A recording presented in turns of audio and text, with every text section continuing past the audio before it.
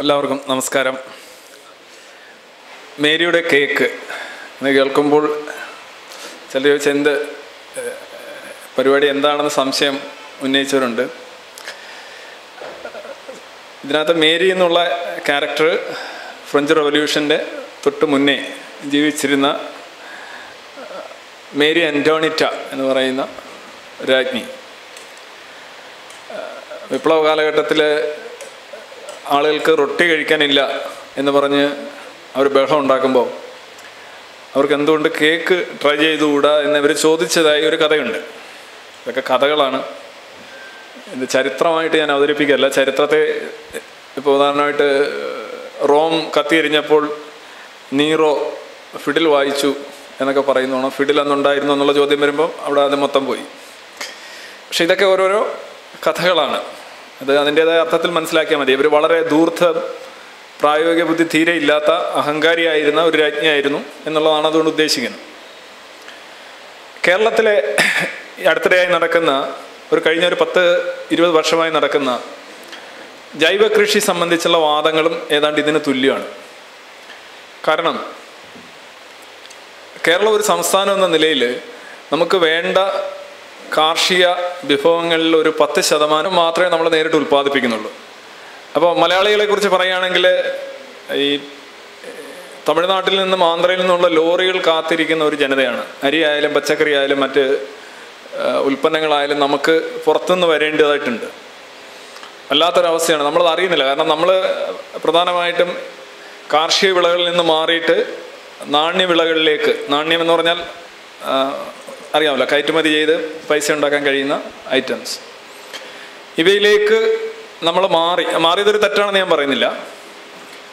അത് കാരണം നമ്മുടെ പാടങ്ങളുടെ വിസ്തൃതി കുറഞ്ഞു, കൃഷി സ്ഥലങ്ങളുടെ വിസ്തൃതി കുറഞ്ഞു, കൃഷിയിലുള്ള താല്പര്യം കുറഞ്ഞു, പ്രധാന തൊഴിൽ മാർഗം കൃഷിയായി കരുതുന്നവരുടെ എണ്ണം കുറഞ്ഞു. അങ്ങനെ കാർഷികമായി ഒരുപാട് പിന്നാക്കം പോയിട്ടുള്ള ഒരു സംസ്ഥാനത്ത് ഇന്ന് കേരളത്തിൽ കഴിഞ്ഞ 2015 ഒരു പ്രസ്താവനയാണ് അന്നത്തെ കൃഷി വകുപ്പ് മന്ത്രി KP മോഹനൻ പറയുന്നത്. സംസ്ഥാനത്ത് രാസവളം നിരോധിക്കും എന്നാണ് അദ്ദേഹം. രാസവളം നിരോധിക്കും എന്ന് പറയുന്നത് അത്ര നിസ്സാരമായൊരു കാര്യമല്ല. കാരണം കേരളത്തെക്കുറിച്ച് ഒരു ചെറിയ ചിത്രം ഇവിടെ അവശ്യം നൽകേണ്ടതുണ്ട്. ഒരുപക്ഷെ സാഹിത്യ അക്കാദമി ഹാളിലൊക്കെ നമ്മൾ ഈ പഴമയെക്കുറിച്ചും ഭൂതകാലത്തെക്കുറിച്ചൊക്കെ ഒരുപാട് ആവേശം കൊള്ളുന്ന ഒരുപാട് പ്രസംഗങ്ങൾ നടന്നിട്ടുണ്ടാവും. എനിക്ക് അങ്ങനെ ഒരു പ്രസംഗം നടത്താൻ തോന്നുന്നില്ല. കാരണം ഞാൻ കുറേയൊക്കെ വായിക്കുകയും അറിയുകയും ചെയ്തപ്പോൾ കേരളത്തിൻ്റെ ഭൂതകാലം പല കാര്യങ്ങൾ കൊണ്ടും മഹത്തരമല്ല എന്ന് മനസ്സിലാക്കിയിട്ടുള്ള ഒരാളാണ് ഞാൻ. നിങ്ങളിവിടെ കാണുന്നത് ഒരു കത്താണ്, ഒരു വിവാഹ ക്ഷണക്കത്താണ്. അത് 18/6/46 1946 കത്ത് അയച്ചിരിക്കുന്നത്. ഇതിനകത്ത് പറയുന്നത് ഞായറാഴ്ച ശ്രീമാൻ, വായിക്കാൻ പറ്റുന്നില്ല, എന്തായാലും എൻ്റെ മകളുടെ വിവാഹത്തിന് വരണം എന്നൊരു പിതാവ് അഭ്യർത്ഥിക്കുന്ന ഒരു കത്താണത്.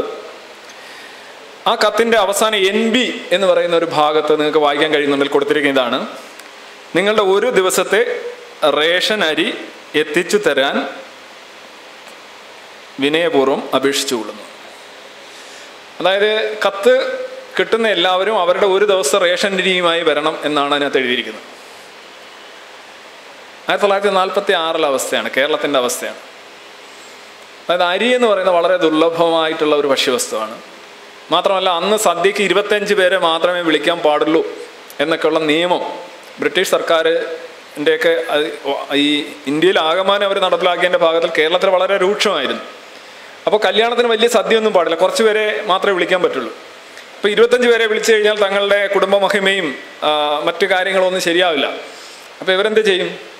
നാടടക്കം വിളിക്കും, എന്നിട്ട് ഇങ്ങനെ ഒരു കത്ത് എഴുതി വെക്കും. അതായത് ഇവിടെ സദ്യ ഒന്നും നടക്കുന്നില്ല, ആളുകൾ വരുന്നുണ്ട്, അവർ ഒരു ദിവസം റേഷൻ കൊണ്ടുവന്ന് ഇവിടെ വെച്ച് പാചകം ചെയ്ത് തിന്നിട്ട് പോകുന്നു, ഇത്രേ ഉള്ളൂ.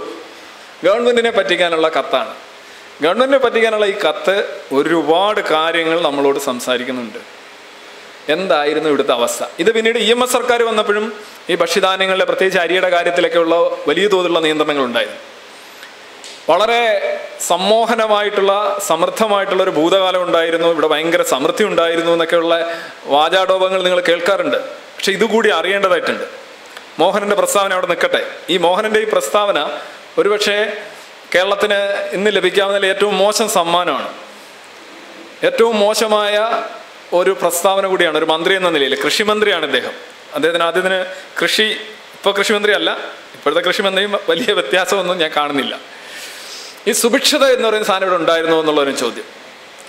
16-ാം നൂറ്റാണ്ട് മുതൽ നമ്മളുടെ അരി എന്ന് പറഞ്ഞാൽ പ്രധാനമായിട്ട് വന്നുകൊണ്ടിരുന്ന ബംഗാളിൽ നിന്നാണ്. അതിൻ്റെ സിംഹഭാഗവും ബ്രിട്ടീഷ് മലബാറിൽ രണ്ടുണ്ട്.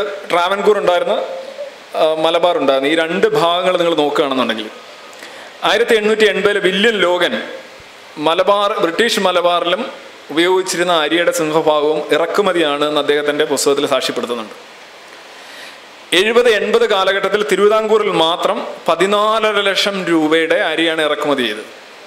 ഈ 14.5 ലക്ഷം എന്ന് പറഞ്ഞാൽ ഇന്നൊന്നുമല്ല എങ്കിലും ഈ പറയുന്ന കാലഘട്ടത്തിൽ 14.5 ലക്ഷം എന്നൊക്കെ പറഞ്ഞു കഴിഞ്ഞാൽ വേണമെങ്കിൽ ഒരു വമ്പൻ തുക, ഒരു സ്റ്റേറ്റ് തന്നെ വാങ്ങിക്കാൻ പറ്റുന്ന അത്ര വലിയ തുകയാണ്. കാരണം അന്ന് 25 പൈസയാണ് ഒരാളുടെ ദിവസക്കൂലി.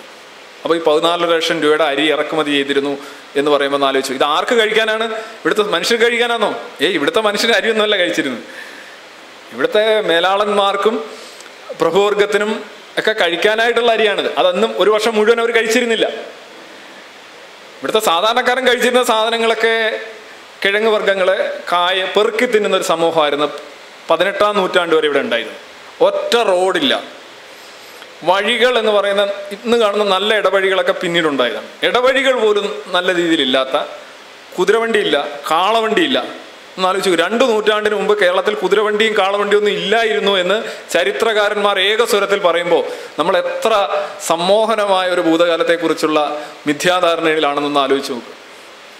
ഇവിടെ ശരിക്കും കേരളത്തിലെ റോഡുകൾ വരുന്നത് ടിപ്പു സുൽത്താൻ്റെ ആക്രമണത്തിന് ശേഷമാണ്, മലബാറിൽ പ്രത്യേകിച്ച്. 250 വർഷത്തിന് മുന്നേ പഴക്കമുള്ള ഒരു റോഡ് നമുക്ക് കാണാൻ കഴിയില്ല കേരളത്തിൽ. 1870-കളിലൊക്കെയാണ് കോട്ടയം കുമളി റോഡുകളുടെ ഒരു ചരിത്രത്തിലേക്ക് അധികം പോകുന്നില്ല. പക്ഷേ വളരെ മോശമാണ്. നിങ്ങൾ ചിന്തിക്കുന്നത് പോകണോ അല്ലെങ്കിൽ നമ്മൾ കരുതിയിരിക്കുന്നത് പോലെ നമ്മളിവിടെ എല്ലാം ഇങ്ങനെ പൂത്തുലഞ്ഞ് നിന്ന മാവേലി നാട് കാണിയിടും കാലമൊന്നും ഇവിടെ ഉണ്ടായിട്ടില്ല. അതായത് 1800-കൾ വരെ 44% കാടായിരുന്നു കേരളത്തിൽ. ഇന്നത് ഒരുപാട് കുറഞ്ഞിട്ടുണ്ട്. അതെന്തുകൊണ്ടാണ് നമുക്കറിയാം.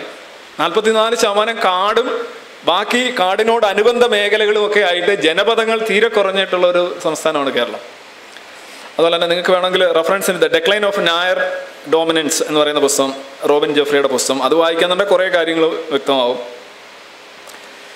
ഈ സാധാരണക്കാരെന്താണ് കഴിച്ചിരുന്നത് എന്നുള്ളതിനെക്കുറിച്ച് മലബാറിൻ്റെ ഒരു പുസ്തകമുണ്ട്. മലബാറിലെ MP ശിവദാസ മേനോൻ്റെ മലബാറിലെ ശിക്കാർ എന്ന് പറയുന്നൊരു പുസ്തകം കിട്ടുകയാണെങ്കിൽ വായിക്കണം. DC books പ്രസിദ്ധീകരിച്ച് 2006. അതിൽ അദ്ദേഹം പറയുന്നുണ്ട്, മലബാറിലെ സാധാരണക്കാരൻ കഴിച്ചിരുന്ന ആഹാരങ്ങളിൽ മുതലയുടെ മാംസം വരെ ഉൾപ്പെടുന്നു. മുതല അവിടെയുള്ള ചെറിയ കുളങ്ങളിൽ കാണുമായിരുന്നു, മുതല മാംസം കഴിക്കുമായിരുന്നു എന്ന് പറയുന്ന പോലെ തന്നെ അദ്ദേഹം പറയുന്നുണ്ട്, ഭൂരിപക്ഷം ആളുകളും കഴിച്ചിരുന്നവ കായ്കൾ, കിഴങ്ങുകൾ, എലി എന്ന് പറയുന്നത് ഒരുപക്ഷെ അന്ന് ഈ വലതുപക്ഷ രാഷ്ട്രീയം ശക്തമായിരുന്നെങ്കിൽ ഇവിടെ വലിയ പ്രക്ഷോഭങ്ങളൊക്കെ നടന്നു. എലി കഴിക്കാൻ പാടില്ല എന്ന് അവർ പറയും. കാര്യം ഇത് ഇന്നാരുടെ വാഹനമാണ്. അന്ന് ആളുകൾ സമരത്തിലായേനെ. കാര്യം എലിയാണ് അവർ കൂടുതലും കഴിച്ചുകൊണ്ടിരുന്നത്, പ്രത്യേകിച്ചും പെരിച്ചാഴി എന്ന് പറയുന്ന വലിയ എലി. അങ്ങനെ എലി കഴിച്ച് ജീവിച്ച് ജീനുകൾ കൈമാറി വന്ന തലമുറയിൽപ്പെട്ടവരാണ് നമ്മൾ എന്ന് പറഞ്ഞാൽ നമുക്ക് ഒട്ടും അപമാനം തോന്നേണ്ട കാര്യമില്ല. ഞാൻ വിചാരിക്കും സാധാരണക്കാരൊക്കെ മാത്രമാണ്. വൻതോതിൽ എലി, പെരിച്ചാഴി എന്ന് പറയുന്നത് ഇപ്പോഴും ഞാൻ എൻ്റെ കുട്ടിക്കാലത്തൊക്കെ എലിയെ തിന്നുന്നവരെ കണ്ടിട്ടുണ്ട്. അപ്പം എൻ്റെ വീട്ടിലൊക്കെ വന്നിങ്ങനെ എലിയെ പിടിച്ചുകൊണ്ട് പോകുമാര്. അപ്പം ഞാൻ അമ്മയോട് ചോദിക്കും, അവരെന്തിനാ എലിയെ പിടിക്കുന്നത്? അവർ തിന്നാനാണ്, അവർ വറുത്ത് കഴിക്കും, അവർ കറി വെച്ച് കഴിക്കുമെന്ന് പറയും. എനിക്ക് 47 വയസ്സായി. അപ്പോൾ എനിക്കത് പറയാൻ കഴിയുന്നു എങ്കിൽ കുറേ കൂടെ പ്രായമായവർക്ക് എന്തെല്ലാം കാര്യങ്ങൾ പറയാൻ കഴിയുമെന്ന് ആലോചിച്ചു. പക്ഷെ ഇവിടെ കുറേ ആൾക്കാർ പറയുന്നത് ഭയങ്കര സമൃദ്ധിയായിരുന്നു, ഇവിടെ ഭയങ്കര സുഭിക്ഷതയായിരുന്നു എന്നൊക്കെയാണ്. ഈ പുസ്തകം കിട്ടുമെങ്കിൽ വായിക്കാം. വഴിയില്ല, വണ്ടിയില്ല, കാളയില്ല, കലപ്പയില്ല. ഞങ്ങളുടെയൊക്കെ ഒരു കാർഷിക കുടുംബമാണ് എൻ്റേത്. ഞങ്ങളുടെ വീട്ടിൽ കാളയുണ്ടായിരുന്നു, പോത്തുണ്ടായിരുന്നു. രാവിലെ ഈ കാളയും കൊണ്ട് അടിച്ചു കൊണ്ടുപോയി പാടത്ത് കൊണ്ടുപോയി പൂട്ടുക, നമ്മുടെ കണ്ടം പൂട്ടുക, അന്യകണ്ടം പൂട്ടുക, രണ്ടുമുണ്ട്. ഇപ്പോൾ സ്വയം പണിയുക, കൂലിപ്പണി. അതുപോലെ തന്നെ ഒരു കാർഷിക ബാക്ക്ഗ്രൗണ്ടാണ്. ഇപ്പം നമ്മളന്ന് കാണുന്നത് മിക്കവാറും നല്ല ഒരുമാതിരി എന്താ പറയുക, സാമ്പത്തിക സ്ഥിതിയൊക്കെ ഉള്ളവർക്കൊക്കെ സ്വന്തമായി ഉരുക്കളുണ്ട്. ഉരുക്കളെന്നാ പറയാൻ. അല്ലാത്തവർ കൂലിക്ക് ആളുകളെ വിളിച്ച് പണിയിപ്പിക്കും. പക്ഷേ നിങ്ങൾ അത്ഭുതപ്പെട്ടു പോകും. ഇത് ഈ പടം 1500 BC ഒരു പടമാണ്. ഒരു ചുവർ ചിത്രമാണ്. ഏൻഷ്യൻ്റ് ഈജിപ്ഷ്യൻ ചുവർ, അതായത് ഒരു റോക്ക് ഇൻസ്ക്രിപ്ഷനാണ്. ഇതിനകത്ത് കാളയെ പൂട്ടുന്ന ഒരു മനുഷ്യൻ, അല്ലേ? അതാണ് വ്യക്തമായിട്ട് കാണുന്നത്. 1500 BC. പക്ഷേ കേരളത്തിൽ ഈ മൃഗങ്ങളെ ഉപയോഗിച്ചുകൊണ്ട് കാർഷിക വൃത്തി നടത്തുക, മൃഗങ്ങളെ ഉപയോഗിച്ചുകൊണ്ട് ചുമട് വലിപ്പിക്കുക, ഈ കാര്യം വന്നിട്ടൊരു കഷ്ടിച്ച് 200-250 വർഷമായിട്ടുള്ളൂ. ഞെട്ടിപ്പിക്കുന്ന വാർത്തയാണത്. വളരെ നിശ്ചലമായ ജാതി ആചാരത്തിലും ലോകവിവരത്തിലും പരിതാപകരമായ അവസ്ഥയിലിരുന്ന ഒരു കാടൻ സമൂഹമായിരുന്നു ഏതാണ്ട് ഒരു 250 വർഷത്തിന് മുമ്പ് വരെ ഇവിടെ ഉണ്ടായിരുന്നത് എന്ന് പറഞ്ഞാൽ ഇന്നത്തെ ഈ എന്താ പറയുക, ഭൂതകാല ഭ്രമിതാക്കൾക്കൊക്കെ വലിയ ഷോക്കായിരിക്കും. 250 വർഷമേ ആയിട്ടുള്ളൂ ഈ വണ്ടി വലിക്കാൻ. അന്നപ്പോൾ ആരാണ് ചെയ്തിരുന്നത്? എൻ്റെ അച്ഛൻ എന്നോട് പറഞ്ഞിട്ടുള്ള കാര്യം എനിക്ക് ഓർമ്മയുണ്ട്. പണ്ട് ഈ കാളയും പോത്തുമൊന്നും അല്ല കലപ്പ വലിച്ചിരുന്നത്, മനുഷ്യർ തന്നെയാണ്. അതല്ല, കാള വണ്ടി വലിക്കത്തുമില്ല, കലപ്പ വലിക്കത്തുമില്ല, മനുഷ്യർ തന്നെ അങ്ങ് ചെയ്തുകൊണ്ടിരുന്നത്. അതാണ് കേരളം, അതാടാ കേരളം എന്ന് പറയുന്നത്. അതാണ് നമ്മുടെ ഒരു ബാക്ക്ഗ്രൗണ്ട്. ഇനി ഞാൻ ചെറിയ രണ്ട് കോട്ട്സ് ഞാൻ പറഞ്ഞിട്ടുണ്ട്. ഒന്ന്, ദ മലബാർ ഡിസ്ട്രിക്ട് ഗസറ്റ്, അതിനകത്ത് പറയുന്ന ഒരു കോട്ടാണ്: ടിപ്പു മലബാറിന് അനുഗ്രഹമായ ഒരു കാര്യം ചെയ്തു. അദ്ദേഹമാണ് മലബാറിലെ റോഡ് വെട്ടിൻ്റെ പ്രോദ്ഘാടകൻ. അതിനു മുമ്പ് ചക്രം ഘടിപ്പിച്ച വണ്ടികൾ അജ്ഞാതമായിരുന്നു. എന്തിന്? വളരെ അടുത്ത് വരെ, അതായത് 1900 വരെ ചുമടെടുക്കാൻ മൃഗങ്ങളെ പോലും ഉപയോഗിച്ചിരുന്നില്ല എന്നൊരു വൈദേശിക എഴുത്തുകാരൻ കേരളത്തെക്കുറിച്ച് എഴുതിയിരിക്കുകയാണ്. അവൾ കള്ളം പറഞ്ഞു എന്നൊക്കെ നിങ്ങൾക്ക് പറയാം, പക്ഷെ അങ്ങനെ കള്ളം പറയാൻ പറ്റുമോ ആളുകൾക്ക്? ഇനി മറ്റൊന്ന്, വിക്ടോറിയൻ എക്സ്പ്ലോറർ ആയിട്ടുള്ള Richard ബേർട്ടൻ്റെ Goa and the blue mountain എന്നുള്ള പുസ്തകത്തിൽ നിന്ന് ഞാനൊരു ഇതെടുത്താണ്. ഉന്തുവണ്ടികൾ വളരെ അപൂർവമാവുകയും മൃഗങ്ങളെ കൊണ്ട് ചുമടെടുപ്പിക്കുകയും ചെയ്ത രീതി അജ്ഞാതമായിരിക്കുകയും ചെയ്യുന്ന സാഹചര്യത്തിൽ ചുമടിൽ കൂലിക്കാരെ കൊണ്ട് ചുമപ്പിക്കുക എന്ന പ്രാകൃതവും പണച്ചെലവേറിയുമായ രീതിയാണ് സ്വാഭാവികമായും ഇന്ന് നിലവിലുള്ളത്. ഇതിനകത്തൊന്നും ആർക്കും ഒരു തർക്കമില്ല. നിങ്ങൾ ചരിത്രം വായിക്കുകയാണെങ്കിൽ ഇവിടെ ഒരു തർക്കം വരുന്നില്ല. ഇതായിരുന്നു ഇവിടുത്തെ ഒരു അവസ്ഥ. ഇത് ഞാൻ കാണിച്ചതാണ്. കേരളത്തിലെ കൃഷിപ്പണി എല്ലാം ചെയ്തിരുന്നത് പുലയരായിരുന്നു. പുലയരെന്ന് പറയുന്ന ഒരു വിഭാഗമാണ്. അവന് പാടത്തായിരിക്കും, പാടത്തിൻ്റെ കരയിൽ കുടിൽ കെട്ടി താമസിക്കും. ഏതാണ്ട് ഒരു കമ്മ്യൂണിറ്റിയിലേക്ക് ഒതുക്കാം കേരളത്തിലെ കൃഷി. ഒരുപാട് കമ്മ്യൂണിറ്റികൾ ഇപ്പോൾ അവകാശങ്ങൾ നിരന്ന് എന്ന് പറയുന്നെങ്കിലും ഓൾമോസ്റ്റ് ഒരു കമ്മ്യൂണിറ്റിയിലേക്ക് ഒതുക്കാം. ഇനി ഇന്ത്യയിലെ മൊത്തത്തിലുള്ള ചിലൊരു data, just for A horror you can say. ലോകത്തുള്ള മൊത്തം കൃഷിയോഗ്യമായ ഭൂമിയുടെ 2.1% ഇന്ത്യയിലുള്ളത്. മൊത്തം ലഭ്യമായ കുടിവെള്ളത്തിലെ 4.2%. അതേസമയം ലോകത്തെ പോപ്പുലേഷൻ്റെ 16% ഇവിടെയാണ്. 17% കന്നുകാലികളും ഇന്ത്യയിലാണ്. പിന്നെ അങ്ങനെയൊക്കെയുള്ള കുറേ സാധനങ്ങൾ. അപ്പോൾ അതുപോലെ ഗ്ലോബൽ വാർമിംഗ് എന്ന് പറയുന്നത് ഇന്ത്യക്കിലെ നമ്മുടെ ക്രോപ്പ് പ്രൊഡക്ടിവിറ്റി, അതുപോലെ തന്നെ കൃഷിസ്ഥലങ്ങളെ ലഭ്യതയൊക്കെ വളരെ തോതിൽ കുറച്ചുകൊണ്ടിരിക്കുകയാണ്. ഇനി മറ്റൊരു കാര്യം, ഇതൊക്കെ ഒരു ഇതാണ് സൈഡ് ഡിഷായിട്ട് ഞാൻ പറയുന്ന കാര്യങ്ങളാണ്. ലൈഫ് എക്സ്പെക്റ്റൻസി, എത്ര നാൾ മനുഷ്യർ ജീവിച്ചിരുന്നു. ഞാൻ അടുത്തിടെ കണ്ണൂർ പറഞ്ഞിട്ടുണ്ട്. ഹോമോസാപ്പിയൻസ് എന്ന് പറയുന്ന ജീവിവർഗം ഇവിടെ വന്നിട്ട് അവരുടെ ജീവിത ദൈർഘ്യത്തിൻ്റെ 99% ആവറേജ് ആയുസ് എന്ന് പറയുന്നത് 18 വയസ്സായിരുന്നു എന്നാണ് പറയുന്നത്. 18 വയസ്സ് ശരാശരി പ്രായം ഉണ്ടായിരുന്ന, അല്ലെങ്കിൽ 18 വയസ്സ് ആയിരുന്നു ശരാശരി എന്ന് വെച്ചാൽ ചിലപ്പോൾ 50, 60, 70 ഒക്കെ ജീവിച്ചിട്ടുള്ളവരുണ്ടാവാം. പക്ഷേ ശരാശരി എടുക്കുമ്പോൾ ഇതായിരുന്നു നമ്മുടെ ഒരു ഏജ്. ഒരു 25, 26 വയസ്സിന് നേക്കാൾ കൂടുതൽ പ്രായമുള്ള ഒരു ആസ്ട്രലോപിതെക്കസോ ലൂസിയോ അങ്ങനെയുള്ള ഒരു എല്ല് പോലും നമുക്ക് കിട്ടിയിട്ടില്ല. ഇന്ന് കേരളത്തിൽ 74-നും 76-നും ഇടയ്ക്കാണ് നമ്മുടെ ശരാശരി ആയുസ്. ഒന്നാലോചിച്ച് നോക്കുക.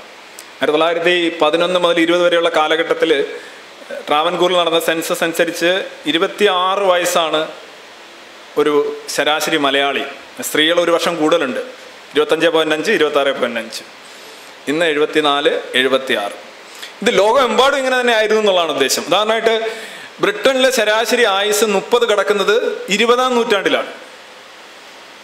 അതാണ് ബ്രിട്ടനിൽ പോലും. അപ്പോൾ മനുഷ്യൻ കൂടുതൽ ജീവിക്കാൻ പഠിച്ചു വന്നത് കഴിഞ്ഞ 200 വർഷമാണ് എന്നുള്ളതാണ്. ആ 200 വർഷം മറ്റു വർഷങ്ങളെക്കാൾ എന്ത് വ്യത്യാസമാണ് ഈ ലോകത്തുണ്ടായിട്ടുള്ളത്? പണ്ട് രാജാവുണ്ട്, ഇപ്പോൾ രാജാവുണ്ട്. പണ്ട് കൊട്ടാരമുണ്ട്, ഇപ്പോൾ കൊട്ടാരമുണ്ട്. എന്തോ ഒരു ചെറിയ വ്യത്യാസം കഴിഞ്ഞ 200 വർഷം കൊണ്ട് സംഭവിച്ചിട്ടുണ്ട്. കഴിഞ്ഞ 200 വർഷം കൊണ്ടാണ് ലോകത്തെ ജനസംഖ്യ മൊത്തം ഉണ്ടായിട്ടുള്ളത്. 1816 ആദ്യമായിട്ട് ലോക ജനസംഖ്യ 100 കോടി കടക്കുന്നത്. 1924-26 പീരീഡിലാണ് അത് 200 കോടിയാകുന്നത്. 69-ൽ 300 കോടിയാകുന്നു. 80-കളിൽ 400 കോടി, 90-കളിൽ 500 കോടി, 2000-ന്റെ ആദ്യങ്ങളിൽ 600 കോടി, 2011-12 ആകുമ്പോൾ 700 കോടി, ഇപ്പോൾ 750 കോടി. കഴിഞ്ഞ ജനങ്ങളെല്ലാം ഉണ്ടായത് കഴിഞ്ഞ 200 വർഷമാണ്. അതിനതൊക്കെ കണക്കുണ്ട്, ചുമ്മാ തട്ടിവിടുകയല്ലേ. ഞാൻ സ്കൂളിൽ പഠിക്കുന്ന കാലഘട്ടത്തിൽ ലോക ജനസംഖ്യ എന്ന് പറയുന്നത് ഏതാണ്ട് 350 കോടി അങ്ങനെയൊക്കെയാണ് ഞങ്ങൾ പഠിച്ചിട്ടുള്ളത്. 300-350 കോടി. ഇന്ന് 750-800 എന്നാണ് എൻ്റെ മക്കൾ പഠിക്കുന്നത്. അതേ ലോകം 1 ഇഞ്ച് പോലും വർദ്ധിക്കാത്ത ഈ ഭൂമി. പക്ഷെ അന്ന് ആളുകൾക്ക് ആഹാരം ഉണ്ടായിരുന്നില്ല. ഞങ്ങളുടെ ക്ലാസ്സിലൊക്കെ 2 രോഗങ്ങളാണ് പ്രധാനമായിട്ടും കണ്ടിട്ടുള്ളത്. ഒന്ന് ചെവി വഴുക്കുക, 2 മൂക്കൊലിക്കുക. മൂക്കൊലിപ്പില്ലാത്തവർ വളരെ ചുരുക്കമായിരുന്നു. പരസ്പരം ഇരട്ടപ്പേര് പോലും വിളിക്കാൻ കഴിയില്ല. കാര്യം എല്ലാവർക്കും മൂക്കൊലിപ്പുണ്ടാവും. പലരും മാസങ്ങളോളം ആഴ്ചകളോളം ക്ലാസ് വരത്തില്ല. കാര്യം ചെവി വഴുപ്പ്. ഈ 2 സാധനങ്ങളൊന്നും കാണാനില്ല. മൂക്കൊലിക്കുന്ന കുട്ടി എന്ന് പറഞ്ഞൊരു നോവൽ എഴുതേണ്ടിയിരിക്കാൻ. അങ്ങനെ ആളെ കാണാൻ തന്നെ ഇല്ല. നമ്മളുടെ പിന്നെ അതുപോലെ തന്നെ ആരോഗ്യം, നമുക്ക് കിട്ടുന്ന ഭക്ഷണം, ഇന്ന് നമ്മൾ കിട്ടുന്ന ഭക്ഷണമൊക്കെ ഡിപ്പോസിറ്റായിട്ട് നമ്മളിങ്ങനെ 3 ടയർ 2 ടയർ ആയിട്ട് കൊണ്ട് നടക്കുന്നത്. പണ്ട് ഇതിനൊന്നും യാതൊരു സാധ്യതയില്ല. ആഹാരം, വസ്ത്രം, ആധുനികമായിട്ടുള്ള എന്താ പറയുക ആരോഗ്യ സംരക്ഷണ സൗകര്യങ്ങൾ, ഇതൊക്കെ വലിയ തോതിലുള്ള മാറ്റം കഴിഞ്ഞ 200 വർഷം കൊണ്ടാണ് ഉണ്ടായിട്ടുള്ളത്. ഇപ്പോൾ നമ്മളിപ്പോൾ മഴയ്ക്കായിട്ടുള്ള പ്രാർത്ഥനകൾ ഈ പലയിടത്തും നടക്കുന്നുണ്ട്. അപ്പോൾ ഓർക്കേണ്ട ഒരു കാര്യം, ഇന്ത്യ എന്ന് പറയുന്നത് ഇന്ത്യയുടെ ഒരു നിതാന്ത കാമുകൻ അല്ലെങ്കിൽ കാമുകി, അതിന് ലിംഗം അനുസരിച്ചിരിക്കും, ആയിരുന്നു പട്ടിണി എന്ന് പറയുന്നത്. പട്ടിണിയുമായി കൈപിടിച്ചുകൊണ്ടുള്ള യാത്രയായിരുന്നു ഇന്ത്യ ചരിത്രത്തിൽ ഉടനീളം നടത്തിയിട്ടുള്ളത്. ഇന്ത്യ എന്ന് പറയുന്ന ആ ഒരു ഭൂവിഭാഗം, ഐ മീൻ ആ ദാറ്റ് ജിയോഗ്രഫിക്കൽ ഏരിയ. ഇതൊക്കെ അവർ ഉണ്ടാക്കിയ പടമായിരിക്കും. കുറേ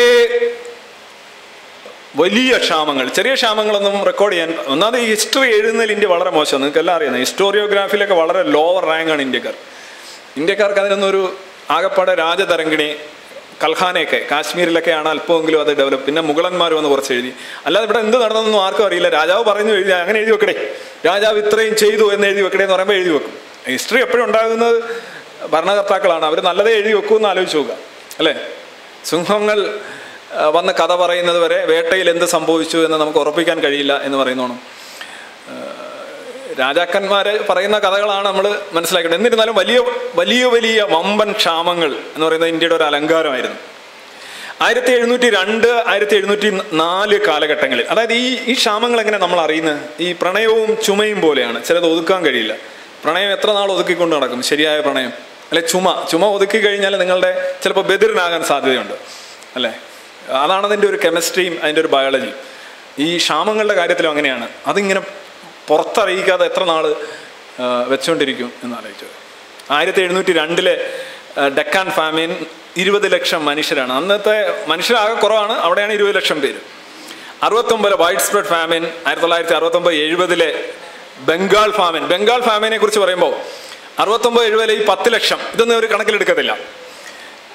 അതുപോലെ എഴുതി കുറേ ഉണ്ട്, ഞാൻ കുറേ കട്ട് ചെയ്ത് അത്യാവശ്യം മാത്രമേ ഇട്ടിട്ടുള്ളൂ. ഇതൊരു സീരീസാണ്. ഒരു 150 പട്ടിണി മരണങ്ങളും ക്ഷാമങ്ങളും ഇന്ത്യയുടെ റെക്കോർഡർ ഹിസ്റ്ററി തന്നെ കാണാൻ കഴിയും. അതിൽ ഇവർ സാധാരണ ഇതിൽ ആളുകൾ ഉന്നയിക്കുന്ന ഒരു ഇത്, ബംഗാൾ ഫാമിൻ 1943-45 30 ലക്ഷം പേര് മരിച്ചത് ബംഗാളിലെ ധാന്യം എല്ലായിടത്തും ബ്രിട്ടീഷ് സൈന്യത്തിന് ലോകമഹായുദ്ധത്തിൽ പങ്കെടുക്കുന്ന സൈനികർക്ക് കൊടുത്തത് കൊണ്ടാണ് എന്ന് പറഞ്ഞു. അപ്പോൾ ഞാൻ പറഞ്ഞു ശരി, അങ്ങനെ ആയിക്കോട്ടെ. ബാക്കിയൊക്കെ ഭയങ്കര വ്യാഖ്യാന കസർത്തൊക്കെ നടത്തും. അതുകൊണ്ടാണ് ഇവിടെ, അല്ലാതെ ഇവിടെ ക്ഷാമമൊന്നും ഉണ്ടായിരുന്നില്ല. ഇങ്ങനെ ബ്രിട്ടീഷ് സൈനികർക്ക് അരിയെല്ലാം കൂടെ എടുത്തുകൊണ്ട് കൊടുത്തു. അപ്പോൾ ഈ ബാക്കി ഈ മേളിൽ കിടക്കുന്ന സാധനമൊക്കെ, ക്ഷാമത്തിന് പല പല കാരണങ്ങളുണ്ടാവാം. അത് കാർഷിക രംഗത്തെ അപജയമാകാം, കാലാവസ്ഥയിലെ പ്രശ്നമാകാം, പല പല കാരണങ്ങളുണ്ടാവാം. പക്ഷെ ഇത് കണ്ടിന്യൂസ് ആയിട്ട് ക്ഷാമങ്ങൾ ഉണ്ടായിക്കൊണ്ടിരുന്ന ഒരു രാജ്യം തന്നെയാണ് ഇന്ത്യ. കേരളവും ഒട്ടും പിന്നിലായിരുന്നില്ല.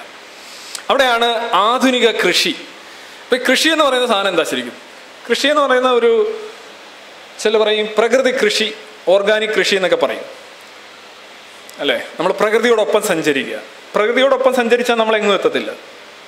അതിന് പ്രകൃതിക്ക് നമ്മളോട് പ്രത്യേകിച്ച് മമതയോ പ്രത്യേകിച്ച് സ്നേഹമൊന്നുമില്ല. അങ്ങനെയുള്ള കഴിവൊക്കെ പ്രകൃതിക്ക് ഉണ്ട് എന്ന് കരുതുന്നത് ഒരു എന്താ പറയുന്ന ഒരു ഫിക്ഷൻ മോഡിൽ നിങ്ങൾ നിൽക്കുമ്പോഴാണ് നിങ്ങൾക്ക് അങ്ങനെ തോന്നുന്നത്. മനുഷ്യൻ അതിജീവിച്ചിട്ടുള്ളത് ഒരുപാട് പ്രകൃതി വിരുദ്ധമായിട്ടുള്ള കാര്യങ്ങൾ. ഇപ്പോൾ പാർപ്പിടം എന്ന് പറയുന്നത് പ്രകൃതി വിരുദ്ധമായ കാര്യമാണ്. പാർപ്പിടം എന്തിനാണ്? വസ്ത്രം പ്രകൃതി വിരുദ്ധമാണ്, കൃഷി പ്രകൃതി വിരുദ്ധമാണ്.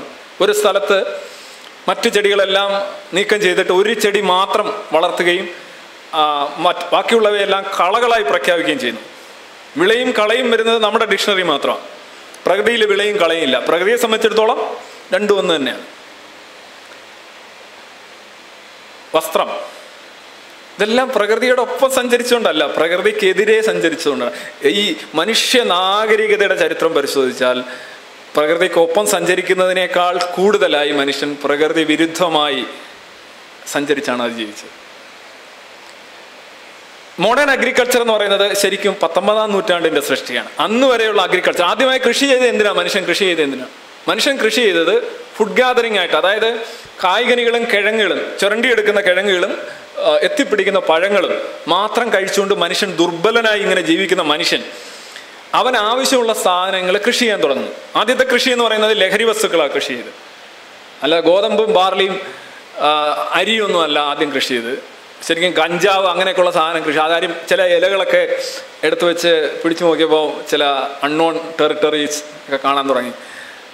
അങ്ങനെ ലഹരി കൃഷിയാണ് ആദ്യത്തെ കൃഷി. ഒരുപക്ഷെ മനുഷ്യന് ലഹരി വസ്തുക്കളോടുള്ള താല്പര്യമാണ് മനുഷ്യനെ കൃഷിയിലേക്ക് കൊണ്ടുവന്നത് എന്ന് പറഞ്ഞു നടക്കുന്ന പാണന്മാരും ഉണ്ട്. അപ്പം എന്തായാലും അതിനൊരു വലിയൊരു പ്രാധാന്യമുണ്ട്. പക്ഷേ ഈ കൃഷിയുടെ അടിസ്ഥാനം എന്താണ്? ഒരു എക്സ്ക്ലൂഷൻ സോൺ ഉണ്ടാക്കുകയാണ്. വേറെ ഒന്നും ഇവിടെ വേണ്ട. അതാണ് കൃഷിയുടെ അടിസ്ഥാനം. അത് പ്രകൃതി വിരുദ്ധമായ, പ്രകൃതിയിൽ എങ്ങും അങ്ങനെയില്ല. മനുഷ്യൻ വന്നാണ് ഈ ഒരു പ്രകൃതി വിരുദ്ധത ഉണ്ടാക്കിയത്. എന്നിട്ട് ആളുകൾ പറയാം നമുക്ക് പ്രകൃതി കൃഷി ചെയ്തൂടെ. അതാണ്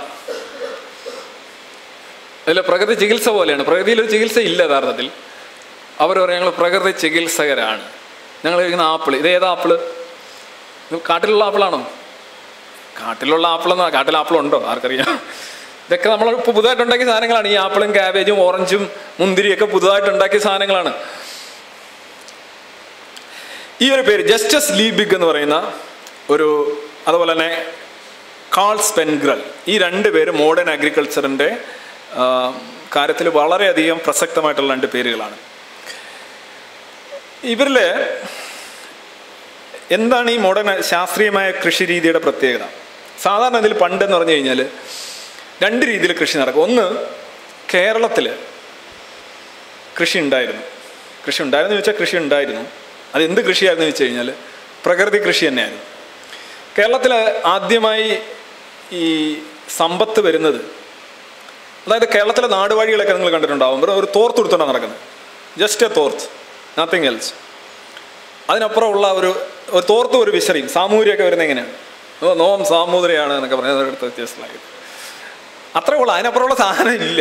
നെയ്ത്തുകാരുണ്ടാവും, അവരെ കൊണ്ടുവന്ന് പാർപ്പിച്ച് കുറച്ച് തുണി ഇങ്ങനെ കൊണ്ടുവെക്കും. അതിങ്ങനെ കട്ട് ചെയ്ത് കിട്ടി അവിടെ ഇങ്ങനെ പല രീതിയിൽ ഈ മുറുക്കുകയും കെട്ടുകയും ചെയ്യുന്ന രീതിയിലുള്ള വ്യത്യാസത്തിൽ നിന്ന് ജാതി അറിയാം. ജാതി മൊത്തം അറിയാം. ജാതി ഇങ്ങനെ കമ്മൽ, മുടി ഇങ്ങനെ വെച്ച ഈ ജാതി, ഇങ്ങനെ വെച്ച ഈ ജാതി, ഇവിടെ എടുത്ത ആ ജാതി, മനസ്സിലല്ലേ? ഇങ്ങനെ നടന്നാൽ വേറെ ജാതി.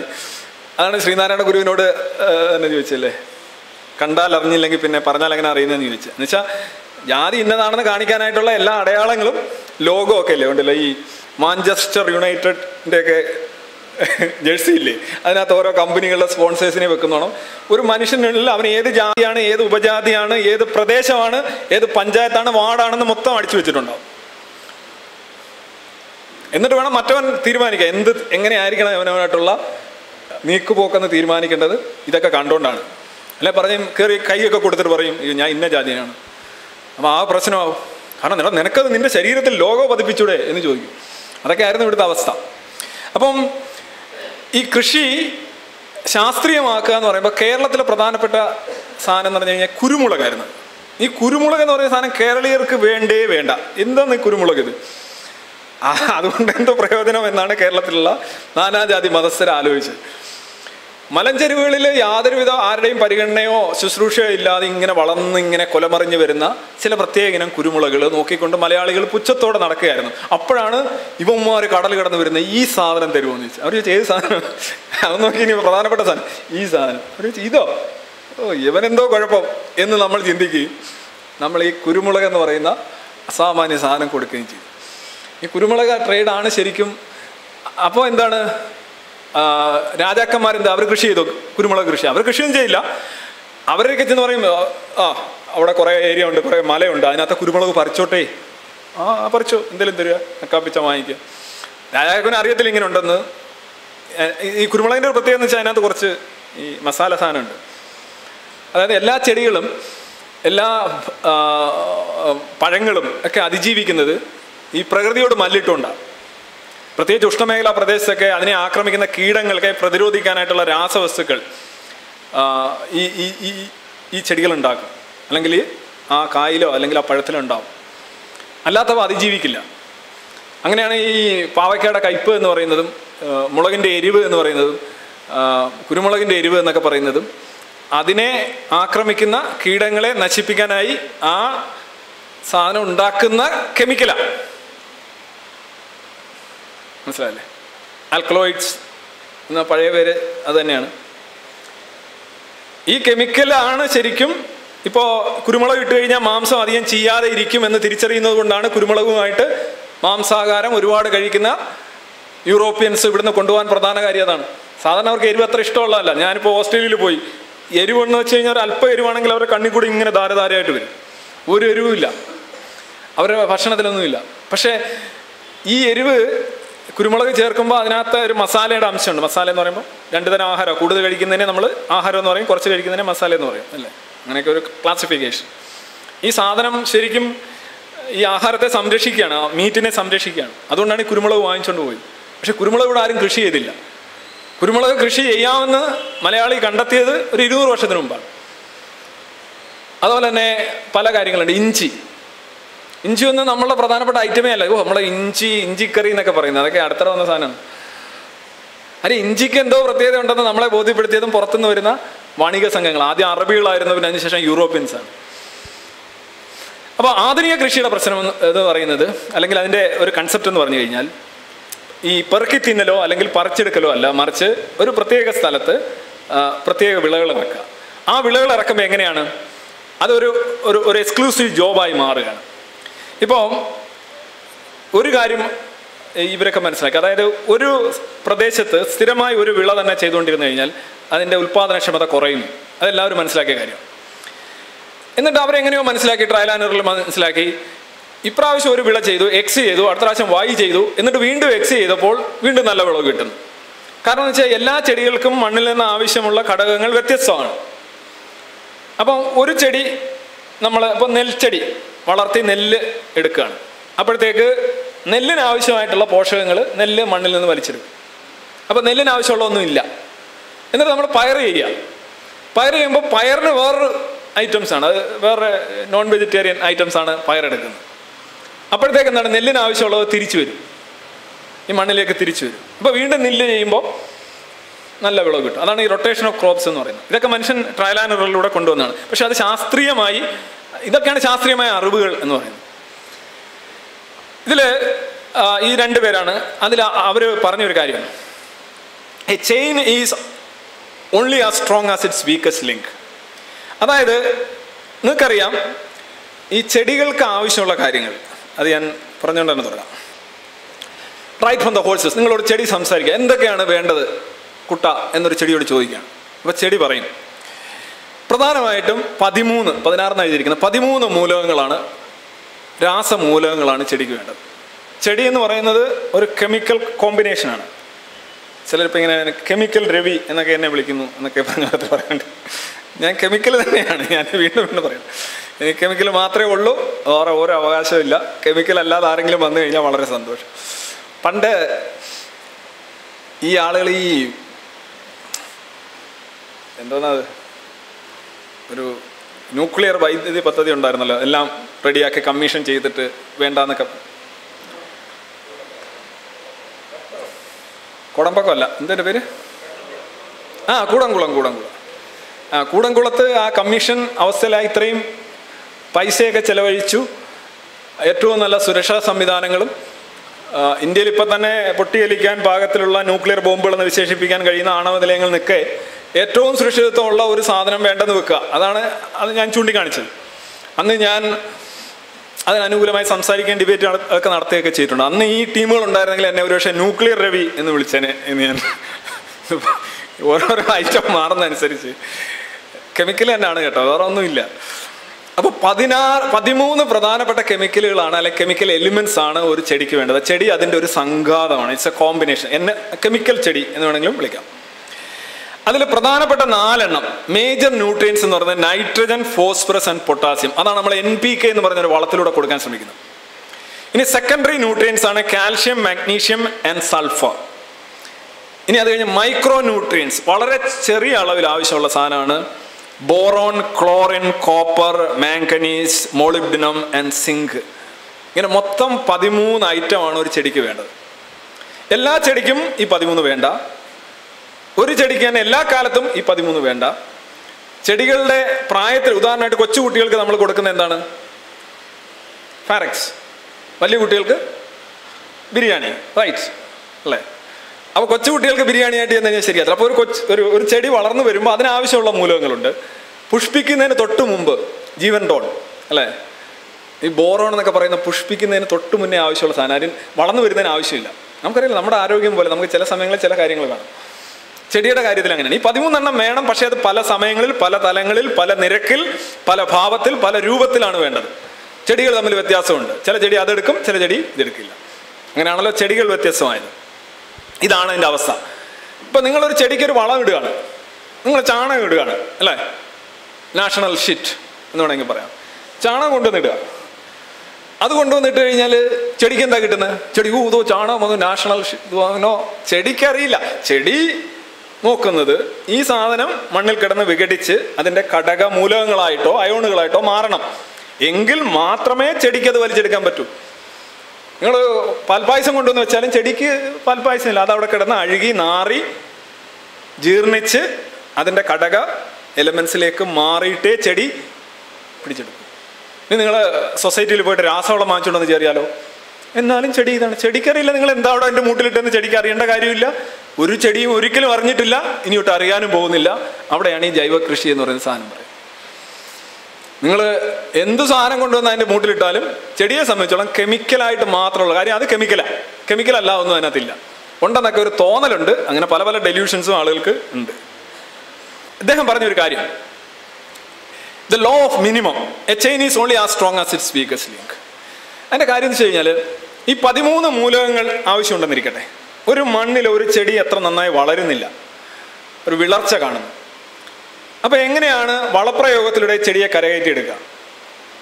അപ്പോൾ നമുക്ക് ഉപയോഗിച്ചുകൊണ്ടിരിക്കുന്ന വളങ്ങൾ വീണ്ടും വീണ്ടും ഇട്ടാൽ, കൂടുതൽ ഇട്ടാൽ പ്രയോജനം. അതായത് ചാണകം ഇട്ടുകൊണ്ടിരിക്കുക, ഒരു കുട്ട ചാണകം ഇട്ടുകൊണ്ടിരിക്കുക, എന്നാൽ 2 കുട്ട ചാണകം ഇടാം, പ്രയോജനം കിട്ടുമോ? ഇല്ല. കാരണം എന്താണ്? ഒരു ചങ്ങലയുടെ കരുത്ത് എന്ന് പറയുന്നത് അതിൽ ഏറ്റവും ദുർബലമായ കണ്ണിയുടെ കരുത്താണ്. അപ്പോൾ ഈ 13 മൂലകങ്ങളിൽ ഈ ചെടിക്ക് മിസ് ചെയ്യുന്ന 1-2 മൂലകങ്ങളുണ്ട്.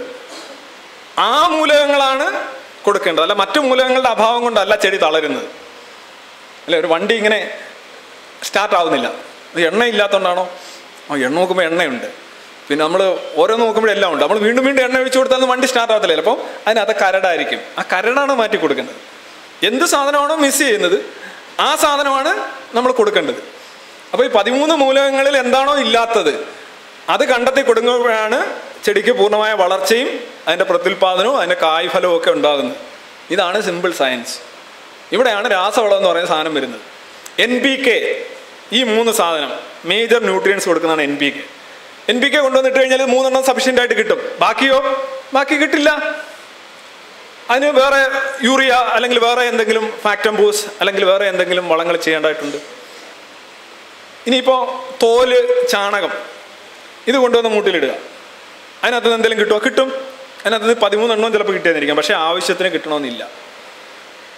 അതാണ് പ്രശ്നം. അതുകൊണ്ടാണ് നമ്മുടെ കൃഷിയൊക്കെ ഒരുമാതിരി പണ്ടത്തെ കാലങ്ങൾ കണ്ടിട്ടില്ലേ, ഇഷ്ടംപോലെ പാടമുണ്ട്, നെല്ലില്ല, ഇഷ്ടംപോലെ പശുക്കളുണ്ട്, പാലില്ല. കണ്ണെത്താ ദൂരത്ത് ഒരു പശുക്കളൊക്കെ ഇങ്ങനെ നടക്കുക. നമ്മുടെ പഴയ പശുക്കളെയൊക്കെ എന്ന് പറഞ്ഞാൽ പിഴിയുന്നത് തന്നെ ക്രിമിനൽ കുറ്റമായിട്ട് പ്രഖ്യാപിക്കേണ്ട രീതിയിൽ അവശരായിട്ടുള്ള പശുക്കളാണ്. 2 മണിക്കൂറൊക്കെ ഗുസ്തി എടുത്തു കഴിഞ്ഞാൽ 1 ഗ്ലാസ് പാല് കിട്ടും.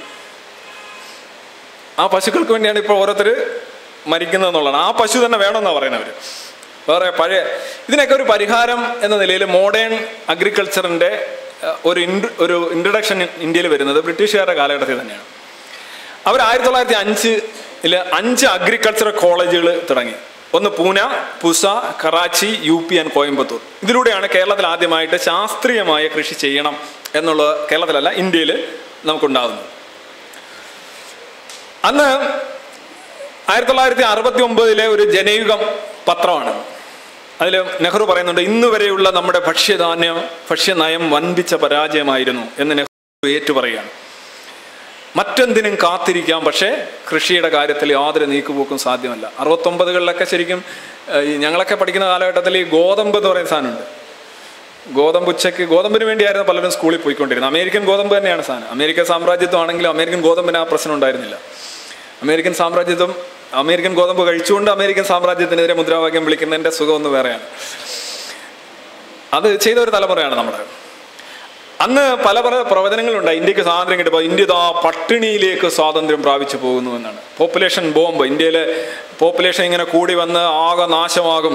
അതുപോലെ തന്നെ ഫാമിൻ ഇൻ 1975 എന്ന് പറഞ്ഞൊരു പുസ്തകം തന്നെ ഒരാൾ എഴുതി. 1975 ആകുമ്പോഴത്തേക്ക് ലോകത്ത് ആർക്കും നിയന്ത്രിക്കാനാവാത്ത ഒരു പട്ടിണി ഇന്ത്യയിൽ ഉണ്ടാകും, ഇന്ത്യ ആകെ തകരും.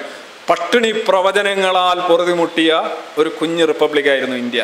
ഇന്ത്യയിൽ പക്ഷേ അങ്ങനെ ഒരു പട്ടിണി ഉണ്ടായില്ല. എങ്ങനെയാണ്? പൊങ്കാല കൊണ്ടാണോ? Is it because of Pongala? No.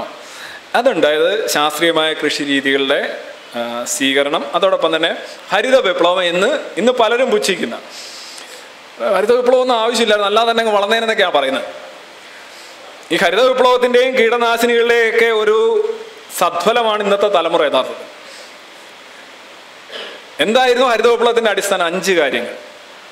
രാസവളങ്ങളുടെ ഉപയോഗം, അതായത് വെറുതെ ചാണകവും തോലും കൊണ്ടുവന്നിങ്ങനെ ഇട്ട് കൊടുക്കല്ല, കൃത്യമായ രാസവളങ്ങൾ. കീടനാശിനികളുടെ ഉപയോഗം. എന്താ കീടനാശിനി എന്ന് പറയുന്ന സാധനം? കീടനാശിനി എന്ന് പറയുന്നത് പ്രകൃതിയിൽ പഴങ്ങളുണ്ടാകാം, ഇലകളുണ്ടാകാം, കായ്കളുണ്ടാകാം. സ്വാഭാവികമായിട്ട് അത് ഉണ്ടാകുമ്പോൾ ഈ പഴങ്ങൾ ഉണ്ടാകുന്നത് എന്തിനാണ്? വെറുതെ ഒരു ഹോബിക്കായിട്ട് പഴം ഉണ്ടാക്കുകയാണോ? അല്ല. പഴം ഉണ്ടാക്കുന്നത് അതിൻ്റെ വിത്ത് വിതരണം ചെയ്യാനായിട്ട് ചെടി കണ്ടെത്തുന്ന ഒരു അഡാപ്ഷനാണ്, അല്ലെ അതിൻ്റെ ഒരു അനുകൂലനമാണ് പഴങ്ങൾ. എന്താണ് പഴം എന്ന് പറഞ്ഞാൽ എൻ്റെ അർത്ഥം?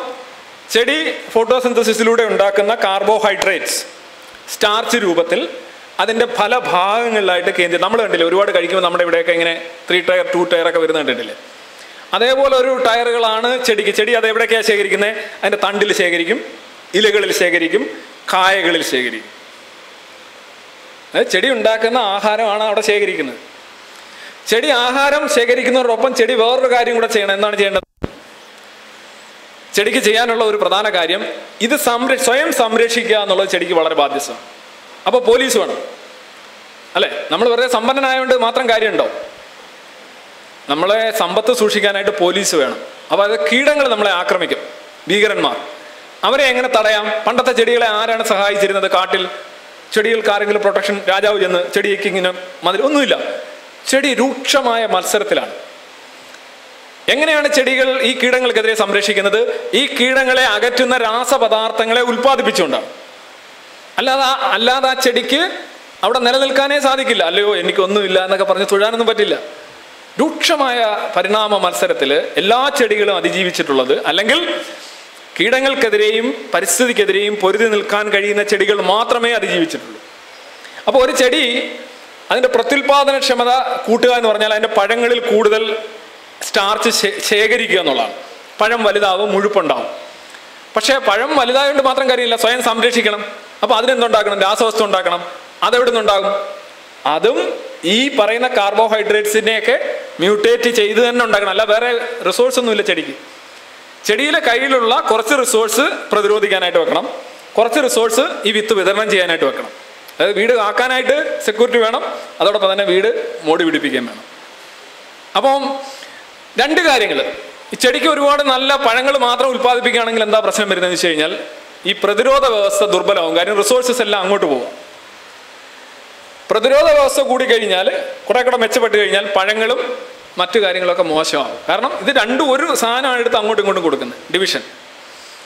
അതുകൊണ്ടാണ് പലപ്പോഴും നമ്മുടെ പഴയ ചെടികളെല്ലാം കീടങ്ങൾ അധികം ആക്രമിച്ചിരുന്നില്ല, പക്ഷേ അവയുടെ പ്രത്യുൽപാദനക്ഷമത വളരെ കുറവായിരുന്നു. ഇതാണ് അതിൻ്റെ സത്യം. എന്താ പറയുക, പഴയ ചെടികളൊക്കെ കീടങ്ങളൊന്നും ഒരു പ്രശ്നമായിരുന്നില്ല. ഇതാണ് കാര്യം. അതിൻ്റെ കൂടുതൽ റിസോഴ്സസ് അതിന് പ്രതിരോധത്തിനായിട്ട് വെച്ചിരുന്നു. അതുകൊണ്ട് തന്നെ അതിൻ്റെ ഉൽപാദനക്ഷമത തീരെ കുറവായിരുന്നു. അത് നമുക്ക് മുതലാവില്ല മക്കളെ. മനസ്സിലായല്ലേ? പഴയ ഈ കാട്ടിലേക്ക് ഇപ്പോൾ ഞാൻ പറഞ്ഞില്ലേ, ബീഡിക്കുറ്റിയുടെ അത്രയും വലുപ്പമുള്ള ഇത്രയൊക്കെ കാണത്ത ബീഡി, ഇത് വലുത് സാധനമാണ്. ഈ വെണ്ടയ്ക്കാന്നൊക്കെ പറഞ്ഞാൽ ബീഡിയുടെ അത്രയും ഉണ്ടാവും. പക്ഷെ പ്രതിരോധം നല്ല പ്രതിരോധമായി, കട്ട പ്രതിരോധമായിരിക്കും. അല്ലെ തന്നെ കീടങ്ങൾ വരികയില്ല. ഈ കീടങ്ങൾ വരുന്നത് പ്രധാനമായിട്ടും നമുക്കറിയാം, ഒരു പഴം ഈ പ്രകൃതിയിൽ എവിടെയെങ്കിലും ഉണ്ടാകുകയാണെങ്കിൽ അതിൻ്റെ അവകാശികൾ ആരൊക്കെയാണ്? ബാക്ടീരിയ, വൈറസ്, ഓഫ് കോഴ്സ്, കീടങ്ങൾ, ഇൻസെക്ട്സ്, ഷഡ്പദങ്ങൾ, കൊച്ചു കൊച്ചു പറവകൾ, കിളികൾ, മൃഗങ്ങൾ, ഇതെല്ലാം ഇതിൻ്റെ അവകാശികളാണ്. നമ്മളൊരു അവകാശിയാണ്. ഇവരെല്ലാം മാറ്റിയിട്ട് നമ്മുടെ വായിൽ തന്നെ ഈ സാധനം വരണമെങ്കിൽ നമ്മൾ കുറച്ച് പണി ചെയ്യണ്ടേ? അങ്ങനെയാണ് ഈ കീടനാശിനികൾ എന്ന് പറയുന്ന സാധനം വരുന്നത്. അല്ല, കീടനാശിനികൾ അടിക്കാൻ ആർക്കും താല്പര്യം ഉണ്ടായിട്ടൊന്നുമല്ല. കീടനാശിനി ഇല്ലാതെ ലോകത്ത് ഒരാളും കൃഷി ചെയ്തിട്ടില്ല. കീടനാശിനി ഇല്ലാതെ ലോകത്ത് ഒരു ചെടിയും വളർന്നിട്ടുമില്ല. ഒന്നുകിൽ ചെടി തന്നെ ഉണ്ടാക്കണം, അല്ലെ നമ്മൾ പുറത്തുനിന്ന് കൊടുക്കണം. അല്ലാതെ ഒരു വഴിയില്ല.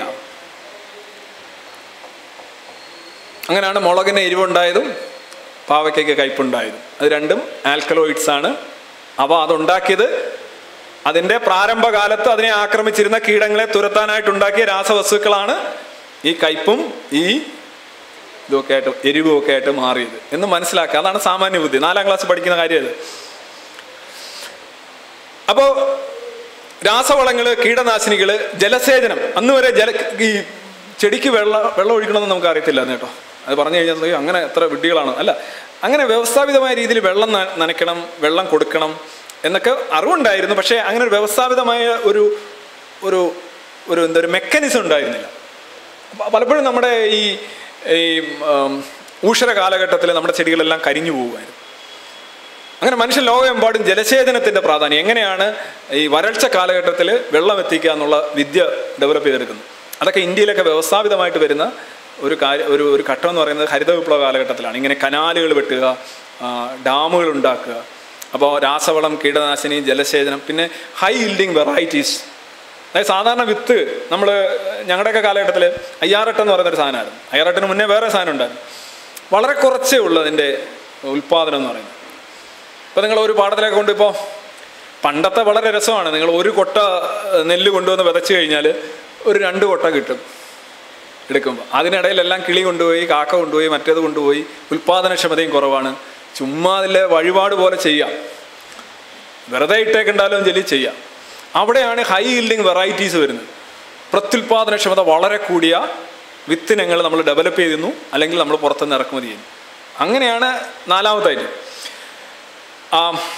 അതുപോലെ തന്നെ സബ്സിഡി, ഫുഡ് സബ്സിഡിയൊക്കെ എന്ന് പറഞ്ഞു കഴിഞ്ഞാൽ ഇന്ത്യയിലെ ഗവൺമെൻറ് വന്നതിന് ശേഷം ആദ്യം ആലോചിച്ചുള്ള കാര്യം, എങ്ങനെയാണ് കർഷകനെ സഹായിക്കേണ്ടത്. കർഷകൻ എന്ന് പറഞ്ഞാൽ വെറും വിലയില്ലാത്തവനായിരുന്നു. കർഷകൻ ബഹുമാനിക്കപ്പെടുന്ന ഒരു കൾച്ചർ ഇപ്പോഴും നമുക്കില്ല എന്നുള്ളതാണ് സത്യം. സബ്സിഡിയൊക്കെ ഒരു ഗവൺമെൻറ്റിൻ്റെ. അതുപോലെ തന്നെ ഈ കടലോരത്ത് കപ്പലത്തും കാത്തുന്ന ഒരു ജനതയായിരുന്നു നമ്മളത്. അതിന് ഇവിടെ ഒന്നും ഇല്ല, അതാണ് പ്രശ്നം. ഇവിടെ പട്ടിണി മരണങ്ങളൊക്കെ ഉണ്ടാകാതിരിക്കുന്ന കാരണം പ്രധാനമായും ഹരിത വിപ്ലവം എന്ന് പറയുന്ന സാധനമാണ്. അത് നിങ്ങൾക്കറിയാം, നോർമൻ ബോർലോഗ് എന്ന് പറയുന്ന ഒരു കൃഷി വിദഗ്ധൻ, അദ്ദേഹം മെക്സിക്കോയിലെ ചോള കൃഷിയിൽ അത്ഭുതങ്ങൾ വിരിയിച്ചു. അദ്ദേഹത്തെക്കുറിച്ച് കേട്ടറിവുണ്ടായിരുന്ന ഇന്ത്യയിലെ അന്നത്തെ സർക്കാർ, പ്രത്യേകിച്ച് C Subrahmanyam, union agriculture minister, അദ്ദേഹം ഈ മെക്സിക്കൻ ടെക്നോളജിയൊക്കെ, ഈ ബോർലോഗിൻ്റെ നേട്ടങ്ങളൊക്കെ അറിഞ്ഞിട്ട് അദ്ദേഹത്തെ ഇന്ത്യയിൽ ക്ഷണിച്ചു വരുത്തി എന്നുള്ളതാണ്. അതിനുശേഷമുള്ളതെല്ലാം ചരിത്രമാണ്. നമ്മളുടെ വെറും 1 ഹെക്ടറിൽ നിന്ന് 500 കിലോ നെല്ലാണ് നമ്മൾ 56-ൽ ഉൽപ്പാദിപ്പിച്ചിരുന്നതെങ്കിൽ 2010 ആകുമ്പോഴത്തേക്ക് നമ്മളത് 2900, 3500 ഇടയിലേക്ക് മാറുന്നു. പഞ്ചാബിൽ അത് 4500-നും 5000-നും ഇടയിലേക്ക് മാറുന്നു. ചൈനയിൽ അത് 6500 കിലോഗ്രാം നെല്ലാണ് 1 ഹെക്ടറിൽ നിന്ന് ഉൽപ്പാദിപ്പിക്കുന്നത്. ആ ചൈനയിൽ തന്നെ സങ്കര ഇനം കൃഷി വഴി 11000 കിലോ 1 ഹെക്ടറിൽ നിന്ന് ഉൽപ്പാദിപ്പിക്കുന്നത്. അതായത് നമ്മളിവിടെ 500, 600 നമ്മൾ ഉൽപ്പാദിപ്പിച്ചുകൊണ്ടിരുന്നത്. അവിടെയാണ് ഇന്ന് ചൈന അതേ സ്ഥലത്ത് നിന്ന് 11000 കിലോ നെല്ല് ഉൽപ്പാദിപ്പിക്കുന്നത്. പിന്നെ എങ്ങനെയാണ് ഈ മനുഷ്യനെ തീറ്റിപ്പോറ്റുന്നത്? ഇതൊക്കെ കണ്ണു അടച്ചുകൊണ്ട് നമുക്ക് നിഷേധിക്കാൻ കഴിയുന്ന കാര്യമല്ല. ഗ്രീൻ റവല്യൂഷൻ, ഞാൻ എൻ്റെ ഒരു ചാർട്ട് കാണിച്ചിരിക്കുകയാണ്. ടോട്ടൽ പ്രൊഡക്ഷൻ എങ്ങനെയാണ് 1950 10,000-ലും താഴെ ആയിരുന്നുവെങ്കിൽ 1990 ആകുമ്പോഴത്തേക്ക് അത് 50,000-നും മുകളിലേക്ക് പോവുകയാണ് നമ്മുടെ ടോട്ടൽ പ്രൊഡക്ഷൻ. പിന്നെ പ്രൊഡക്ടിവിറ്റി, പഞ്ചാബിലെ ഒരു ഉദാഹരണമാണ്. അവിടുത്തെ എക്കണോമിക് ആൻഡ് സ്റ്റാറ്റിസ്റ്റിക്സ് ഒരു റിപ്പോർട്ടാണ്. 1960 ഒരു ഹെക്ടറിൽ നിന്ന് 109 കിലോഗ്രാം ആണെങ്കിൽ ഇന്നത് 4022 കിലോഗ്രാമാണ്. 1960-ഉം 2010 തമ്മിലുള്ള വ്യത്യാസമാണ്. ഒരേ സ്ഥലത്തു നിന്നുണ്ടാക്കുന്ന നെല്ല്. ഇനി ഈ നിങ്ങൾ സാധാരണ ഈ എന്താ പറയുക, ഈ വേദങ്ങളൊക്കെ യാഗം എന്ന് പറയുന്നത്, യാഗത്തിന് എങ്ങനെ തീ ഉണ്ടാക്കുന്നത്? ഈ 2 കമ്പെടുത്ത് വെച്ച് ഇങ്ങനെ ഉരച്ച് വെച്ച് ആഹോ എന്നൊക്കെ പറഞ്ഞ് കുറേ ആക്രാന്തം കുറേ സാധനങ്ങളൊക്കെ പറഞ്ഞ് ഒരു 2 മണിക്കൂർ 3 മണിക്കൂറൊക്കെ ആകുമ്പോൾ തീ ഉണ്ടാവും. ഭയങ്കര ബുദ്ധിമുട്ടായിരിക്കും. അങ്ങനെ തീ ഉണ്ടാക്കാം അല്ലേ? അരണി കടഞ്ഞ് തീ ഉണ്ടാക്കാൻ പറ്റില്ലെന്ന് ഞാൻ പറയുന്നില്ല. പക്ഷെ കുറച്ച് സമയം വേണം, ആൾ വേണം, കുറച്ച് ക്ഷമയും വേണം, വിവരക്കേടും വേണം. ഇത്രയും ഐറ്റം ഉണ്ടെങ്കിൽ മാത്രമേ നിങ്ങൾക്ക് അരണിയിൽ നിന്ന് ഇന്ന് തീ ഉണ്ടാക്കാൻ പറ്റുള്ളൂ. പക്ഷേ തീ ഉണ്ടാക്കാൻ വേറെ ലളിതമായിട്ട് ലൈറ്റർ, ഗ്യാസ് ലൈറ്റർ വെച്ചുണ്ടാക്കാം, തീപ്പെട്ടി കത്തിച്ചുണ്ടാക്കാം. ഈ അരണി കത്തിച്ചുണ്ടാക്കുന്ന തീയും ലൈറ്റർ കത്തിച്ചുണ്ടാക്കുന്ന തീയും തീപ്പെട്ടി കത്തിച്ചുണ്ടാക്കുന്ന തീയും 3ആണെന്ന് നിങ്ങൾ പറയൂ. എല്ലാം ഒറ്റ തീയല്ലേ? പല രീതിയിലുണ്ടാക്കാം. ഈ ഗ്രീൻ റവല്യൂഷൻ ചെയ്ത ഇങ്ങനെയാണ്. അരണി കടഞ്ഞുണ്ടാക്കിക്കൊണ്ടിരുന്ന തീ ലൈറ്ററിലേക്കോ അല്ലെങ്കിൽ തീപ്പെട്ടിയിലേക്കോ മാറ്റി എന്നുള്ളതാണ്. ചെടിക്ക് വേണ്ട കാര്യങ്ങളും ചെടിയുടെ വളർച്ചയ്ക്കും ഉൽപ്പാദനത്തിനും വേണ്ട കാര്യങ്ങൾ വളരെ ഭീകരമായി തോലും ചാണകവും അങ്ങനെയുള്ള സാധനങ്ങളൊക്കെ ഇട്ട് കൊടുത്ത് ഉണ്ടാക്കിക്കൊണ്ടിരുന്നത് അതിനേക്കാൾ മെച്ചപ്പെട്ട രീതിയിൽ കുറഞ്ഞ സമയം കൊണ്ട് ശാസ്ത്രീയമായി രാസവളങ്ങളോടുകൂടി ഉണ്ടാക്കുകയും. ഈ കീടനാശിനി വളരെ ഇമ്പോർട്ടൻ്റ് കാര്യം. ഒരു കർഷകൻ്റെ മനസ്സ് നിങ്ങൾക്കില്ല. നമ്മളൊരു ഒരു കൺസ്യൂമറിൻ്റെ മനസ്സോടുകൂടി എപ്പോഴും ചിന്തിക്കുന്നത്. ഒരു കർഷകൻ്റെ മനസ്സെന്ന് പറഞ്ഞു കഴിഞ്ഞാൽ അവൻ്റെ മുഴുവൻ സ്വപ്നങ്ങളും മുഴുവൻ പ്രയത്നവും ഒരു കൃഷിഭൂമിയിൽ അവൻ നിക്ഷേപിക്കുകയാണ്. 6 മാസം അവൻ അതിനെക്കുറിച്ച് ഒരുപാട് മക്കളുടെ ചെരുപ്പ്, അവരുടെ വസ്ത്രം, അവരുടെ ആഹാരം, ഇതെല്ലാം ആ ഒരു വിളയാണ്. ആ വിളയാണ് അവസാനം അവൻ ചെന്ന് വിളവെടുക്കാൻ നോക്കുമ്പോൾ എല്ലാം കാക്ക കൊണ്ടുപോയി, കിളി കൊണ്ടുപോയി, ഉൽപ്പാദനക്ഷമതയില്ല, ആകെ പ്രശ്നമായി, എല്ലാം കൂടെ ഒരു കൊട്ട അഷ്ടിച്ച് കാണും. അവൻ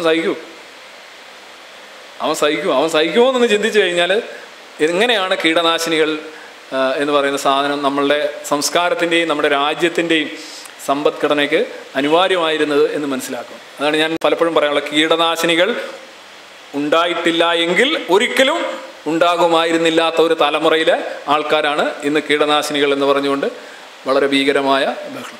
കീടനാശിനികളില്ലെങ്കിൽ ഇങ്ങനെ ഇത്രയും വലിയൊരു ജനക്കൂട്ടത്തെ ഒന്നും ഒരിക്കലും നമുക്ക് സസ്റ്റെയിൻ ചെയ്യാൻ പറ്റില്ല. ഞാൻ പറഞ്ഞു, ഒന്നീ ചെടി ഉണ്ടാക്കണം കീടനാശിനി, അല്ലെ നമ്മൾ കൊടുക്കണം, അത്രേ ഉള്ളൂ. ഈ സാധനങ്ങളൊക്കെ അതുപോലെ തന്നെ ഈ ജനിതക ആസൂത്രണത്തിനെതിരെ ഓരോരുത്തർ സംസാരിക്കാറുണ്ട്. ഞങ്ങളിങ്ങനെ മോഡിഫൈഡ് ആയിട്ടുള്ള സാധനങ്ങളൊന്നും കഴിക്കില്ല. പക്ഷെ നമ്മളിന്ന് കഴിക്കുന്ന എല്ലാ സാധനവും ജനറ്റിക്കലി മോഡിഫൈഡ് ആണ്. എല്ലാ സാധനവും പ്രകൃതിയിൽ കിട്ടിയ രൂപത്തിൽ ഒരു ചെടിയോ ഒരു ഇലയോ ഒരു പഴമോ ഇന്നത്തെ മനുഷ്യൻ കഴിക്കുന്നില്ല എന്നുള്ളതാണ് സത്യം.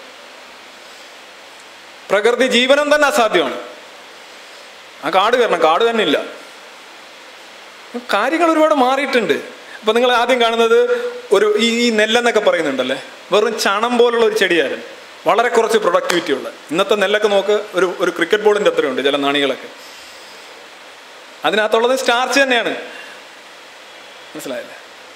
അതിനകത്ത് ഇത്രയും വലിയ നെല്ലിനകത്ത് വേറെ ഒന്നുമില്ല.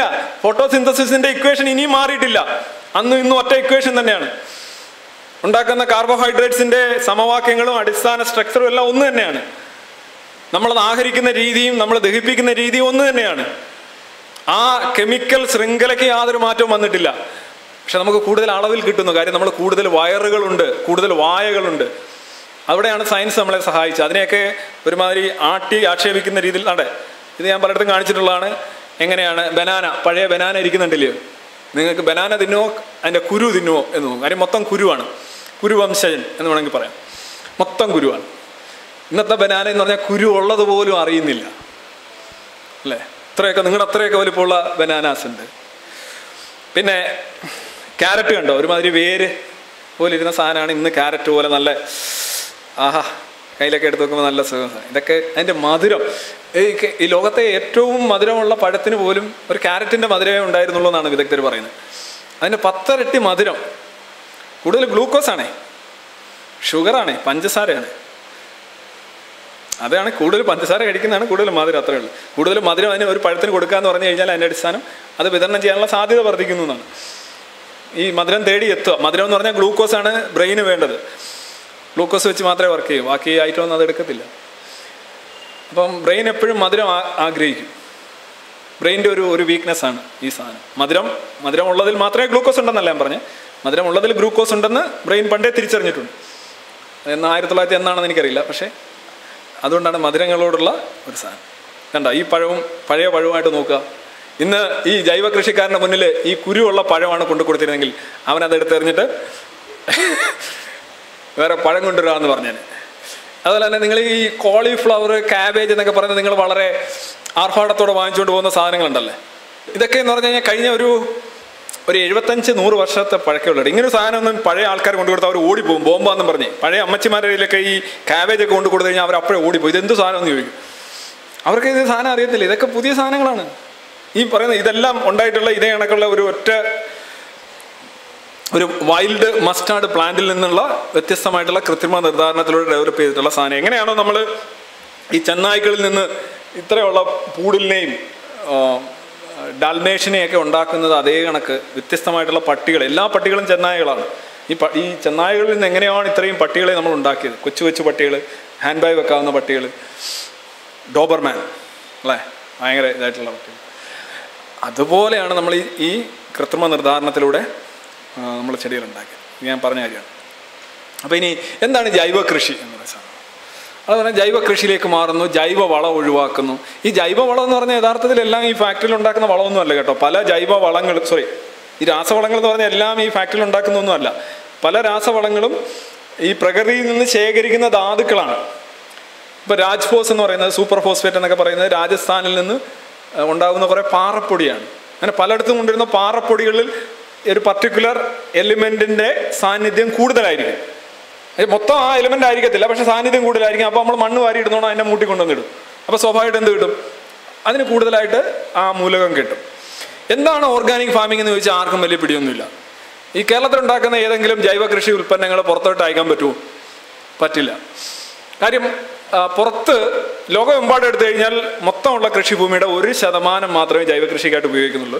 പക്ഷേ അതിനകത്ത് കോടികൾ ഉൾപ്പെട്ടിട്ടുള്ള ഒരു വമ്പൻ ബിസിനസ്സാണിത്. കാരണം ഈ ഈ ഉൽപ്പന്നങ്ങളെല്ലാം വലിയ വിലയ്ക്ക് അവർ വിറ്റഴിക്കുന്നു എന്നുള്ളതാണ്. 30 രൂപയ്ക്ക് കിട്ടുന്ന അരി നിങ്ങൾ 150 രൂപയ്ക്ക് നിങ്ങളെ കൊണ്ട് വാങ്ങിപ്പിക്കുന്ന സുകുമാര കലയുടെ പേരാണ് ജൈവ കൃഷി. എന്നിട്ട് നിങ്ങളൊക്കെ പറയും നിങ്ങൾ 30 രൂപയുടെ അരി വിഷവും ഈ 150 രൂപയുടെ അരി വിഷരഹിതവുമാണ് എന്ന് പറയും. വിഷരഹിത പച്ചക്കറിയുടെ ഉദ്ഘാടനം, ഇതൊക്കെയാണ് ഇപ്പോഴത്തെ ബസ് വേർഡ്സ്. വിഷരഹിതം. ഞാൻ അടുത്ത ഒരു പരിഷത്തിൻ്റെ ഒരു മീറ്റിംഗ് ചെന്നപ്പം അതിൻ്റെ സ്വാഗത പ്രസംഗം പറഞ്ഞു, ഇവിടുത്തെ അരി വിഷരഹിതമാണ്, ഇവിടെ കുടിക്കുന്ന വെള്ളം വിഷരഹിതമാണ്, നമ്മൾ ഉച്ചയ്ക്ക് അവിയലിനിരിക്കുന്ന മുഴുവൻ പച്ചക്കറികളും വിഷരഹിതമാണ്, മൊത്തം വിഷരഹിതമാണ്. പറയാൻ ഭയങ്കര എളുപ്പമാണ്. ഒന്നാലോചിച്ച് നോക്കുക, കേരളത്തിലെ ജൈവ കൃഷി ഉൽപ്പന്നങ്ങൾ എന്തുകൊണ്ടാണ് പുറത്തെടുക്കാത്തതിൻ്റെ പ്രധാന കാര്യം, ഇവിടെ ജൈവ കൃഷി ഉൽപ്പന്നങ്ങളിൽ ഉപയോഗിക്കുന്ന പ്രധാന കീടനാശിനി എന്ന് പറയുന്നത് പുകയില കഷായമാണ്. പുകയില കഷായം എന്ന് പറയുന്നത് പുകയില ഉൽപ്പന്നങ്ങളും ലോകത്ത് ക്യാൻസർ ഉണ്ടാക്കുന്ന വസ്തുക്കൾ സംബന്ധിച്ചൊരു പട്ടികയുണ്ട്, കാർസിനോജൻസിൻ്റെ പട്ടിക 1, 2, 3, 4, 5. അതിൽ 1ാമത്തെ പട്ടികയിൽ വരുന്ന വസ്തുക്കളാണ് ഏറ്റവും കൂടുതൽ സാധ്യതയുണ്ടെന്ന് സ്ഥിരീകരിക്കപ്പെട്ടത്. അതിൽ 2 കീടനാശിനികളെ ഉൾപ്പെട്ടിട്ടുള്ളൂ. ഒന്ന് ലിൻഡെയിൻ എന്ന് പറയുന്ന ഒരു രാസ കീടനാശിനി, ഇൻവെർട്ടർ കോമ. അത് നമ്മൾ 1980കളുടെ അവസാനം തന്നെ നിരോധിച്ചതാണ്, അതിപ്പോൾ ഇല്ല. പിന്നൊന്ന് പുകയില ഉൽപ്പന്നങ്ങൾ. നിക്കോട്ടിൻ എന്ന് പറഞ്ഞൊരു വസ്തുണ്ട് പുകയിൽ. അത് കാർസിനോജൻ അല്ലെങ്കിലും ഒരിക്കൽ ക്യാൻസർ ഉണ്ടായിക്കഴിഞ്ഞാൽ ആ ട്യൂമറിൻ്റെ മെറ്റാസ്റ്റേസിസ് പ്രൊമോട്ട് ചെയ്യുന്നൊരു സാധനമാണ് നിക്കോട്ടിൻ. അത്ര ടോക്സിക് ആയിട്ടുള്ള സാധനമാണ്. അതാണ് യാതൊരു അളവോ ബോധമോ ഇല്ലാതെ ആളുകൾ ഈ ചീരയിലും വെണ്ടയിലും ഒക്കെ എടുത്ത് പുകയില കഷായം എന്ന് പറഞ്ഞ രീതിയിൽ അടിക്കുന്നത്. അപ്പോൾ ഒരു കണക്കനുസരിച്ച് വേണമെങ്കിൽ പറയാം, കഴിഞ്ഞ ഒരു 20 വർഷമായിട്ട് കേരളത്തിലെ ക്യാൻസറിൻ്റെ നിരക്ക് കൂടുതലാണ്. കഴിഞ്ഞ 20 വർഷമായിട്ട് കേരളത്തിൽ ജൈവ കൃഷിയും കൂടുതലാണ്. അപ്പോൾ നമുക്കിവിടെ ഒന്ന് വളരെ സൗമ്യമായി പ്രഖ്യാപിക്കാം, കേരളത്തിലെ ജൈവ കൃഷി കൂടിയതുകൊണ്ടാണ് ക്യാൻസറിൻ്റെ അളവ് കൂടിയതെന്ന് പ്രഖ്യാപിക്കാം. പക്ഷെ ഞാനത് ചെയ്യുന്നില്ല. കാര്യം ആ വിവരക്കേട് നമ്മൾ പറയരുതല്ലോ. കാര്യം ക്യാൻസർ കൂടുന്നത് കീടനാശിനി കൊണ്ടോ അല്ലെങ്കിൽ അങ്ങനെ അതൊക്കെ വളരെ നിസ്സാരവൽക്കരിക്കുക, വളരെ ലളിതവൽക്കരിക്കുകയാണ് ചെയ്യുന്നത്. ക്യാൻസറിനൊക്കെ ഒരുപാട് കാരണങ്ങളുണ്ട്. അത് കീടനാശിനികൾ ആദ്യത്തെ 20 കാരണങ്ങളിൽ പെടുന്നതേ ഇല്ല. നിങ്ങൾ ക്യാൻസറിൻ്റെ പ്രധാന കാരണങ്ങൾ എടുത്തു കഴിഞ്ഞാൽ ആദ്യത്തെ 20 കാരണങ്ങളിൽ കീടനാശിനികൾ പെടുന്നില്ല. അങ്ങനെയൊക്കെ കണക്കില്ലേ, വെറുതെ എന്തെങ്കിലും പറഞ്ഞിട്ട് കാര്യമുണ്ടോ? അല്ല, ഇവർ പറയുന്ന രീതിയിലാണെങ്കിൽ തിരിച്ചാരോപിക്കാം. കീടനാശിനികൾ പ്രധാനമായും ജൈവ കൃഷിക്കാർ ഉപയോഗിക്കുന്ന കീടനാശിനി പുകയില കഷായമാണ്. പുകയില കഷായം എന്ന് പറഞ്ഞാൽ ക്യാൻസർ കാര്യമായിട്ടുള്ള ഒരു സാധനമാണ്. അത് പട്ടിക 1-ലുള്ളതാണ്. അവരത് വ്യാപകമായിട്ട് ഉപയോഗിക്കുന്നു. അത് മാത്രമാണ് അവർ ഉപയോഗിക്കുന്നത്. ക്യാൻസർ കൂടുകയും ചെയ്യുന്നുണ്ട്, അപ്പോൾ ജൈവ കൃഷിയും കൂടുന്നുണ്ട്. അപ്പോൾ കോറിലേഷൻ. പക്ഷേ കോറിലേഷൻ ഈസ് നോട്ട് കൊസേഷൻ. അത് ആ ബോധം അവർക്കില്ല, പക്ഷേ നമ്മളത് കാണിക്കണമല്ലോ. ഇനി എന്താണ് ജൈവ കൃഷി എന്ന് ചോദിച്ചു കഴിഞ്ഞാൽ പലരും പലതാ പറയുന്നത്. അല്ല, ചിലരിലെ ഈ എന്താ പറയുക, കേൾക്കാനും മിണ്ടാനും കേൾക്കാനറിയാത്ത അച്ഛനും മോളും ഒക്കെ ഒരുമിച്ച് നേരിട്ട് ചോദിക്കും. അപ്പോൾ അച്ഛനും ചേട്ടനും ഇഷ്ടമാണ്, എനിക്കും ഇഷ്ടമാണെന്ന് പറയുന്ന ഒരു കഥയുണ്ടല്ലോ, അല്ലേ? ഓർമ്മയില്ലേ? ഒരാൾക്ക് കേൾക്കാൻ വയ്യ, ഒരാൾക്ക് സംസാരിക്കാൻ വയ്യ, ഇതൊക്കെയാണല്ലോ പ്രശ്നങ്ങൾ. അപ്പോൾ അല്ലേ, എല്ലാവരും പൊട്ടന്മാരല്ലേ? അപ്പോൾ എല്ലാവരും പൊട്ടന്മാരായ ഒരവസ്ഥയാണ്. ഇപ്പം ജൈവ കൃഷി എന്താണെന്ന് ചോദിച്ചാൽ ഒരാൾ പറയും പ്രകൃതിയെ പൂർണ്ണമായും സ്വയം ഉൽപ്പാദിപ്പിക്കാൻ അനുവദിച്ച് എന്ന് പറഞ്ഞാൽ പഴയ പെറുക്കിത്തീനി, ഫുഡ് ഗ്യാതറിങ്, യാതൊരുവിധ കൊത്തും കിളയും വളപ്രയോഗമില്ലാതെ മണ്ണിൽ നിന്ന് എന്താണോ കിട്ടുന്നത് അത് ഭക്ഷിക്കുക എന്നാണ് പ്രകൃതി കൃഷി. അതിനാണ് ഋഷി കേത്തി. ഉത്തരേന്ത്യയിലൊക്കെ ഭയങ്കരമാണ്. ആ സന്യാസിയൊക്കെ വന്ന്, സന്യാസി എങ്ങനെയാണ് കൃഷി ചെയ്യുന്നത്? സന്യാസി പോകുമല്ലോ, കുറച്ചൊക്കെ കഴിയുമ്പോൾ മടുത്ത് ബോറടിച്ച് ഫേസ്ബുക്കൊക്കെ വിട്ടിട്ട് കാട്ട് തപസ്സിന് പോകുമല്ലോ. അപ്പം കൃഷി വേണമല്ലോ, ചുമ്മാ അവിടെ പോയിരുന്ന് ഇങ്ങനെ പിടിച്ചോണ്ട് വല്ലതും കിട്ടുമോ? ജീവിച്ചു പോകണമല്ലോ. അപ്പോൾ കൃഷികളൊക്കെ നടത്തും. അപ്പോൾ കൃഷി നടത്തുമ്പോൾ സന്യാസി എങ്ങനെ കൃഷി നടത്തുന്നത്? കൊണ്ടുവന്ന് തള്ളും, മുടിഞ്ഞു പോകും, വേണേ വളരും. സന്യാസിക്ക് കിളക്കാനും കിട്ടാനൊന്നും സമയമില്ലല്ലോ. അങ്ങനെയാണ് അയാൾ നാട്ടിൽ അന്തസ്സായിട്ട് ജീവിച്ചാൽ. അപ്പോൾ സന്യാസിയുടെ ഒരു സ്വഭാവമാണ് അതിൻ്റെ ഒരു മഹത്വമായിട്ട് വരുന്നത്. എന്ന് പറഞ്ഞാൽ പ്രകൃതി ഒന്നും ചെയ്യാതിരിക്കുക, ഭൂമി അമ്മയാണ്, ചുരണ്ടാതിരിക്കുക, മാന്താതിരിക്കുക. മനസ്സിലായില്ലേ? അതാണ് ഋഷിക്കേത്തി. ഋഷിക്കേത്തി എന്ന് പറയുന്നത് പാരമ്പര്യമാണ്, വലിയ സാധനമാണെന്നൊക്കെ പറയാം. ഞാനൊരു ചോദ്യം ചോദിക്കട്ടെ. കൃഷിഭൂമിയിൽ ആയുസഞ്ചാരം ഉണ്ടാകണം, അത് ഇളക്കി കൊടുക്കണം, കള പറിക്കണം, വളം ചെയ്യണം എന്നുള്ളതൊക്കെ നമ്മുടെ മുൻഗാമികൾ ട്രയൽ ആൻഡ് എറർ മെത്തേഡിലൂടെ കണ്ട് പഠിച്ച് തിരിച്ചറിഞ്ഞിട്ടുള്ള ജ്ഞാനമാണ്. അതിനെയാണ് അവർ തള്ളിക്കളയുന്നത്. അപ്പോൾ അവർ പാരമ്പര്യവാദികളാണോ പാരമ്പര്യ നിഷേധികളാണോ? ചോദ്യമാണ് കേട്ടോ. ഇത് നമ്മുടെ മുൻഗാമികൾ കണ്ടെത്തിയ കാര്യം. ഈജിപ്ഷ്യൻ സിവിലൈസേഷൻ, സുമേറിയൻ, ഇന്ത്യൻ സിവിലൈസേഷനിലൊക്കെ നമ്മളുടെ മുൻഗാമികൾ കണ്ടെത്തി എങ്ങനെയാണ് ഒരു സ്ഥലത്ത് കൃഷി ചെയ്യേണ്ടതെന്ന്. അവർ കുറേ ടെക്നിക്ക് ഉണ്ടാക്കിയതാണ്. അതിനെയൊക്കെ തള്ളിക്കളഞ്ഞുകൊണ്ടാണ് ഋഷി കേത്തി. അതാണ് അയാളുടെ അത്. ഇനി വേറെ പറയുന്നുണ്ടല്ലോ, പുറം നിവേശങ്ങൾ ഏറ്റവും കുറച്ച് ഉപയോഗിക്കുന്ന കൃഷിയാണ്. അപ്പോൾ സിറോസമാണ് അതെ നമ്മുടെ പലേക്കറിൻ്റെ. അതെന്ന് വെച്ചാൽ പുറത്തുനിന്നൊന്നും കൊണ്ടുവരാൻ പാടില്ല, പുറത്തുള്ളതൊന്നും അകത്തുള്ളതൊന്നും പുറത്തേക്ക് വിടാനും പാടില്ല, പുറത്തുനിന്നൊന്നും കൊണ്ടുവരാൻ പാടില്ല. പുറത്തേക്ക് പോകുന്നത് ഏക കാര്യം വിളവ് മാത്രമായിരിക്കണം. വിളവും കൂടെ പുറത്തേക്ക് പോകാതിരുന്നു കഴിഞ്ഞാൽ ആകെ പോയില്ല. അതായത് അവിടെയുള്ള സാധനം എല്ലാം അവിടെ തന്നെ ഇട്ട് അങ്ങനെ ഭയങ്കര സെറ്റപ്പാണെന്നാണ് ഇവർ പറയുന്നത്. അപ്പം പുറത്തുനിന്ന് നിവേശം കൊണ്ടുവരും, അതാണ് അവരുടെ ജൈവ കൃഷി. ഇനി പലേക്കറിനെ എല്ലാവരും പൊക്കിക്കൊണ്ട് നടക്കേണ്ടത് ഈ സീറോ ബഡ്ജറ്റ്, സീറോ ബഡ്ജറ്റ് എന്ന് വെച്ചാൽ സീറോ ആണ്. പക്ഷെ അതിൻ്റെ ചിലവ് നോക്കി കഴിഞ്ഞാൽ ലക്ഷക്കണക്കിന് രൂപ വരും. പലരും പറയുന്നത് സീറോ ആയിരിക്കും. അപ്പോൾ പുള്ളി പറയുന്നത് അറിയാമോ? എല്ലാവരും പറയും ജൈവ കൃഷിയുടെ കാര്യം പറയുമോ, പലേക്കറെ നോക്കുക. അപ്പോൾ നമ്മൾ പറയും പലേക്കർ എന്ന് പറഞ്ഞൊരു കാര്യം, ഈ രാസകൃഷിയേക്കാൾ ഇരട്ടി അപകടമാണ് ജൈവ കൃഷി എന്നാണ് അദ്ദേഹം പറഞ്ഞിട്ടുള്ളത്. ജൈവ കൃഷിക്കാരെ കണ്ണെടുത്താൽ കണ്ടുവിടാം അങ്ങനെയൊക്കെ. പക്ഷെ ഇവിടുത്തെ ജൈവ കൃഷിക്കാരെല്ലാം പലേക്കറെ പോക്കിക്കൊണ്ട് നടക്കാണ്. ഇത് രണ്ടും രണ്ടാണ്. അതിന് ജൈവ കൃഷിക്കാരുടെ ഇടയിൽ എല്ലാ ഐറ്റവും ഉണ്ട്. ഈ പാമ്പിന്റെ കൂട്ടത്തില് ചേര, കടിക്കുന്നത്, കടിക്കാത്തത്, വിഴുങ്ങുന്നത്, അത് കണക്ക് ഒരുപാട് ഐറ്റംസ് ഉണ്ട്. ഇതെല്ലാം ഒന്നല്ല. ആദ്യം മനസ്സിലാക്കേണ്ട ഇതാണ്. ജൈവ കൃഷി എന്ന് പറയുന്നത് ഏകദാനതയുള്ള ഒരാശയമോ ഒരു കൃഷി രീതിയോ അല്ല. First point. അത് പലർക്കും പലതാണ്. മറ്റു രാസവസ്തുക്കളൊന്നും ചേർക്കാതെ ജൈവവളം എന്ന് പറഞ്ഞൊരു വളമില്ല കേട്ടോ, ഞാൻ ആദ്യമേ പറയേണ്ടതാണ്. ജൈവവളം, രാസവളം എന്ന് പറഞ്ഞാൽ രണ്ട് വളമേ ഇല്ല. എല്ലാ വളവും രാസവളം തന്നെയാണ്. ജൈവം എന്ന് പറയുന്ന രാസമാണ്. അല്ല, അതിനകത്ത് പ്രത്യേകിച്ച് ആരും സാധനമില്ല. ഇനി ജൈവവളങ്ങൾ ഒന്നും ചേർക്കാതെ ജൈവവളവും ജൈവ കീടനാശിനികളും മാത്രം ഉപയോഗിക്കുന്ന കൃഷിയാണ് ചില ജൈവ കൃഷി. ജൈവവളം എന്ന് പറഞ്ഞാൽ അവർ ഉദ്ദേശിക്കുന്ന ചാണകം, തോല്, അതൊക്കെയാണ് ജൈവ. വെച്ചാൽ അത് സാധനം ജീർണിച്ച് അതിൻ്റെ രാസഘടകങ്ങളാണ് മാത്രമേ ചെടി എടുക്കൂ. ചെടി മൊത്തം കെമിക്കലാണ് കേട്ടോ. ചെടി നിങ്ങൾ എന്തിടുന്നതെന്ന് ചെടിക്കറിയില്ല. പിന്നെ എന്താണ് ഈ ജൈവ കീടനാശിനി എന്ന് പറയുന്നത്? പുകയില കഷായം. പുകയില കഷായത്തിൽ എന്താണ് അതിനകത്തെ ജൈവ കീടനാശിനി?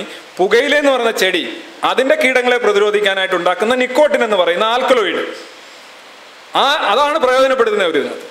അതായത് ഒന്നിയിൽ നിങ്ങൾക്ക് ഈ ആൽക്കലോയിഡ് രാസവസ്തുക്കൾ പുറത്തുനിന്ന് വാങ്ങിക്കാം, അല്ലെങ്കിൽ അതുള്ള ചെടികൾ നിങ്ങൾക്ക് ഉപയോഗിക്കാം, അത്രേ ഉള്ളൂ. ഇനി ചിലർക്ക് രാസകീടനാശിനികൾ മാത്രം ഒഴിവാക്കിയിട്ട് രാസവളങ്ങൾ കൂടി ഉപയോഗിക്കുന്ന ജൈവ കൃഷി, അതാണ് ഇവിടെ വ്യാപകം. രാസവളങ്ങളൊക്കെ ഉപയോഗിക്കും, അതിൻ്റെ കൂടെ രാസകീടനാശിനി ഒഴിവാക്കുക, എന്നിട്ട് ഈ പുകയില കഷായം എടുത്ത് വെച്ച് അടിക്കും. ഇതാണ് ചിലരുടെ ജൈവ കൃഷി. ഇനി വേറൊരാളുടെ എന്താണ്, പല രാസവളങ്ങളും ജൈവമായി സങ്കല്പിച്ചുകൊണ്ട് ജൈവ കൃഷി നടത്തും. അവരാണ് വേറൊരു ഐറ്റം. അവർ പറയും അത് തുരിശ് കുഴപ്പമില്ല. ഞാൻ കുറേ ഐറ്റംസ് ഞാൻ പറയാം, അത് നമുക്ക് ഇത് നിങ്ങളത് കണ്ടു. അതെ, അവർ അടിച്ചണം നമ്മുടെ കളസം അവരുടെ ബർമുട. ഇവിടുത്തെ പല ജൈവ കൃഷിക്കാർ ഉപയോഗിക്കുന്ന കുറേ ഐറ്റംസാണ്. ഭാരതത്തിലെ ജൈവ കൃഷിയുടെ ദേശീയ പ്രോഗ്രാമിൽ അനുവദിച്ചിട്ടുള്ള പ്രധാന രാസവസ്തുക്കളുടെ പേര് ഞാൻ പറയുമ്പോൾ നിങ്ങൾ അല്പം ക്ഷമയോടെ കേൾക്കുക. കാൽസ്യം ക്ലോറൈഡ് ജൈവമാണെന്ന് പറയാൻ പറഞ്ഞു. Calcium carbonate, chalk, lime stone ഇതൊക്കെ അനുവദനീയമാണ്. Phosphate chalk അനുവദനീയം. Sulphate of potash കുഴപ്പമില്ല, ജൈവം. കൈനേറ്റ്, സിൽവിനൈറ്റ്, റോക്ക് ഫോസ്ഫേറ്റ്, സോഡിയം ക്ലോറൈഡ്, അത് പിന്നെ അറിയാം. സോഡിയം ക്ലോറൈഡ് പിന്നെ അല്ലേ ഉപ്പ് എന്നല്ലേ നമ്മളതിനെ വിളിക്കുന്നത്. സോഡിയം ക്ലോറൈഡ് ഒന്നും രാസവസ്തു അല്ലല്ലോ, ആണോ? സോഡിയം ക്ലോറൈഡ് കഴിച്ചുകൊണ്ടാണ് പറയുന്നത് ഞാൻ രാസവസ്തുക്കൾക്കെതിരെയുള്ള സമരം എന്നാണ്. Sodium chloride അനുവദനീയം. സൂക്ഷ്മ മൂലകങ്ങൾ ബോറോണും ഫെറസും ആകാം കുറച്ച്. അല്ല, ഇത് ഞാൻ പറഞ്ഞല്ലേ, ഞാൻ ആ സൈറ്റിൽ നിന്ന് ഡൗൺലോഡ് ചെയ്തിട്ട് മലയാളത്തിലാക്കിയെന്നുള്ള കുറ്റം മാത്രമേ ഞാൻ ചെയ്തിട്ടുള്ളൂ. സൂക്ഷ്മമൂലകങ്ങൾ ബോറോൺ, ഫെറസ്, മാംഗനീസ്, സിങ്ക് ഇതൊക്കെ നിയന്ത്രിതമായി ഉപയോഗിക്കാം. നിയന്ത്രിതമായി ഉപയോഗിക്കുക എന്ന് പറഞ്ഞു കഴിഞ്ഞാൽ ഉപയോഗിക്കാം. നിയന്ത്രിതമായിട്ടല്ല ഉപയോഗിക്കാൻ പറ്റും. ഒരു ചാക്ക് കൊണ്ട് തട്ടാൻ പറ്റും? ഇല്ല. പിന്നെ പൊട്ടാസ്യം സൾഫേറ്റ് നിയന്ത്രിത ഉപയോഗം എന്ന് പറഞ്ഞാൽ ഉപയോഗിക്കാം. പിന്നെ എപ്സം സാൾട്ട്, MgSO4 അതാണ് അതിൻ്റെ സാധനം. ഇനി ജിപ്സം, കാൽസ്യം സൾഫേറ്റ് അതൊക്കെ ഉപയോഗിക്കാം. അലൂമിനിയം, കാൽസ്യം ഫോസ്ഫേറ്റ് നിയന്ത്രിത ഉപയോഗം, സൾഫേറ്റ് നിയന്ത്രിത ഉപയോഗം. ഇനി കീടരോഗ നിയന്ത്രണത്തിന് ജൈവ വളങ്ങൾ ഇന്ത്യയിൽ അംഗീകരിച്ചിട്ടുള്ളത്. ലൈം സോഡയുടെ ക്ലോറൈഡുകൾ ഉപയോഗിക്കാം, ജൈവമാണെന്ന് പറയാൻ പറഞ്ഞു. Copper salt, inorganic salt, copper hydroxide നിയന്ത്രിതമായി ഉപയോഗിക്കാം, എന്ന് വെച്ചാൽ അത്യാവശ്യത്തിന് ഉപയോഗിക്കാം, അല്ലാതെ കൊണ്ടുവന്ന് അടിക്കാൻ പാടില്ല. പിന്നെ സോഡിയം ബൈകാർബണേറ്റ് വേണമെങ്കിൽ ഉപയോഗിക്കാം. സൾഫർ കുമിൾനാശിനിയായിട്ട് സൾഫർ ഉപയോഗിക്കാം, കുഴപ്പമില്ല, സൾഫർ രാസവസ്തുവല്ല. പിന്നെ സോഫ്റ്റ് സോപ്പ് എന്ന് വെച്ചാൽ പൊട്ടാസ്യം സോപ്പ് നീന്തം. പിന്നെ കെണി, ഫെറാമോണുകൾ ഇതൊക്കെ അനുവദനീയമാണ്. ഇനി അമേരിക്ക ചെന്നാലും അമേരിക്ക വലിയ ഇതല്ലേ, അമേരിക്കയുടെ ഭയങ്കര കുറച്ച് പേരെങ്കിൽ ഉൽപ്പാദിപ്പിക്കും, വിഷരഹിതം എന്ന് പറഞ്ഞ് ബോർഡ് വെച്ചേക്കും. ഇത് ഇവൻ്റെ ഒരു സൈക്കോളജിയാണ് കേട്ടോ. അതായത് ഈ സമ്പന്ന വർഗത്തിന് മാത്രമേ ഈ ജൈവം, ഓർഗാനിക് എന്നൊക്കെ പറയുന്ന ഉടായ്പയുള്ള പ്രയോജനം കിട്ടുള്ളൂ. പ്രയോജനമില്ല, അവൻ ശരിക്കും അവൻ വഞ്ചിക്കപ്പെടുകയാണ്. കാര്യം പറയുന്നത് ഇത് അരി എക്സ് എന്ന് പറയുന്ന അരി കിലോ 35 രൂപ. ഇത് തന്നെ എക്സ് എന്ന് പറയുന്ന അരി ഓർഗാനിക് കിലോ 150 രൂപ. ഏത് വേണം? അത് 30 മതി. പക്ഷേ സാർ ഇത് വിഷങ്ങളൊക്കെ ചേർന്ന് കീടനാശിനിയൊക്കെ അടിച്ചുണ്ടാക്കിയാണ്. മറ്റേത് വിഷരഹിതമാണ്. എന്നാൽ എനിക്ക് അത് മതി. ഒരു പാവപ്പെട്ടവൻ വരിക, ഒരു സാധാരണക്കാരൻ, പാവപ്പെട്ടവരില്ലല്ലോ കേരളത്തിൽ ഇപ്പോൾ, ഒരു സാധാരണക്കാരൻ വരിക, ഒരു 4 കിലോ അരി, അവൻ്റെയൊക്കെ ഇതേ കാര്യങ്ങൾ പറയുക. അന്നേരം അവൻ എന്ത് പറയും? ഓ ഇത് മതി തൽക്കാലം. കാരണം അവൻ ഈ 150 ഗുണം 5 എന്ന് പറയുമ്പോൾ തന്നെ എത്ര രൂപയായി? അവൻ എത്ര ദിവസം വാങ്ങിച്ച് കഴിക്കും? അപ്പം തന്നെ ഈ ജൈവ കൃഷിയുടെ അജണ്ട എന്ന് പറയുന്നത് തന്നെ സാധാരണക്കാരനെ അവൻ പുറത്താവുക. അവനിത് താങ്ങാൻ പറ്റത്തില്ല. മറ്റവൻ അവൻ്റെ ജാടയും അവൻ്റെ ഡെല്യൂഷനും കാരണം ഇത് വാങ്ങിച്ചുകൊണ്ട് പോകും. അവൻ്റെ ധാരണ എന്താണ്? ഓ അവൻ കഴിക്കുന്നുണ്ട്, പക്ഷേ അത് വിഷമാണ്, ഞാൻ കഴിക്കുന്നുണ്ട്, വിഷരഹിതമാണ്. ഈ ഒരു സന്തോഷത്തിനാണ് അവന് ചെലവഴിക്കുന്നത് പൈസ. അല്ലാതെ ഒരു വ്യത്യാസം ഉണ്ടാകാൻ ഒരിക്കലും സാധ്യമല്ല. അത് ഞാൻ കൂടെ പറയാം. ഇപ്പോൾ അമേരിക്കയിലെ അവർ അനുവദിച്ചിട്ടുള്ള രാസവസ്തുക്കൾ ആൽക്കഹോൾ, എത്തനോൾ, ഐസോപ്രോപ്പനോൾ, ക്ലോറിൻ മിശ്രിതം, hypochlorite, sodium hypochlorite, copper sulphate, parasitic acid, soap അധിഷ്ഠിത കളനാശിനി, ammonium carbonate, boric acid, sodium carbonate, sulphur, magnesium, vitamin D3, കുറേ ഉണ്ട്, ഞാൻ കുറേ കട്ട് ചെയ്യുന്നേ ഉള്ളൂ. ഈ സാധനങ്ങളൊക്കെയാണ് ഇവർ ജൈവവളമായി സങ്കല്പിച്ചുകൊണ്ട് ഉപയോഗിക്കുന്നത്. എന്നാലോചിച്ച് നോക്കുക. സങ്കല്പ ജൈവ കൃഷി എന്ന് പറയാം. ഓമനെ ദൈവസങ്കല്പം. ഇനി മറ്റൊന്നുള്ളതാണ് അഗ്നിഹോത്ര ഫാമിംഗ്. ഇതാണ് ഇതിൻ്റെ രാജവെമ്പാല. ഇന്ത്യയിൽ ഇപ്പോൾ ഈ ശ്രീ രവിശങ്കർ, പിന്നെ ബ്രഹ്മവിദ്യാലയ, അവിടെ നിന്നൊക്കെ ആളുകൾ വന്നിട്ട് കൃഷിഭൂമിയിൽ വന്ന് രാവിലെ കുറേ പ്രാർത്ഥനയും കുറേ മറ്റു കാര്യങ്ങളൊക്കെ വെച്ചിട്ട് എന്നിട്ട് ഒരു വർഷം കഴിഞ്ഞിട്ട് കൃഷി ചെയ്യുമ്പോൾ ഈ കർഷകൻ പറയും, കഴിഞ്ഞ പ്രാവശ്യം പ്രാർത്ഥിച്ചിട്ട് വിത്തെറിഞ്ഞപ്പോൾ കൂടുതൽ ഫലമുണ്ടായി, ഞാൻ തെളിവെന്ന് പറഞ്ഞ് കൊലയൊക്കെ എടുത്ത് ഇങ്ങനെ കൊണ്ടുവന്ന് കാണിച്ചിങ്ങനെ പറിച്ച്. നെറ്റിലുണ്ട് ഒരുപാട്. കഴിഞ്ഞ പ്രാവശ്യം പ്രാർത്ഥിച്ചപ്പോൾ മെഡിറ്റേറ്റ് ചെയ്തിട്ട് കൃഷി ചെയ്തപ്പോൾ മണ്ണ് പറഞ്ഞു, മണ്ണിന് സംതൃപ്തിയായി. ഇതാണ് അഗ്നിഹോത്ര ഫാമിങ്. ഇതൊക്കെ ഭയങ്കര, നിങ്ങളൊന്ന് അടിച്ചു നോക്ക്, നെറ്റിൽ അടിച്ചു നോക്ക്. ബ്രഹ്മവിദ്യാലയത്തിൽ അവിടെ ഇരുന്ന് അകത്തിരുന്ന് പ്രാർത്ഥിച്ചുകൊണ്ടിരുന്നവർക്ക് അവരിപ്പോൾ ഔട്ട്ഡോർ പ്രാർത്ഥനകളാണ്. അവിടെ കൃഷിഭൂമിയിൽ വന്ന പ്രാർത്ഥന. ഒരല്പം ചന്ദനച്ചിരി, ഒരല്പം പുക, അല്പം കരി, പിന്നെ കുറേ അതിനകത്തൊരു വളം വരുന്ന ഈ ചന്ദനത്തിരിയും ഈ ഹോമം കൊണ്ടൊരു ഗുണമുണ്ട്, കുറേ കരി കിട്ടില്ല. ചാരം ഒരു വളമാണ്, ചാരത്തിൽ ചില സാധനങ്ങൾ കിട്ടും. ഇവർ പറഞ്ഞറിയോ, അസ്തമനത്തിനും ഉദയത്തിലും സൂര്യനിൽ നിന്ന് വരുന്ന cosmic energy പ്രയോജനപ്പെടുത്തുന്നു. Cosmic energy, not the term, വളരെ പരിചയമായിട്ട്. അന്തരീക്ഷത്തിലൂടെ പോഷക ഊർജം കടത്തിവിട്ട് ശത്രു കീടങ്ങൾ നശിക്കുന്നു. മിത്രകീടങ്ങൾ പെരുകുന്നു. ഇത് വരുമ്പോൾ ഉണ്ടല്ലോ, മിത്രകീടങ്ങളൊക്കെ അങ്ങോട്ട് മാറിയിരിക്കും. ഞങ്ങൾ ഈ കീടങ്ങളുടെ വിവരമാണ് ഭയങ്കരം. ഇതാണ് ഭയങ്കരം. ചെടികൾക്ക് വേണ്ട 75-80% അന്തരീക്ഷത്തിൽ നിന്നാണ്. അഗ്നിഹോത്രം നടത്തി അന്തരീക്ഷത്തെ ശുദ്ധീകരിച്ചാൽ കൃഷി വിജയകരമാക്കാം. അഗ്നിഹോത്രത്തിലൂടെ അടുത്ത ഐറ്റം, കാന്തിക വലയം സൃഷ്ടിക്കപ്പെടുന്നു. മനസ്സിലായോ? പിന്നെന്താണ്? ഗുണാത്മക ഊർജം, പോസിറ്റീവ് എനർജി, ധനാത്മക ഊർജം എന്ന് വേണമെങ്കിലും പറയാം, അത് വർദ്ധിക്കുന്നു. എന്താണെന്ന് എന്നോട് ചോദിക്കല്ലേ. ഋണാത്മക ഊർജം, നെഗറ്റീവ് ഊർജം, അത് നശിക്കും ഉറപ്പായും. അഗ്നിഹോത്രം ചെയ്ത ചാരം ഉപയോഗിച്ചാൽ മഹാത്ഭുതങ്ങൾ സംഭവിക്കും.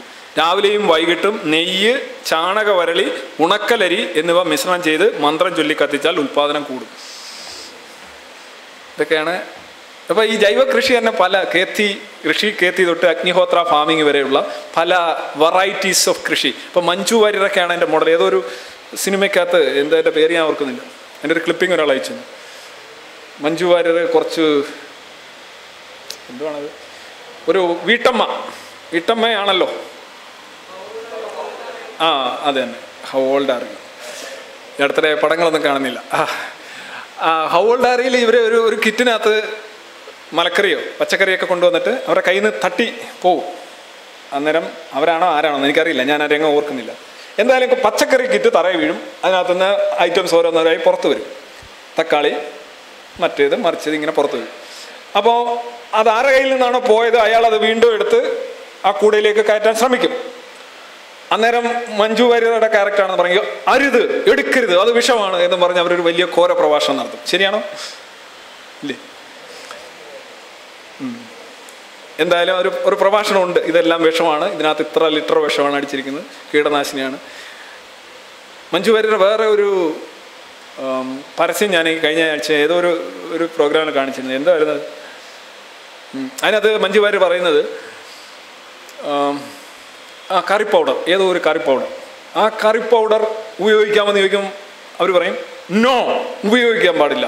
കാരണം നമ്മൾ ഇത് ഉപയോഗിച്ച് കഴിഞ്ഞാൽ നമ്മുടെ കുട്ടികൾ പുറത്തു പോയി നമ്മളെ കുറിച്ചുള്ള ആശങ്ക കാരണം നമുക്ക് ജീവിക്കാൻ കഴിയില്ല, നമുക്ക് വീട്ടിൽ ഇരിക്കാൻ പറ്റില്ല, ഇങ്ങനെയുള്ള സാധനങ്ങൾ കൊടുത്തു കഴിഞ്ഞാൽ എന്താകും, മൊത്തം വിഷമാണെന്ന് പറയും. അപ്പോൾ വയലക്കാർ ചോദിക്കും, അങ്ങനെയാണെങ്കിൽ കൊച്ചമ്മേ ഇത് ഉപയോഗിക്കാമോ എന്ന് ചോദിക്കും. അന്നേരം മഞ്ജു വാര്യർ പറയും, അത് ഉപയോഗിക്കാം, അത് മൊത്തം സംഭവമാണ്, അത് അടിപൊളി, അത് വേറെ ഒരു കറി മസാല, അതിനൊരു പ്രശ്നമില്ല. പക്ഷെ മറ്റേതിനെല്ലാം പ്രശ്നമാണ് എന്ന് പറഞ്ഞോളൂ. ഇനി ഈ അഗ്രികൾച്ചർ എന്നൊക്കെ പറഞ്ഞ നിങ്ങൾ ഈ ആപ്പിളൊക്കെ ഇവിടെ കൊണ്ടുവന്ന് ഓരോരുത്തർ ഇങ്ങനെ നല്ല ആപ്പിൾ എന്നൊക്കെ പറയാറുണ്ട്. ഈ ആപ്പിൾ യഥാർത്ഥത്തിൽ നമ്മൾ ഈ വിത്ത് ഇനങ്ങൾ ഇന്ത്യയിൽ നിന്ന് മൊത്തം പുറത്തോട്ടങ്ങ് പോവുക. മൃഗങ്ങൾ, നമ്മുടെ ജല്ലിക്കെട്ടിൻ്റെ കാളയുടെ ഇതൊക്കെ നമുക്ക് നശിച്ചു പോവുകയാണ്. അപ്പോൾ അതുകൊണ്ട് ജല്ലിക്കെട്ട് നിലനിർത്താനായിട്ടുള്ളൊരു വാദമായിട്ട് ഉന്നയിക്കുന്ന ജല്ലിക്കെട്ടിൻ്റെ കാളയെ നിലനിർത്തിക്കൊണ്ട് ഇൻസിറ്റു കൺസർവേഷൻ എന്ന് പറയും. അതായത് ആ ഒരു സാധനത്തെ, ആ ഒരു ജീൻ പൂളിനെ ആ ജീവിയിൽ തന്നെ അല്ലെങ്കിൽ ആ ഒരു പ്ലാന്റിൽ തന്നെ നിലനിർത്തുന്നതിനെയാണ് നമ്മൾ ഇൻസിറ്റു എന്ന് പറയുന്നത്. അതാണ് അതിനെ നിലനിർത്താനായിട്ടുള്ള ഒരു വഴി. അപ്പം ജല്ലിക്കെട്ടിൻ്റെ കാളയെ നിലനിർത്താനായിട്ടുള്ള ഒരു വഴിയാണ് ജല്ലിക്കെട്ട് മത്സരങ്ങൾ നടത്തുക. അപ്പോൾ കാള വേണമല്ലോ, മത്സരം വേണമല്ലോ, ജീൻ പൂൾ എന്ന് നിലനിൽക്കും. എങ്ങനെയുണ്ട് ഇത്? വേറെ രീതിയിൽ ജല്ലിക്കെട്ടിൻ്റെ കാളകളുടെ സ്പേമോ അല്ലെങ്കിൽ അതിൻ്റെ വിത്തുകളോ അല്ലെങ്കിൽ ഏതെങ്കിലും ചെടികളുടെ വിത്തുകളോ ഒക്കെ വെച്ചുകൊണ്ട് നമുക്ക് സ്പേം ബാങ്കും വിത്ത് ബാങ്കും അതുപോലെ തന്നെ ജീൻ ലൈബ്രറിയൊക്കെ ഇന്ന് സാധ്യമാണ്. ഈ എല്ലാ ഐറ്റത്തിൻ്റെയും കാളകളെയും പോത്തുകളെയും ചെടികളെയും എല്ലാം വളർത്തി ഇങ്ങനെ വിടേണ്ട കാര്യമൊന്നുമില്ല. അങ്ങനെയാണ് എന്തെല്ലാം ഐറ്റംസ് വേണ്ടി വരും, എത്ര ബട്ടർഫ്ലൈസിൻ്റെ സാധനം വേണ്ടി വരും, ഇതിൻ്റെ എല്ലാ സാധനം ഇപ്പം ജീൻ ലൈബ്രറി വരെ സാധ്യമാണ്, DNA ലൈബ്രറി സാധ്യമാണ്, എക്സിറ്റു കൺസർവേഷനാണ്. അവിടെയാണ് ഇവർ ഈ ക്രൂരത നിലനിർത്താനായിട്ട് ഈ ജീവിയെ തന്നെ നിലനിർത്തണം എന്ന് പറയുന്നത്. ജീവിയെ അല്ലാതെ നിലനിർത്താൻ വേറെ എന്തെങ്കിലും കാര്യത്തിന് ഉപയോഗിക്കാം, അതിനെ കൊല്ലേണ്ട കാര്യമൊന്നുമില്ല. പക്ഷേ ഈ ക്രൂരത മനുഷ്യനെ അറിയാമല്ലോ. ജല്ലിക്കെട്ടിൽ ഇതിന് നിരോധനത്തിന് ശേഷവും ജല്ലിക്കെട്ടിന് വന്ന ഒരു പ്രശ്നം എന്ന് പറഞ്ഞു കഴിഞ്ഞാൽ ആളുകൾ മരിച്ചു. അതിനെതിരെ കേരളത്തിൽ പൊതുവിലൊരെതിരെ ഒരു വികാരം ഉണ്ടായിരുന്നു. പക്ഷെ അവർക്കും ജല്ലിക്കെട്ടിനെതിരെ സംസാരിച്ച സാംസ്കാരിക നായകന്മാർക്കും ബുദ്ധിജീവികൾക്കും കേരളത്തിലെ ഉത്സവങ്ങൾക്ക് ആനയെ മാരകമായി പീഡിപ്പിക്കുന്നതിൽ യാതൊരു ഒബ്ജക്ഷനുമില്ല. പൂരം നടത്താനായി മരിക്കാനും തയ്യാറാണ് എന്ന് പറഞ്ഞുകൊണ്ട് ഇവിടുത്തെ ജനപ്രതിനിധികൾ തൊട്ട് സാംസ്കാരിക നായകന്മാർ വരെ തപസ്സിരിക്കുകയും പ്രകടനം നടത്തുകയും ചെയ്തു. ഇതേ ആൾക്കാരോട് ജല്ലിക്കെട്ടിനോട് അഭിപ്രായം ചോദിച്ചപ്പോൾ അവർ പറഞ്ഞു അത് ശരിയല്ല. എൻ്റെ അഭിപ്രായം ഇതാണ്, ആനയെ പീഡിപ്പിക്കുന്നതിനെതിരെ ഒരക്ഷരം മിണ്ടാതിരിക്കുന്നവർക്കും ജല്ലിക്കെട്ടിനെതിരെ പ്രതികരിക്കാൻ അവകാശമുണ്ട്. ടു കോക്ക് ഫാലസി വെച്ചാൽ അവർ ചെയ്യുന്നത് ശരിയാണെന്നല്ല, അവർ തെറ്റ് ചെയ്തുകൊണ്ടും മറ്റൊരു തെറ്റിനെ ചൂണ്ടിക്കാണിക്കുന്നതിന് നിയമപരമായി വിലക്കില്ല എന്നുള്ളതാണ്. അതുകൊണ്ട് കുഴപ്പമില്ല. അല്ലെങ്കിൽ അതൊരു ബൗദ്ധികമായ വൈകാരികമായ ഒരു കാപട്യമാണ്, ഒരു ഇരട്ടത്താപ്പാണ്. നിങ്ങൾ ഈ മനുഷ്യനെ കണ്ടോ, സത്യാനന്ദ സ്റ്റോക്സ് എന്ന് പറയുന്നത് ഇദ്ദേഹത്തിൻ്റെ ഒരു പേരക്കുട്ടിയായിരുന്നു. പിന്നെ അവിടെ ഹിമാചൽ പ്രദേശിലെ ഒരു വിദ്യാ സ്റ്റോക്സ് ഇപ്പോൾ പ്രതിപക്ഷ നേതാവാണെന്ന് തോന്നുന്നു, അതോ മുഖ്യമന്ത്രി ആയിട്ടുണ്ട്. ഇദ്ദേഹം സാമുവൽ ഇവാൻ സ്റ്റോക്ക് എന്ന് പറയുന്നുള്ള ഒരു അമേരിക്കൻ ആയിരുന്നു. അയാളൊരു കോക്കറായിരുന്നു. കോക്കർ എന്ന് പറഞ്ഞു കഴിഞ്ഞാൽ കോക്ക് എന്ന് പറഞ്ഞു കഴിഞ്ഞാൽ കുലുക്കുക എന്നതാണ്. ഈ പഴയ ഒരു ക്രിസ്ത്യൻ സെക്റ്റാണ്. അവർക്ക് പ്രസംഗിക്കുമ്പോൾ ഈ വേദി മൊത്തം കുലുങ്ങും. ഇന്നവൻ വരും, ഇന്നവൻ നിന്റെ വീട്ടിൽ വരും എന്നൊക്കെ പറഞ്ഞ് ഭയങ്കര വെള്ളം ഉണ്ടാകും. അപ്പോൾ ആകെ കുലുങ്ങും. അതാണ് കോക്കേഴ്സ് എന്ന് പറയുന്നത്. അങ്ങനെ ഒരാളായിരുന്നു ഇദ്ദേഹം. ഇദ്ദേഹം ചാടി ഇന്ത്യയിൽ വന്നു. ഇന്ത്യയിൽ വന്നിട്ട് അദ്ദേഹം ഹിന്ദു ഫിലോസഫിയൊക്കെ ഇങ്ങനെ ഋഷി കേത്തി പിന്നെ മറ്റു കാര്യങ്ങളിലൊക്കെ ആകർഷണമായിട്ട് ഹിമാചൽ പ്രദേശിൽ പോയി. അവിടെ ഒരു ആശ്രമമൊക്കെ ആയിട്ട് സെറ്റപ്പൊക്കെ ആയി. എന്നിട്ട് അദ്ദേഹം അമേരിക്കയിൽ ആ സമയത്ത് നല്ല ആപ്പിളുകൾ, സ്റ്റാർക്ക് ബ്രദേഴ്സ് എന്ന് പറയുന്ന ഒരു നല്ല ആപ്പിളുകൾ ഉണ്ടാക്കുന്നു. അങ്ങനെ അദ്ദേഹം കപ്പൽ വഴി കുറേ ആപ്പിൾ തൈ അവിടെ കൊണ്ടുവന്ന് നട്ടു, അദ്ദേഹത്തിൻ്റെ പ്ലാന്റേഷൻ. എന്നിട്ട് ആപ്പിൾ ഇങ്ങനെ അവിടെ നന്നായി വളരാൻ തുടങ്ങി. ഹിമാചലിലെ കാലാവസ്ഥ. ആദ്യത്തെ ആപ്പിൾ അദ്ദേഹമാണ് ഉണ്ടാകുന്നത്. അതെന്നാന്ന് ചോദിച്ചു കഴിഞ്ഞാൽ 1916 ശരിക്കും അദ്ദേഹം ആപ്പിൾ എന്ന് പറയുന്ന ഹിമാചൽ പ്രദേശിൽ ഇൻട്രൊഡ്യൂസ് ചെയ്യുന്നത്. ഇന്ത്യക്കാരെന്ന് പറയുന്ന ഒരു വലിയ ജനതയ്ക്ക് ആപ്പിൾ എന്ന് പറയുന്ന സാധനം പരിചയപ്പെടുത്തി കൊടുക്കുന്ന ഈ അമേരിക്കൻ മനുഷ്യനാണ്. ഇദ്ദേഹം പിന്നെ ഹിന്ദുത്വത്തിലേക്ക് ആകർഷണനായെന്നും അല്ലെന്നും ഒക്കെ പറയുന്നുണ്ട്. അദ്ദേഹത്തിൻ്റെ പേര് പിന്നെ സത്യാനന്ദ സ്റ്റോക്സ് എന്നാക്കി. അതിനുശേഷം അദ്ദേഹത്തിൻ്റെ ആശ്രമത്തിൽ നിന്ന് തൈയൊക്കെ കൊണ്ടുപോയി ആളുകൾ അത് വ്യാപിപ്പിക്കും. ഇപ്പോൾ ഹിമാചൽ പ്രദേശ് മൊത്തം ആപ്പിളാണ്. ഇങ്ങനെയാണ് പുറത്തുനിന്ന് സാധനങ്ങൾ ഇവിടെ വരുന്നത്. ഇവർ പറയുന്നത് അറിയോ, നമ്മുടെ ജനിതക കാര്യങ്ങളെല്ലാം ആളുകൾ അടിച്ചുകൊണ്ട് പോകുന്നു. എൻ്റെ പൊന്നെ, കേരളത്തിൽ പുറത്തുനിന്ന് എന്തെങ്കിലും സാധനം വന്നില്ലായിരുന്നെങ്കിൽ കേരളത്തിൽ എന്തുണ്ടാകുമായിരുന്നു? കപ്പലിൽ വന്ന കപ്പലണ്ടി, കപ്പലിൽ വന്ന കപ്പയും മീനും അടിച്ചിട്ടാണ് ഇപ്പോഴും സജേഷ് അദ്ദേഹത്തിൻ്റെ ആരോഗ്യം നിലനിർത്തുന്നത്. ഈ കേരളത്തിൽ തെങ്ങുണ്ടായിരുന്നു. ഇനി തെങ്ങ് ഇൻ കേരള ചരിത്രം വായിച്ചിട്ടുണ്ടോ? ഇതെല്ലാം ഇറക്കുമതിയാണ് സാധനം. കുരുമുളക് ഉണ്ടായിരുന്നു. കുരുമുളകൊക്കെ നമുക്ക് വലിയ താല്പര്യമൊന്നുമില്ല. കേരളത്തിൽ എന്തുണ്ടായിരുന്നത്? ഈ സാധനങ്ങളൊക്കെ നിങ്ങൾ പോർട്ടുഗീസ് ആര് കൊണ്ടുവന്ന സാധനങ്ങൾ എന്ന് പറഞ്ഞ് വിക്കിപീഡിയയിൽ ഒന്ന് അടിച്ചു നോക്കിക്കഴിഞ്ഞാൽ നിങ്ങൾ വായിച്ചിട്ട് ഇതും പോർട്ടുഗീസ് നെട്ടിപ്പോവും. ഡച്ചുകാർ കൊണ്ടുവന്ന ഡച്ചുകാർ ഈ നിങ്ങളീ പറയുന്ന ഈ കക്കൂസ് ഉൾപ്പെടെയുള്ള സാധനങ്ങൾ ഡച്ചുകാരുടെ സംഭാവന. മലയാളി എന്താ ചെയ്തുകൊണ്ടിരുന്നതെന്നൊക്കെ നമുക്ക് ഊഹിക്കാം. അപ്പോൾ ഈ ബ്രിട്ടീഷുകാരും ഡച്ചുകാരും ഫ്രഞ്ചുകാരും പോർട്ടുഗീസുകാരും ഒക്കെ ഇവിടെ കയറി നിറങ്ങിയിട്ടുണ്ട്. അവരുടെ കച്ചവട താല്പര്യം, അവരുടെ ഭരണ താല്പര്യം. പക്ഷേ അവർ പൊരിച്ച മീൻ തിന്ന വഴിയിൽ നമുക്ക് കുറച്ച് മുള്ള് കിട്ടിയിട്ടുണ്ട്. നമുക്ക് മുള്ള് കിട്ടണമെന്ന് പറഞ്ഞാൽ അല്ല അവരെ പൊരിച്ച മീൻ തിന്നത്. അവർ പൊരിച്ച മീൻ തിന്നത് അവരുടെ സുഖത്തിനാണ്. പക്ഷെ നമുക്ക് കിട്ടിയ ആ മുള്ളുകളൊക്കെ നമുക്ക് ഒരുപാട് പ്രയോജനകരമായി മാറിയിട്ടുണ്ട്. ഇത് ചരിത്രത്തിൽ സംഭവിക്കുന്ന ഒരു ഉയർന്ന നാഗരികതയുള്ള ഒരു സമൂഹം ഒരു പ്രാകൃത നാഗരികതയിലേക്ക് കയറി ഇറങ്ങുമ്പോൾ ഉണ്ടാകുന്ന ചില അനിവാര്യമായിട്ടുള്ള ഫലങ്ങളാണ്. ഇതൊക്കെ നമ്മൾ ദേശീയതയോ മറ്റേതൊന്നും പറഞ്ഞിട്ട് നിശ്ചയിച്ചിട്ട് കാര്യമില്ല. അതിന് നമ്മുടെ ഒരു സസ്യസമ്പത്ത് തന്നെ നോക്കിക്കഴിഞ്ഞാൽ നമ്മൾ പുറത്തുനിന്ന് ഒരുപാട് കാര്യങ്ങൾ നമുക്ക് കിട്ടിയിട്ടുണ്ട്. ഇന്ന് ലോകത്ത് കൃഷിയെ സംബന്ധിച്ചുള്ള അടിസ്ഥാന ധാരണ എന്താണെന്നാൽ ഈ സീഡുകൾ, അത്യുൽപാദന ശേഷിയുള്ള വിത്തിനങ്ങൾ, മൃഗങ്ങൾ, ഇവയുടെയൊക്കെ ബീജങ്ങളും വിത്തുകളും ഒക്കെ പരസ്പരം കൈമാറുക എന്നുള്ളതാണ്. അങ്ങനെയാണ് വിയറ്റ്നാമിലൊക്കെ പലയിടത്തും നമ്മളെ ഇന്ത്യയിലെ ഗോതമ്പ് ചെടി ലാറ്റിൻ അമേരിക്കൻ രാജ്യങ്ങളിൽ കൊണ്ടുപോയി വിളയിച്ചിട്ടുണ്ട്. നമ്മൾ നല്ലത് ഉൽപ്പാദിപ്പിക്കുകയാണെങ്കിൽ ലോകമെമ്പാടും അതിൻ്റെ ആനുകൂല്യം കിട്ടത്തക്ക രീതിയിലുള്ള ഒരു സാർവദേശീയ ബോധമാണ് കൃഷിയിൽ എന്നുള്ളത്. അവിടെയാണ് ഇവിടെ പറയുന്നത് നമ്മുടെ എന്തോ അവിടെ പോകുന്നു, അവരുടെ എന്തോ ഇവിടെ പോകുന്നു. അങ്ങനെയൊന്നും ഇപ്പോൾ ആളുകൾ അങ്ങനെയല്ല കൃഷി മുന്നോട്ട് പോകുന്നത്. അങ്ങനെയാണെങ്കിൽ നമുക്കിവിടെ എന്തുണ്ടാകുമായിരുന്നു? കപ്പ ഉണ്ടാകുമായിരുന്നോ? കപ്പലണ്ടി ഉണ്ടാകുമായിരുന്നു? ഒന്നും ഉണ്ടാവില്ല.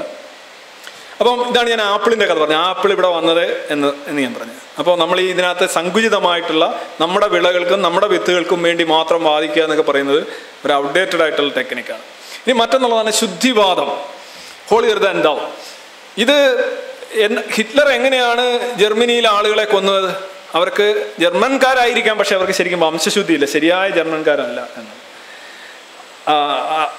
അബൂ ബക്കർ ബഗ്ദാദി മുസ്ലിമാണ്. അദ്ദേഹം കൊല്ലുന്നത് മുസ്ലിങ്ങളെ തന്നെയാണ്. ക്രിസ്ത്യാനികളൊക്കെ കൊല്ലാറുണ്ട് എങ്കിലും ഒരു ജസ്റ്റ് ഫോർ എ ചേഞ്ച് ആണ്. മോസ്റ്റ് ഓഫ് ദ മുസ്ലിംസിനെ തന്നെയാണ് കൊല്ലുന്നത്. അദ്ദേഹം പറയുന്നത് അവരൊന്നും ശരിയായ മുസ്ലിംസ് അല്ല, വിശ്വാസികളല്ല എന്നാണ് അദ്ദേഹത്തിൻ്റെ വാദം. സ്റ്റാലിൻ എങ്ങനെയാണ് റഷ്യയിൽ കമ്മ്യൂണിസ്റ്റുകളെ കൊന്നുകൊണ്ടിരുന്നത് എന്ന് വെച്ച് കഴിഞ്ഞാൽ അവരൊന്നും ശരിയായ കമ്മ്യൂണിസ്റ്റുകളായിരുന്നില്ല, കുറച്ചുകൂടെ വരാനുണ്ട്, കടുപ്പം കുറവാണ്, നിറം കുറവാണ്, രുചി കുറവാണ് എന്ന് പറഞ്ഞാണ് അദ്ദേഹം കമ്മ്യൂണിസ്റ്റുകളെ കൊന്നുകൊണ്ടിരുന്നത്. ഇത്തരത്തിലുള്ള വ്യക്തി എന്ന് പറയുന്നത് പലപ്പോഴും ഒരു കലർപ്പാണ്. നമ്മളിലെ ഗുണങ്ങളും ദോഷങ്ങളിലൊക്കെ ഒരു മിശ്രമാണ് എല്ലാ വ്യക്തികളും. അവനെ അടിമുടി അങ്ങ് ഡിറ്റർജൻ്റ് ഇട്ട് അങ്ങ് കഴുകി കുളിപ്പിച്ച് കളയാമെന്നുള്ള ഒരു ധാരണ എന്ന് പറയുന്നത് ശരിയല്ല. അതാണ് ഞാൻ കോഴിക്കോട്ട് വെച്ച് പറഞ്ഞത്, സോപ്പ് കഴുകുക എന്ന് പറയുന്നത് ആത്മഹത്യാപരമായ ഒരു കാര്യമാണ്. സോപ്പ് നിർമ്മാണം, സോപ്പ് വെച്ച് കഴുകുമ്പോൾ ഇനി സോപ്പിനകത്ത് അഴുക്കുണ്ടെങ്കിൽ എങ്ങനെ പോവും എന്നൊക്കെ ഓരോരുത്തർ ചോദിക്കും. അറിയേണ്ടത് ഇതാണ്, സോപ്പ് വെച്ച് കഴുകുമ്പോൾ സോപ്പിനകത്തുള്ള അഴുക്കും നിങ്ങൾ എന്തിനെയാണോ കഴുകുന്നത് അതിലുള്ള അഴുക്കും ഒരേപോലെയാണ് പോകുന്നത്. സോപ്പിനകത്തൊരു നാരുണ്ടെന്നിരിക്കട്ടെ, നിങ്ങൾ അത് വെച്ചൊരു പാത്രം കഴുകുകയാണെന്നിരിക്കട്ടെ, സോപ്പ് തീരും, പാത്രം വെളുക്കും, സോപ്പിലെ നാരും പോകും. അല്ലാതെ സോപ്പ് കഴുകാനായിട്ട് കുത്തിയിരുന്ന് പ്രബന്ധങ്ങളൊന്നും രചിക്കേണ്ട കാര്യമില്ല. ചിലർക്ക് ചില സംശയം, ഭയങ്കര വികട ബുദ്ധികളൊക്കെ, വികട യുക്തികളൊക്കെ ഉണ്ടാകാറുണ്ട്. അപ്പോൾ ഈ അതിശുദ്ധിവാദം എന്ന് പറയുന്നതാണ് ഈ ജൈവ കൃഷിക്കാർ മുന്നോട്ട് വെക്കുന്നത്. അതായത് ഞങ്ങളെല്ലാം ഈ സമൂഹത്തിനെ വിഷം കുടിക്കുന്നതിൽ നിന്ന് രക്ഷിക്കാൻ വന്നിട്ടുള്ള മാലാഖമാർ, ഡംബൽസ്. ഇവരോ സാമ്രാജ്യത്തിൻ്റെ രാസവളക്കാരുടെ, കീടനാശിനികളുടെ കയ്യിൽ നിന്ന് കപ്പവും കോഴയും വാങ്ങുന്ന ദേശീയ വിരുദ്ധ വിരുദ്ധ ശക്തികൾ. ഇങ്ങനൊരു ദ്വന്ദ്വമുണ്ട്. ഞങ്ങൾ ഭയങ്കര സംഭവം. ഞാൻ ചോദിക്കട്ടെ, ഈ ജൈവ കൃഷി എന്ന് പറഞ്ഞ് തണൽ, പിന്നെ നിഴൽ എന്നൊക്കെ പറഞ്ഞ് കുറേ ടീമുകളുണ്ടല്ലോ, അങ്ങനെ അവർ കുറേ ഔട്ട്ലെറ്റുകളൊക്കെ നടത്തുന്നുണ്ടല്ലേ. അങ്ങനെയൊക്കെ പറയാം, ജൈവ കൃഷി ഉൽപ്പന്നം അല്ലാതെ പരമ്പരാഗത കൃഷി, ശാസ്ത്രീയ കൃഷി ഉൽപ്പന്നത്തിൻ്റെ അതേ വിലയ്ക്ക് കൊടുക്കണം. നടക്കൂ? കളഞ്ഞിട്ട് പോകും, അപ്പോഴേ കളഞ്ഞിട്ട് പോകും. ഇതിൻ്റെ സാമ്പത്തിക അതർവൈസ് മറ്റു കാര്യങ്ങളിലൊന്നും യാതൊരു മാനവികമായിട്ടോ സാമൂഹ്യപരമായിട്ടോ യാതൊരു ഉന്നതിയോ കാണിക്കാത്ത ആളുകളാണ് വിഷത്തിൽ നിന്ന് മനുഷ്യരെ രക്ഷിക്കാനായിട്ട് വരുന്നത്. 10 തൊട്ട് മുന്നിൽ വെള്ളം കുടിക്കാതെ ചത്തു കിടന്നാൽ തിരിഞ്ഞു നോക്കാത്തവനാണ് ജൈവ കൃഷി നടത്തി ജനങ്ങളെ വിഷത്തിൽ നിന്ന് രക്ഷിക്കാൻ പറ്റും. ഇതൊരു വലിയ കാപട്യമുണ്ട്. ഈ ആൾക്കാരൊന്നും നിങ്ങൾ ഈ കരുതുന്നോണം മാലാഖമാരൊന്നും അല്ല. അവരുടെ ഉദ്ദേശം എന്ന് പറഞ്ഞു കഴിഞ്ഞാൽ അശാസ്ത്രീയമായ കൃഷി രീതി കൊണ്ട് ഈ സമൂഹം നശിച്ചാലും വേണ്ടിയല്ല, തങ്ങളുടെ പോക്കറ്റ് വീർക്കണം എന്നുള്ള ഒരു ബോധം. അവർ ഭരണാധികാരികളെ, ശാസ്ത്രബോധമില്ലാത്ത ഭരണാധികാരികളെയും അവരെ ഡെല്യൂഡ് ചെയ്തിരിക്കുന്നു എന്നുള്ളതാണ്. അതാണ് നമ്മളുടെ ഒരു ദുരന്തം. ഇത് റോത്തംസ്റ്റാഡ് 1840-കളിലാണ് ആദ്യത്തെ രാസവളം വരുന്നത്. ഇവിടെ പരമ്പരാഗത കൃഷി രീതിയും ജൈവ കൃഷി രീതിയും തന്നെയാണ് ഇവിടെ ഉണ്ടായിരുന്നത്. അതൊരു വൻപിച്ച പരാജയമാണെന്ന് ജനതയ്ക്കും സമൂഹത്തിനും ബോധ്യപ്പെട്ടതാണ്. ഈ റോത്തംസ്റ്റേഡിൽ ഈ ലോകമെമ്പാടും നടന്ന വള പരീക്ഷണങ്ങളുണ്ട്. എന്ത് വളമാണ് കൊടുക്കേണ്ടത്? ഇപ്പോൾ രാസവളം, ഇൻവേർട്ടഡ് കോമ, ജൈവവളം, ഇത് രണ്ടും ഒന്നാണ്, രണ്ട് തമ്മിൽ വ്യത്യാസമില്ലെന്ന് ഞാൻ പറഞ്ഞു. എന്നാലും നമ്മൾ സൗകര്യത്തിനായിട്ട് അങ്ങനെ ഉപയോഗിച്ചെങ്കിലല്ല ഈ ക്ലാസ് എടുക്കാൻ പറ്റും.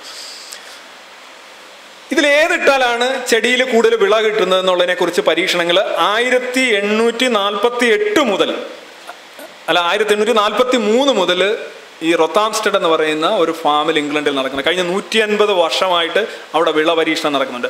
അമേരിക്കയിൽ നടക്കുന്നുണ്ട്, ഇന്ത്യയിൽ നടക്കുന്നുണ്ട്, കേരളത്തിൽ നടക്കുന്നുണ്ട്. പല കപ്പ എന്ന് പറഞ്ഞാൽ മരച്ചീനി, നെല്ലില്, കുരുമുളകില്, ഇതിലെല്ലാം വിള പരീക്ഷണങ്ങൾ നടക്കുന്നുണ്ട്.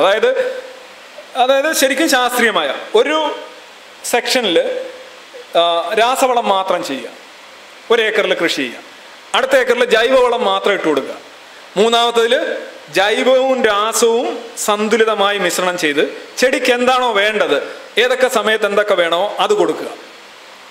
ഈ 3 രീതിയിലുള്ള വളപ്രയോഗങ്ങൾ വഴി എത്രമാത്രം വിളവ് കിട്ടി എന്നുള്ളതിനെക്കുറിച്ചുള്ള പരീക്ഷണം 1850 മുതൽ ഈ ലോകമെമ്പാടും നടന്നിട്ടുണ്ട്. ഒരേ ഒരു റിസൾട്ട് മാത്രമേ വന്നിട്ടുള്ളൂ. എന്താണ്? ശാസ്ത്രീയമായി ജൈവ രാസവളങ്ങളുടെ സമ്മിശ്രമായിട്ടുള്ള കൃത്യമായ അനുപാതം, കൃത്യമായ സമയം കൊടുത്ത വിളകളാണ് എല്ലായിടത്തും കൂടുതൽ വിളവ് തന്നിട്ടുള്ളത്. ഇപ്പം ഞാൻ ജൈവവും രാസവും മിശ്രണം ചെയ്യണമെന്ന് പറയുമ്പോൾ ഞാൻ ഉദ്ദേശിക്കുന്നത്, അല്ലെ ശാസ്ത്രം ഉദ്ദേശിക്കുന്നത്, ഈ 13 കിട്ടണം. എല്ലാത്തിനും രാസവളം കൊടുക്കാൻ പറ്റത്തില്ല. ഈ 13 എന്താണ് 1, 2, 3 എന്ന് പറഞ്ഞ് കൊടുക്കാൻ പറ്റത്തില്ല. അത്യാവശ്യം പ്രധാനപ്പെട്ട മൂലകങ്ങൾ രാസവളം വെച്ച് കൊടുക്കുക, ബാക്കി തോല്, ചാണകമോ എന്തെങ്കിലുമൊക്കെ കിട്ടുന്ന സാധനങ്ങൾ ഇട്ട് കൊടുക്കുക. അപ്പം മൊത്തത്തിൽ ചെടിക്ക് വേണ്ടതെല്ലാം കിട്ടും. ചെടിക്ക് എന്തെങ്കിലും കിട്ടുന്നില്ല. ഇപ്പോൾ ഉദാഹരണം ഇന്ത്യയിലെ, കേരളത്തിലെ മണ്ണിൽ പൊട്ടാഷ് കുറവാണ്. പൊട്ടാഷ് കുറവുള്ള മണ്ണിൽ വീണ്ടും വീണ്ടും ചാണകം ഇടുക. ചാണകം എങ്ങനെയാണ് ഇടുന്നത്? ചാണകം എന്ന് പറഞ്ഞാൽ പശു പുല്ല് തിന്നുമ്പോഴാണ് അത് ചാണകമായിട്ട് മാറുന്നതാണ് ഞാൻ പഠിച്ചിട്ടുള്ളത്. എനിക്ക് വലിയ വേറെ പല തിയറികളൊക്കെ ഇനി വരുമായിരിക്കും ഒരു പക്ഷേ. അപ്പോൾ ഈ പുല്ലിനകത്ത് പൊട്ടാഷ് കുറവാണ്. കേരളത്തിലെ പുല്ലിനകത്ത് പൊട്ടാഷ് കുറവാണെങ്കിൽ പശു തിന്ന് അത് ചാണകമാകുമ്പോൾ അതിലും പൊട്ടാസ്യത്തിൻ്റെ അളവ് കുറവായിരിക്കും. അത് വീണ്ടും വീണ്ടും വാരിയിട്ട് കഴിഞ്ഞ് വീണ്ടും കൊടുത്തു കഴിഞ്ഞാൽ അത് വെച്ച് വളരേണ്ട സസ്യങ്ങൾക്കും കുറച്ച് പൊട്ടാസ്യമേ കിട്ടത്തുള്ളൂ. അപ്പോൾ പൊട്ടാസ്യം നമ്മൾ കൊടുക്കണം. അല്ല ഈ ചാണകം തന്നെ വീണ്ടും കഴിഞ്ഞ ആഴ്ച 1 കിലോ ചാണകം ഇട്ടാൽ മുടിഞ്ഞു പോട്ടെ 3 കിലോ ചാണകം ഇട്ട് കഴിഞ്ഞാൽ ഗുണമില്ല. കാര്യം അത് വീക്കസ്റ്റ് ലിങ്കാണ്. സയൻസ്, അതാണ് സയൻസ്. സിംപ്ലി ആ സാധനമാണ് കൊടുക്കേണ്ടത്. അതുകൊണ്ടാണ് ഞാൻ പറഞ്ഞത് ഇത് രണ്ടും കൂടെ മിക്സ് ചെയ്ത് സമയത്ത് കൊടുക്കണം. അല്ല ഈ വളം കൊടുക്കുന്നതിനകത്തൊരു കാര്യമുണ്ട് കേട്ടോ. എല്ലാം കൂടെ കൊണ്ടുവന്ന് മണ്ടയ്ക്ക് ആദ്യമേ അങ്ങ് കൊടുക്കല്. ഇപ്പോൾ മൃദുലൊക്കെ പഠിക്കുന്ന ഐറ്റംസൊക്കെ ഒരു 1ാം ക്ലാസ്സുകാരന് കൊടുത്തു കഴിഞ്ഞാൽ അവൻ പുറം ലോകം കാണത്തില്ല. അവൻ ജീവിതം തന്നെ, അല്ല വായിക്കുന്ന പുസ്തകം ഇപ്പോൾ പഠിക്കുന്നില്ല, അദ്ദേഹം പഠിച്ചൊക്കെ കഴിഞ്ഞിരിക്കുന്നു. ഓരോ സമയത്ത് നമ്മളുടെ ബൗദ്ധികവും വൈകാരികവുമായിട്ടുള്ള മെച്യൂരിറ്റി അനുസരിച്ചാണല്ലോ നമ്മൾ ആഹാരവും അനുഭവങ്ങളും പുസ്തകങ്ങളും വസ്ത്രങ്ങളും എല്ലാം അങ്ങനെയല്ലേ. അങ്ങനെ വേണം ചെടിക്കും. അല്ലാതെ വളം ആദ്യമേ കൊടുക്കരുത്. അതിന് കണക്കുണ്ട്, അതിന് കാര്യമുണ്ട്. അല്ലാതെ ചുമ്മാതെ ഇതാണ് വളപരീക്ഷണങ്ങൾ. ഇങ്ങനെയാണ് അവിടെ ചെന്ന് കഴിഞ്ഞാൽ കണക്ക് ചെയ്യുക വേണ്ട. പുസ്തകയിലെ വളപരീക്ഷണം 1 ജൈവം, ഇതിൻ്റെ 2 ഇങ്ങനെയാണ്. വളരെ ശാസ്ത്രീയമായിട്ട് ഒറ്റ റിസൾട്ട് ലോകമെമ്പാടുള്ളൂ. 2 റിസൾട്ട് ഇല്ല. 2ഉം കൃത്യമായി. നമ്മുടെ ശാസ്ത്രീയ കൃഷി രീതി എന്ന് പറഞ്ഞാൽ സംയോജിത കൃഷി രീതിയാണ്. എല്ലാം ഉപയോഗിക്കുക, കൃത്യമായി ചെടിക്ക് വേണ്ടത് കിട്ടുക. മണ്ണ് പരിശോധിച്ച് ഞാൻ ഇതിൻ്റെ റിപ്പോർട്ടുകളൊക്കെ കുറേ പറഞ്ഞിട്ടുണ്ട്. ഞാനും നമ്മുടെ ഡോക്ടർ KM ശ്രീകുമാറും ചേർന്ന് ഇതിനായിട്ടൊരു പുസ്തകം എഴുതിയിട്ടുണ്ട്. അത് ജൂൺ 21 അത് പ്രകാശനം ചെയ്യും. കാർട്ടയുടെ കഴുകൻ. അത് ഞങ്ങൾ ജൈവകൃഷിക്ക് വേണ്ടിയുള്ള ഇവിടുത്തെ ആക്രാന്തത്തിനെതിരെ നടത്തുന്ന ഒരു പ്രതിരോധമാണ്. എല്ലാ വിളപരീക്ഷണങ്ങളിലൊക്കെ റിസൾട്ട് ഉണ്ട്. അത് ഞാൻ ഇവിടെ ഒരു ഓഡിയൻസിന് മുന്നിൽ ഓരോ ഫലങ്ങളായിട്ട് പറയേണ്ട, പക്ഷെ എന്നാലും നിങ്ങൾ മനസ്സിലാക്കേണ്ട. ഉത്തമം സംയോജിത കൃഷിയാണ്. നമ്മളുടെ കൃഷിഭൂമിയിൽ എന്തൊക്കെയാണ് കുറവുള്ളത്, എന്തൊക്കെയാണ് കൂടുതലുള്ളത്, എന്തൊക്കെയാണ് ചെയ്യേണ്ടത്, പുളിരസം എത്ര കൂടുതലാണ്, ജൈവാംശം. അതായത് കൃഷി ചെയ്യുമ്പോൾ ശ്രദ്ധിക്കേണ്ട ഒരു കാര്യം, മേൽമണ്ണിൽ മാത്രമേ ജൈവാംശമുള്ളൂ. താഴോട്ട് പോകുമ്പോൾ അതിനകത്തൊന്നുമില്ല. മേൽമണ്ണിൽ മാത്രമേ ഉള്ളൂ. അപ്പോൾ ആ മേൽമണ്ണിൽ ഉള്ള ജൈവാംശം കുറവാണെങ്കിൽ അതെന്തിൻ്റെ കുറവാണെന്ന് മണ്ണ് പരിശോധന നടത്തിയിട്ടാണ് വളപ്രയോഗം നടത്തേണ്ടത്. എത്ര പേര് ചെയ്യാറുണ്ട്? മണ്ണ് പരിശോധന ശാസ്ത്രീയ കൃഷി രീതിയുടെ വളരെ ഇമ്പോർട്ടൻ്റ് ആയിട്ടുള്ളൊരു കാര്യമാണ്. എന്തൊക്കെയാണോ കുറവ് അതാണ് കൊടുക്കേണ്ടത്. ഇനി പട്ടാമ്പിയിലും കായംകുളത്തും ഒക്കെ നടക്കുന്ന വിള പരീക്ഷണങ്ങളെ കുറിച്ചാണ് ഞാൻ അതിനെക്കുറിച്ച് പറഞ്ഞിട്ടുള്ളത്. പിന്നെ ഡിസ്ക്രിപ്ഷൻ ഓഫ് അതായത് എപ്പോഴും എല്ലാ വിളകളിലെയും എല്ലാ വളപ്രയോഗത്തിൻ്റെ അടിസ്ഥാനം എന്ന് പറഞ്ഞു കഴിഞ്ഞാൽ വിവേചന ബുദ്ധിയാണ്. എപ്പോൾ ഏതവസ്ഥയിൽ കൊടുക്കണം എന്നുള്ളത്. ഇത് മസനോബ ഫുക്കുവോക്ക എന്ന് പറഞ്ഞ പേര് നിങ്ങൾ കേട്ടിട്ടുണ്ട്. ഇദ്ദേഹമാണ് 1 സ്ട്രോ റെവല്യൂഷൻ എന്ന് പറഞ്ഞ അദ്ദേഹത്തിൻ്റെ പുസ്തകം എഴുതുന്നത്. ലക്ഷക്കണക്കിന് കോപ്പികൾ ലോകമെമ്പാടും വിറ്റ് കഴിഞ്ഞൊരു പുസ്തകമാണ്. ഇദ്ദേഹം കാർഷിക ശാസ്ത്രജ്ഞനായിരുന്നു. 1938 മുതൽ സ്വന്തം കൃഷിഭൂമിയിൽ പരീക്ഷണം നടത്തി തുടങ്ങി. കള നിറഞ്ഞ് പ്രയോജനശൂന്യമായ പാടത്ത് ആരോഗ്യത്തോടെ വളർന്നു നിന്ന ഒരു നെൽച്ചെടി നോക്കിയാണ് ഇദ്ദേഹം കവിത എഴുതാൻ തുടങ്ങിയത്. വേറെ എങ്ങും ഒരു സാധനമില്ല, ഈ നെൽച്ചെടി എങ്ങനെ ആയി എന്നാണ് അദ്ദേഹം ആലോചിച്ചത്. അപ്പോൾ അദ്ദേഹം പറഞ്ഞത്, പ്രകൃതിയെ അലോരസപ്പെടുത്താതിരുന്നു കഴിഞ്ഞാൽ മനുഷ്യന് വേണ്ടതൊക്കെ അത് നൽകുമെന്ന ആഗ്രഹചിന്തയാണ് അദ്ദേഹം മുന്നോട്ട് വെച്ചത്. രാസവളങ്ങളും കാർഷിക യന്ത്രങ്ങളും ഒഴിവാക്കി നിലമുഴാതെ കള പറിക്കാതെ വളം വിതറാതെ ഫുക്കുവോക്ക നെല്ലും ബാർലിയും വിളയിച്ചു. കൃഷിയിലെ രാസിക യാന്ത്രിക സങ്കേതങ്ങളെ നിരാകരിച്ചപ്പോഴും മണ്ണിനെക്കുറിച്ചും വിളകളെക്കുറിച്ചും ശാസ്ത്രം കണ്ടെത്തിയ കാര്യങ്ങൾ തന്നെയാണ് അദ്ദേഹം സ്വന്തം ശൈലിയിൽ പ്രാവർത്തികമാക്കിയത്. അവസാനം എന്ത് ചെയ്തു? നിലമുഴലും കളപറിക്കലും വളം ചെയ്യലും ഒക്കെ ആദിമ കർഷകർ കണ്ടെത്തിയ കാര്യങ്ങൾ ഞാൻ മുമ്പേ പറഞ്ഞു. നിരന്തര ശ്രദ്ധയും ചിട്ടയും ആവശ്യമുള്ള ഈ കൃഷിരീതി ഇന്ന് ജപ്പാനിൽ പോലും വളരെ പരിമിതമാണ്. അതിൻ്റെ പ്രധാന കാരണം എന്താണ്? ഉൽപാദനം വളരെ കുറവ്. മസനോബയുടെ കൃഷി രീതിയൊന്നും ജപ്പാനിൽ പോലും എടുക്കുന്നില്ല. അതും പൊക്കി പിടിച്ചുകൊണ്ടാണ് ഇവിടെ ആളുകൾ നടക്കുന്നത്. ഇതിൻ്റെ ഒരു രസം എന്ന് പറഞ്ഞു കഴിഞ്ഞാൽ ഈ 1 Star Revolution എന്ന് പറയുന്ന ഈ ബുക്കും പിടിച്ചുകൊണ്ടാണ് ഡോക്ടർ KM ശ്രീകുമാർ അദ്ദേഹത്തിൻ്റെ അഗ്രികൾച്ചർ പഠനത്തിൻ്റെ ആദ്യ കാലഘട്ടങ്ങളിൽ അദ്ദേഹത്തിൻ്റെ തന്നെ അധ്യാപകരെ ചെന്ന് വെല്ലുവിളിക്കുമായിരുന്നു. നോക്കൂ, നിങ്ങൾ ഈ ചെയ്യുന്ന രാസവള കൃഷിയും ഇവിടുത്തെ ഇതൊന്നും ശരിയല്ല, ഇങ്ങനെ ഒരാളൊരു പുസ്തകം എഴുതിയിട്ടുണ്ട്, ഇതിനകത്ത് ഭയങ്കര സംഭവമാണെന്ന് പറഞ്ഞ് അദ്ദേഹത്തിൻ്റെ തന്നെ പ്രൊഫസേഴ്സിനെ അദ്ദേഹം പോയി വെല്ലുവിളിക്കുകയും അദ്ദേഹം അങ്ങനെ അല്ലെന്ന് ഖണ്ഡിക്കുകയൊക്കെ ചെയ്യുമായിരുന്നു. അദ്ദേഹം ഇന്ന് സമസ്ത അപരാധങ്ങൾ ഏറ്റുപറഞ്ഞുകൊണ്ട് അദ്ദേഹം മുന്നോട്ട് വന്നിരിക്കുകയാണ്. പക്ഷെ അദ്ദേഹം വെറുതെ വന്നതല്ല, അദ്ദേഹം ഇതിനെ ആകൃഷ്ടനായാണ്. ഇതൊരു വലിയൊരു കൾട്ട് പോലെ ആയിരുന്നു ഈ ഫുക്കുവോക്കയുടെ കൃഷി. അവസാനം അവർ തന്നെ തള്ളിയ സാധനമാണ്. ഇനി മറ്റൊരാളാണ് ഈ സീറോ ബഡ്ജറ്റിംഗ് എന്ന് പറയുന്ന സാധനം. ഈ സീറോ ബഡ്ജറ്റിങ്ങിൽ ജീവാമൃതം എന്ന് പറയുന്ന സാധനമുണ്ട്. ഒരു 1-2 മാസം അത് ചെയ്യുന്നതാണ്, പിന്നെ ചെയ്യത്തില്ല. ഇപ്പം കൃഷിയൊക്കെ പ്രധാനമായിട്ട് ആളുകൾ ഈ ഭയങ്കരമായിട്ടുള്ള ശ്രദ്ധ ആവശ്യമുള്ള സാധനമാണ്. നമുക്ക് സമയം വളരെ കുറവാണ്, നമുക്ക് നല്ല ഫലം കിട്ടിയാൽ വേണം.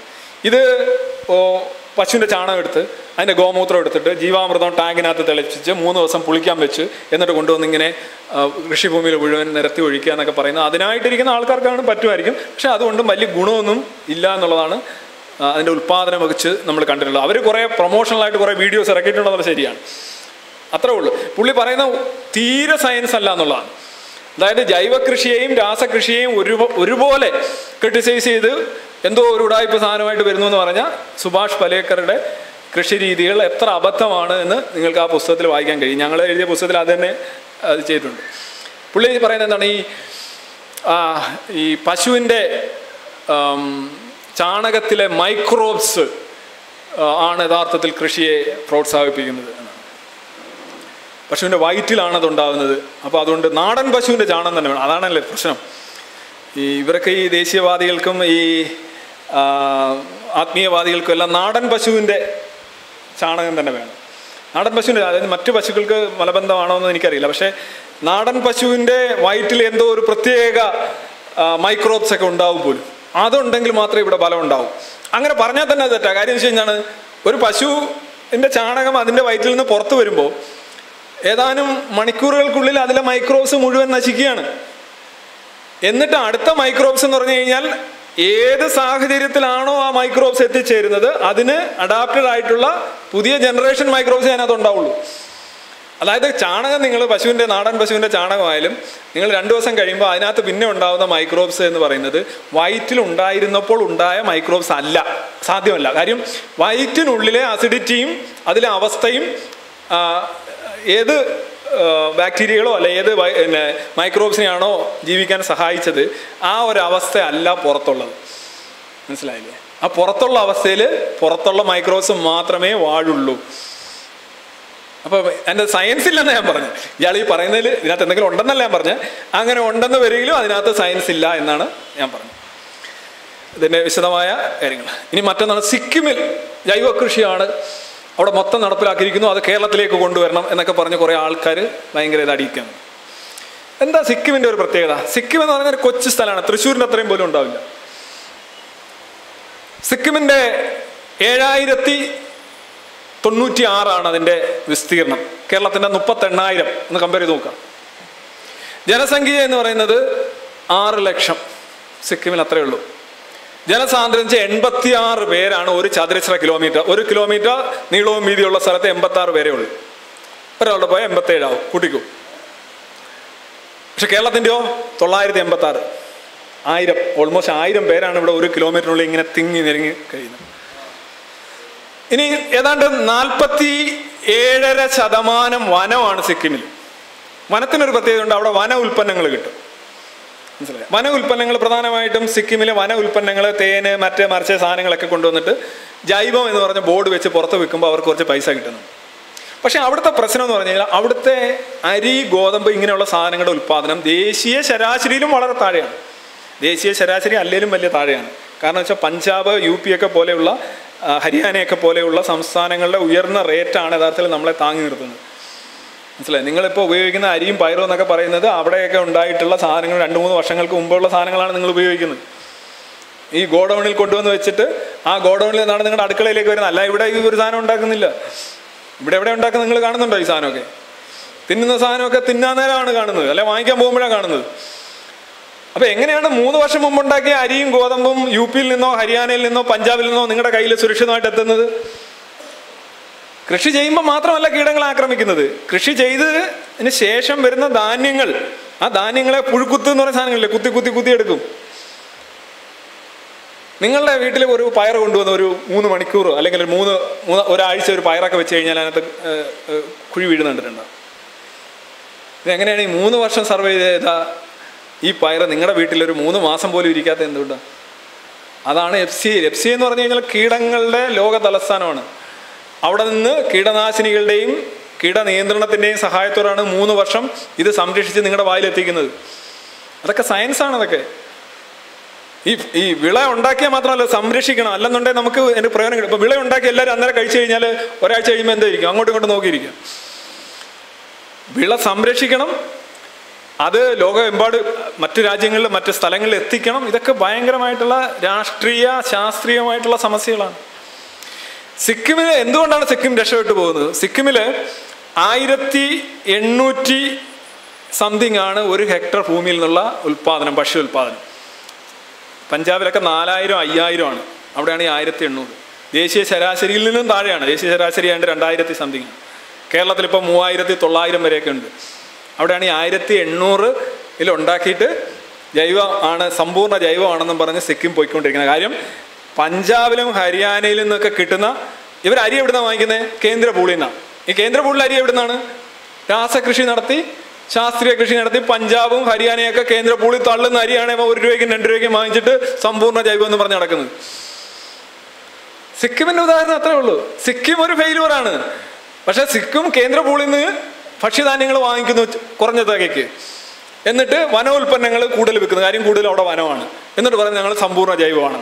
അല്ല, ഒരു സംസ്ഥാനത്തിനും ഒരു ജനതയ്ക്കും ഈ ജൈവം എന്ന് പറഞ്ഞ ഉടായ്പായിട്ട് മുന്നോട്ട് പോകാൻ പറ്റത്തില്ല. അല്ലെന്നുണ്ടെങ്കിൽ ഇങ്ങനെ ഈ പഞ്ചാബിലെ അരി എന്തോ ജൈവ അരിയാണോ? പഞ്ചാബിലെ അരി ശാസ്ത്രീയ കൃഷി, സംയോജിത കൃഷി, രാസവളവും കീടനാശിനിയും ചേർത്തുണ്ടാക്കുന്ന അരി. അത് കഴിച്ചുകൊണ്ട്, അത് കടം വാങ്ങിക്കൊണ്ടാണ് ഇവൻ സമ്പൂർണ്ണ ജൈവ കൃഷിക്കാരൻ എന്ന് പറയുന്നത്. ഇത് ഞാൻ മുമ്പേ കാണിച്ചാണ് ഈ ജൈവ കൃഷിയിൽ രാസവസ്തുക്കൾ ഉപയോഗിക്കില്ലേ എന്നുള്ള എൻ്റെ ഒരു കാരണം. ഇനി ഈ കുരുമുളകിനകത്ത് പിപ്പറിൻ എന്ന് പറയുന്ന സാധനമുണ്ട്, നിങ്ങളറിയാലോ. ഇതെല്ലാം രാസവസ്തുക്കളാണ്, അത് ഞാൻ പറഞ്ഞാണ്. ആ രാസവസ്തുക്കളാണ് ആൽക്കലോയിഡ്സ് ആവുന്നത്. അതാണ് ശരിക്കും നിങ്ങൾക്ക് രുചിയായോ അല്ലെങ്കിൽ ഇതെല്ലാം തന്നെ ഈ ചെടി ഉണ്ടാക്കുന്നത് ചെടിയെ ആക്രമിക്കുന്ന കീടങ്ങളെ നശിപ്പിക്കാനാണ്. അതുപോലെ തന്നെ ക്യുക്യുബിറ്റാസിൻ എന്ന് പറയുന്നൊരു സാധനമുണ്ട്. ഇതെല്ലാം തന്നെ ആൽക്കലോയിഡ്സ് ആണ്. ഈ ആൽക്കലോയിഡ്സ് ആണ് ശരിക്കും ഇവർ ഡെവലപ്പ് ചെയ്തെടുക്കുന്നതെന്ന് പറഞ്ഞു കഴിഞ്ഞാൽ അതിനെ കീടങ്ങൾക്കെതിരെ പ്രതിരോധിക്കാനായിട്ടാണ്. പാവയ്ക്കാല് തന്നെ ഇതിന് പ്രത്യേകമുണ്ട്. ക്യുക്യുബിറ്റാസിൻ്റെ A and B പ്രത്യേക ഒരു വെറൈറ്റിയാണ്. ഇതും അത് ഉൽപ്പാദിപ്പിക്കുന്നത്. ഇത് പലരും ഈ പച്ചക്ക് കഴിക്കാറുണ്ട്. ഈ പാവയ്ക്കൊക്കെ പച്ചക്ക് ജ്യൂസ് അടിച്ച് കഴിക്കാറുണ്ട്. ഡയബറ്റിസ് കുറയ്ക്കാനാണെന്നും പറഞ്ഞ് ഹൈപ്പോഗ്ലൈസീമിയ ആയി തീരും. പലപ്പോഴും ഒരുപാട് താഴെ പോവും ഷുഗർ ലെവല്. മാത്രമല്ല, നിങ്ങൾ പാവയ്ക്ക കഴിക്കുമ്പോൾ നിങ്ങളുടെ ലിവറിന് പണിയാണ്, ലിവർ അടിച്ചു പോവും. അങ്ങനെ മരിച്ച ആൾക്കാരുണ്ട്. പല ആൾക്കാരും പാവയ്ക്ക ജ്യൂസ് ഇപ്പോൾ കഴിക്കുന്നില്ല. പക്ഷെ ഒരു തലമുറ മുഴുവൻ പാവയ്ക്ക ജ്യൂസ് കഴിച്ചുകൊണ്ടിരുന്നതാണ് ഈ കേരളത്തിൽ. മനസ്സിലായി? ഇപ്പം ആരും അടിക്കുന്നില്ലല്ലോ. അതുപോലെ ഇലിമ്പിക്ക എന്ന് പറയുന്നൊരു സാധനം, ഒരു വാളൻ പുളിയോ ഒരു സാധനം. ഇപ്പം ഓക്സലേറ്റ് പരലുകൾ വന്ന് കിഡ്നിയിൽ അടഞ്ഞ ഒരാൾ ഇപ്പം മരിച്ചതേ ഉള്ളൂ. പ്രത്യേകിച്ച് ഈ സാധനങ്ങൾ പച്ചയ്ക്ക് കഴിക്കാതിരിക്കുക ദയവ് ചെയ്ത്. നിങ്ങൾ ഈ പറയുന്നതോളം നമ്മൾ പല ഇലകളും പല തണ്ടുകളും പച്ചയ്ക്ക് കഴിച്ചാൽ അതിൻ്റെ ഈ സെൽ വോൾസും ഈ ലീഫിൻ്റെയൊക്കെ വോൾസ് ഉണ്ടാക്കിയിരിക്കുന്ന സെല്ലുലോസ് എന്ന് പറയുന്ന ഒരു കാർബോഹൈഡ്രേറ്റ് കൊണ്ടാണ്. ആ സെല്ലുലോസ് ദഹിപ്പിക്കാനായിട്ടുള്ള ദഹന വ്യവസ്ഥ നമുക്കില്ല. അതിനെ സഹായിക്കുന്ന ബാക്ടീരിയകൾ നമുക്കില്ല. അതുകൊണ്ടാണ് മിക്കവാറും പച്ചിലയൊക്കെ കഴിച്ചു കഴിഞ്ഞാൽ അതേ കണക്കങ്ങ് പോവുകയുള്ളൂ. സെല്ലുലോസ് ദഹിപ്പിക്കാനുള്ള കഴിവ് മനുഷ്യനുണ്ടായിരുന്നെങ്കിൽ മനുഷ്യന് കൃഷിയുടെ ആവശ്യം ഉണ്ടായിരുന്നില്ല. പുല്ല് തിന്ന് ജീവിക്കും. മനുഷ്യൻ പണിയെടുക്കാത്തവനാണ്. മനുഷ്യനെ നല്ല ലോകത്തെ എല്ലാ ജീവികളും കുറഞ്ഞ എഫോർട്ട് കൊണ്ട് കൂടുതൽ ഫലം കിട്ടുന്ന കാര്യങ്ങളെ ചെയ്യുള്ളൂ. അപ്പോൾ ഈ കൃഷി ചെയ്യുക, വളം ചെയ്യുക, വിത്ത് വിതയ്ക്കുക, മഴ ചെയ്യുക, ജലസേചനം നടത്തുക, അതൊന്നും ചെയ്യേണ്ട കാര്യമല്ലല്ലോ. പുല്ല് തിന്നാന്നുണ്ടെങ്കിൽ മനുഷ്യൻ പുല്ലും തിന്നുകൊണ്ട് അടുത്ത 5-6 ഗ്രഹങ്ങളിൽ പോകേണ്ട സമയമായിപ്പോൾ. ഇതൊരു പണിയല്ലേ? കൃഷി എന്ന് പറഞ്ഞൊരു പണിയല്ലേ? കാലാവസ്ഥക്കെതിരെ പൊരുത്തണം. ഇതൊന്നുമില്ല, പുല്ല് വരും. നമുക്ക് സെല്ലുലോസ് ദഹിപ്പിക്കാൻ പറ്റില്ല. As simple as that. അതുകൊണ്ട് നിങ്ങൾ ഈ പലതും പച്ചയ്ക്ക് തിന്നുന്നതുകൊണ്ട് ഒരു പ്രയോജനമില്ല. തിന്നു എന്നുള്ളൊരു ഒരു സങ്കല്പം നിങ്ങൾക്കുണ്ടാവും. അതിൽ വഴിപാട് പോലെയുള്ളൊരു സംഭവമാണ് എന്നെനിക്ക് പറയാൻ. ഇനി ക്യാൻസറിൻ്റെ ഒരു കാര്യമുണ്ട്. ഞാനത് പലയിടത്തും പറഞ്ഞാണ്, ഞാനത് ഓടിച്ചങ്ങ് പോവാം. ഈ ക്യാൻസർ ഉണ്ടാകാനായിട്ടുള്ള കാരണങ്ങൾ പ്രധാനമായും കീടനാശിനികളാണ് എന്ന് പറയുന്നത് വലിയ അബദ്ധമാണെന്ന് ഞാൻ പറഞ്ഞു. കാരണം ഈ അടുത്തിടെ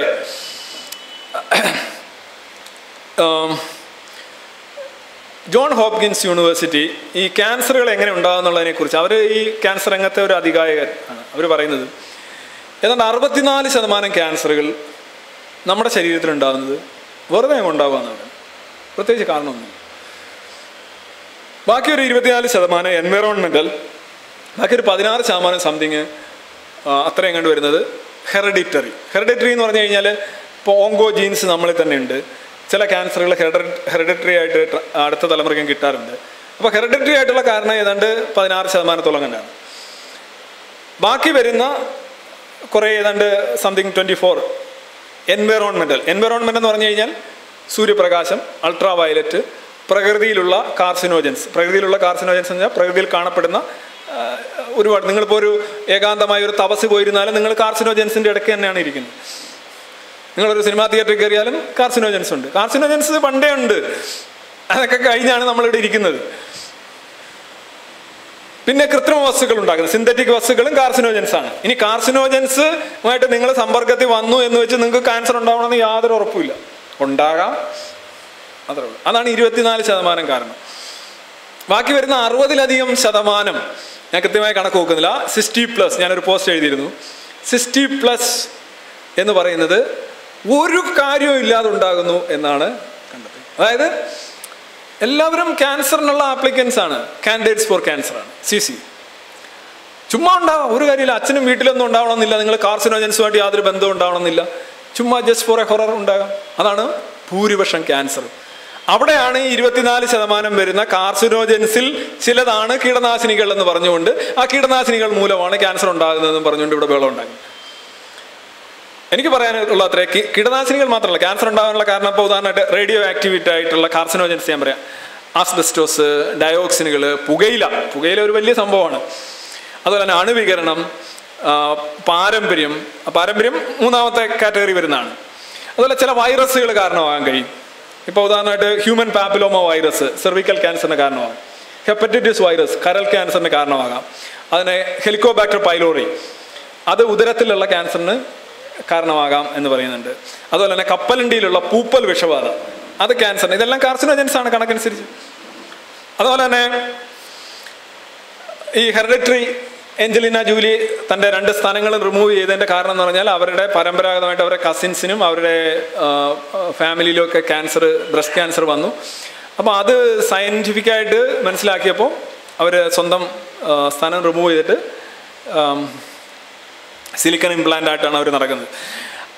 അത് ഒരു ഇത്തിക്കൽ പ്രശ്നമായിരുന്നെങ്കിലും വിദഗ്ധർ പറയുന്നത് 87% സാധ്യതയാണ്, സ്ഥാനാർബുദത്തിനുള്ള സാധ്യതയാണ് അവർ കുറച്ചത്. 87%.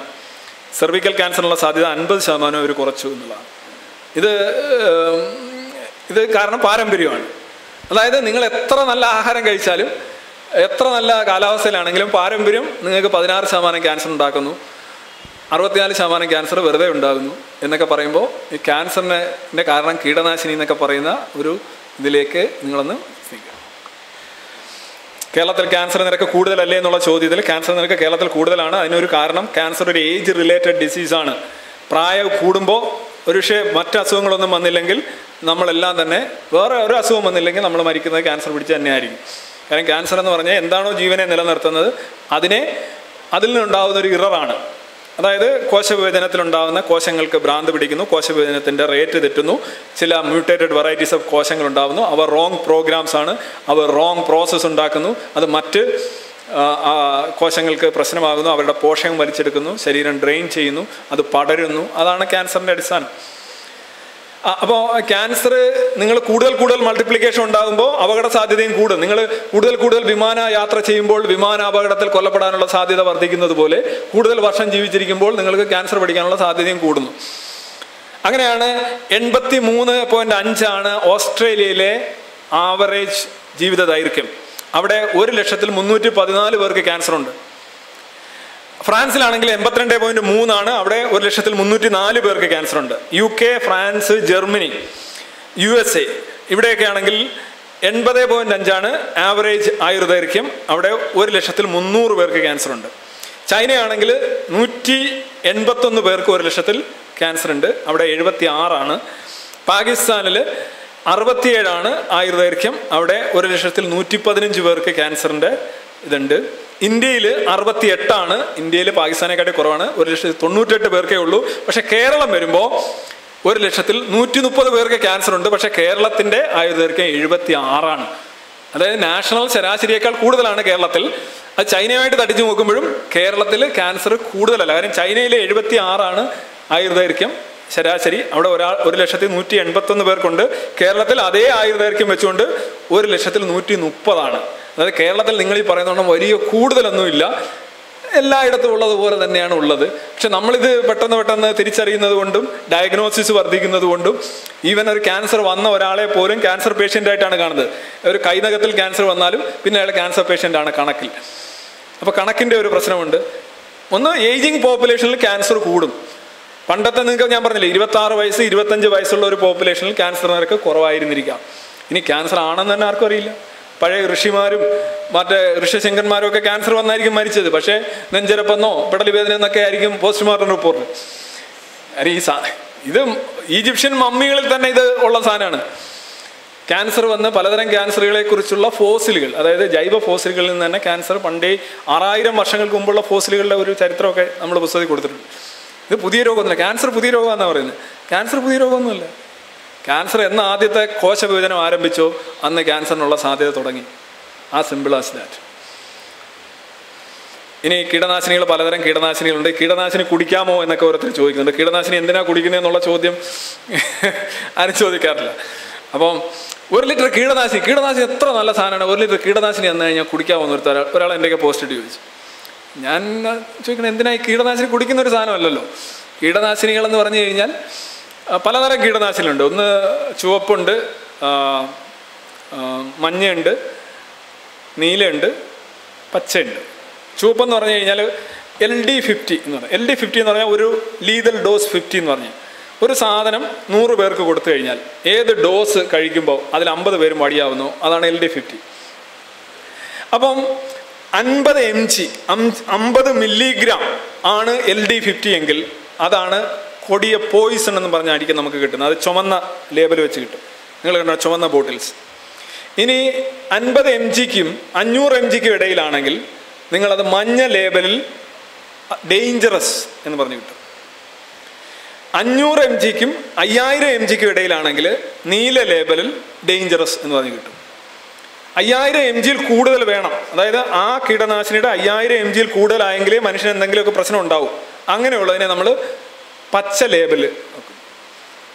ലേബലിട്ട് കോഷൻ എന്ന് പറഞ്ഞു. അപ്പം പോയിസൺ, 2 ഡേഞ്ചർ, 1 കോഷൻ, ഇങ്ങനെ 4 തരം കീടനാശിനി ബോട്ടിലുകൾ നിങ്ങൾ കാണുന്നുണ്ട്. ഈ കീടനാശിനി കൊണ്ടുവന്ന് തട്ടല്ല വേണ്ടത്, മറിച്ച് ഈ പാർട്സ് പെർ മില്യൺ എന്നാണ് പറയുന്നത്. ലക്ഷക്കണക്കിന് മാത്ര കണ്ട് നേർപ്പിക്കുക എന്നുള്ളതാണ്. ഈ വിഷം എന്ന് പറയുന്ന സാധനമില്ല. ഞാനത് പറഞ്ഞ് മടുത്തിരിക്കുകയാണ്. ഈ വിഷം ഉണ്ടാകുന്നത് അതിൻ്റെ ഡോസ് കൊണ്ടാണ്. ഇപ്പോൾ വെള്ളം തന്നെ ഒറ്റ ഇരിപ്പിൽ നമ്മളൊരു 6 ലിറ്റർ കുടിച്ചു കഴിഞ്ഞാൽ വടിയാവും. ഈ വെള്ളം കൂടി മത്സരങ്ങളിലെല്ലാം പലപ്പോഴും നമ്മൾ കണ്ടിട്ടുള്ളത് മത്സരാർത്ഥികൾ കുഴഞ്ഞു വീഴുന്നതാണ്. ഓക്സിജൻ തന്നെ അധികമായി കഴിഞ്ഞാൽ എന്ത് സംഭവിക്കുമെന്ന് ഞാൻ കഴിഞ്ഞ എൻ്റെ മൃത്യുവിൻ്റെ വ്യാകരണം എന്ന് പറയുന്നത് അതിനകത്ത് ഞാൻ സൂചിപ്പിച്ചിട്ടുണ്ട്. ഓക്സിജൻ അധികമായി കഴിഞ്ഞാലും ഭയങ്കര പ്രശ്നമാണ്, ആൾ വടിയാവും. ഓക്സിജൻ പ്രാണവായുവാണ്, ജലം ജീവജലമാണ് എന്ന് പറഞ്ഞൊരു കാര്യമില്ല. മാത്രയാണ് പ്രശ്നമായിട്ട് വരുന്നത്. ഒരു കാപ്പി തന്നെ 185 കാപ്പിയും കണ്ടാണ് എൻ്റെ LD50. ഒറ്റ ഇരിപ്പി 185 കാപ്പി അടിക്കാന്നുണ്ടെങ്കിൽ കാഫീനൊക്കെ ആയിട്ട് വടിയാവും. പാരസെറ്റാമോള് ഒരു 10-30 അടുപ്പിച്ച് ഒരു 850 mgയുടെ ഒരു 20 അടിക്കാന്നുണ്ടെങ്കിൽ മിക്കവാറും വടിയാവും. പാരസെറ്റാമോൾ കഴിച്ചാൽ മതി. എല്ലാം ഡോസാണ്, അതിൻ്റെ മാത്രയാണ്, അതിൻ്റെ അളവാണ് വിഷം ഉണ്ടാക്കുന്നതും വിഷം ഉണ്ടാക്കാതിരിക്കുന്നത്. എലിവിഷം, വാർഫാരിൻ, എലിവിഷം വെച്ചുകൊണ്ടാണ് നമ്മൾ ഈ ഹൃദ്രോഗികളുടെ രക്തം നേർപ്പിക്കുന്നത്. എന്താണ് അതിനെ നേർപ്പിക്കാനുള്ള കഴിവുണ്ട്. എലിക്ക് വിഷമായിട്ട് തീരുന്ന, ഹയർ ഡോസിൽ വിഷമായിട്ട് തീരുന്ന അതേ സാധനത്തിൻ്റെ ക്ലിനിക്കൽ ഡോസ് കൊണ്ട് നമ്മൾ നമ്മുടെ രക്തം നേർപ്പിച്ചുകൊണ്ട് ഈ ബ്ലോക്കിലുള്ള ഇതൊക്കെ ബ്ലോക്ക് ഒഴിവാക്കുകയാണ്. രക്തം കട്ട പിടിക്കുന്ന ഒഴിവാക്കിക്കൊണ്ട് ഹൃദ്രോഗികൾക്ക് ആശ്വാസം കൊടുക്കുന്ന വാർഫാരിൻ എന്ന് പറയുന്ന സാധനം എലിവിഷമാണ്. അതാണ് അതിൻ്റെ ക്ലിനിക്കൽ യൂസ്. ഇതെല്ലാം ഡോസേജാണ്, അല്ലാതെ വിഷം എന്ന് പറഞ്ഞൊരു സാധനമേ ഇല്ല. എല്ലാം വിഷമാണ് കൂടിക്കഴിഞ്ഞാൽ. ഓരോന്നിനും ഓരോരോ അളവുണ്ട്. നമ്മൾ വിഷമെന്ന് വിളിക്കുന്നത് വളരെ കുറച്ച് കഴിക്കുമ്പോൾ തന്നെ വളരെ വലിയ വലിയ പ്രശ്നങ്ങൾ, റോങ് റിയാക്ഷൻ നമ്മൾ ഉണ്ടാക്കുന്നവയാണ് വിഷം എന്ന് പറയുന്നത്. ഈ കീടനാശിനി ഉപയോഗിക്കേണ്ടത് വലിയ തോതിൽ നേർപ്പിച്ചിട്ട് എല്ലാത്തിനും കണക്കുണ്ട്, എന്നിട്ട് അത് തളിക്കുക വേണ്ടത്. അത് കീടങ്ങളെ കൊല്ലാനാണ്. കീടങ്ങളെ കൊല്ലുന്ന ഒരു സാധനം നമ്മളെ കൊല്ലില്ല. ആദ്യം മനസ്സിലാക്കുക.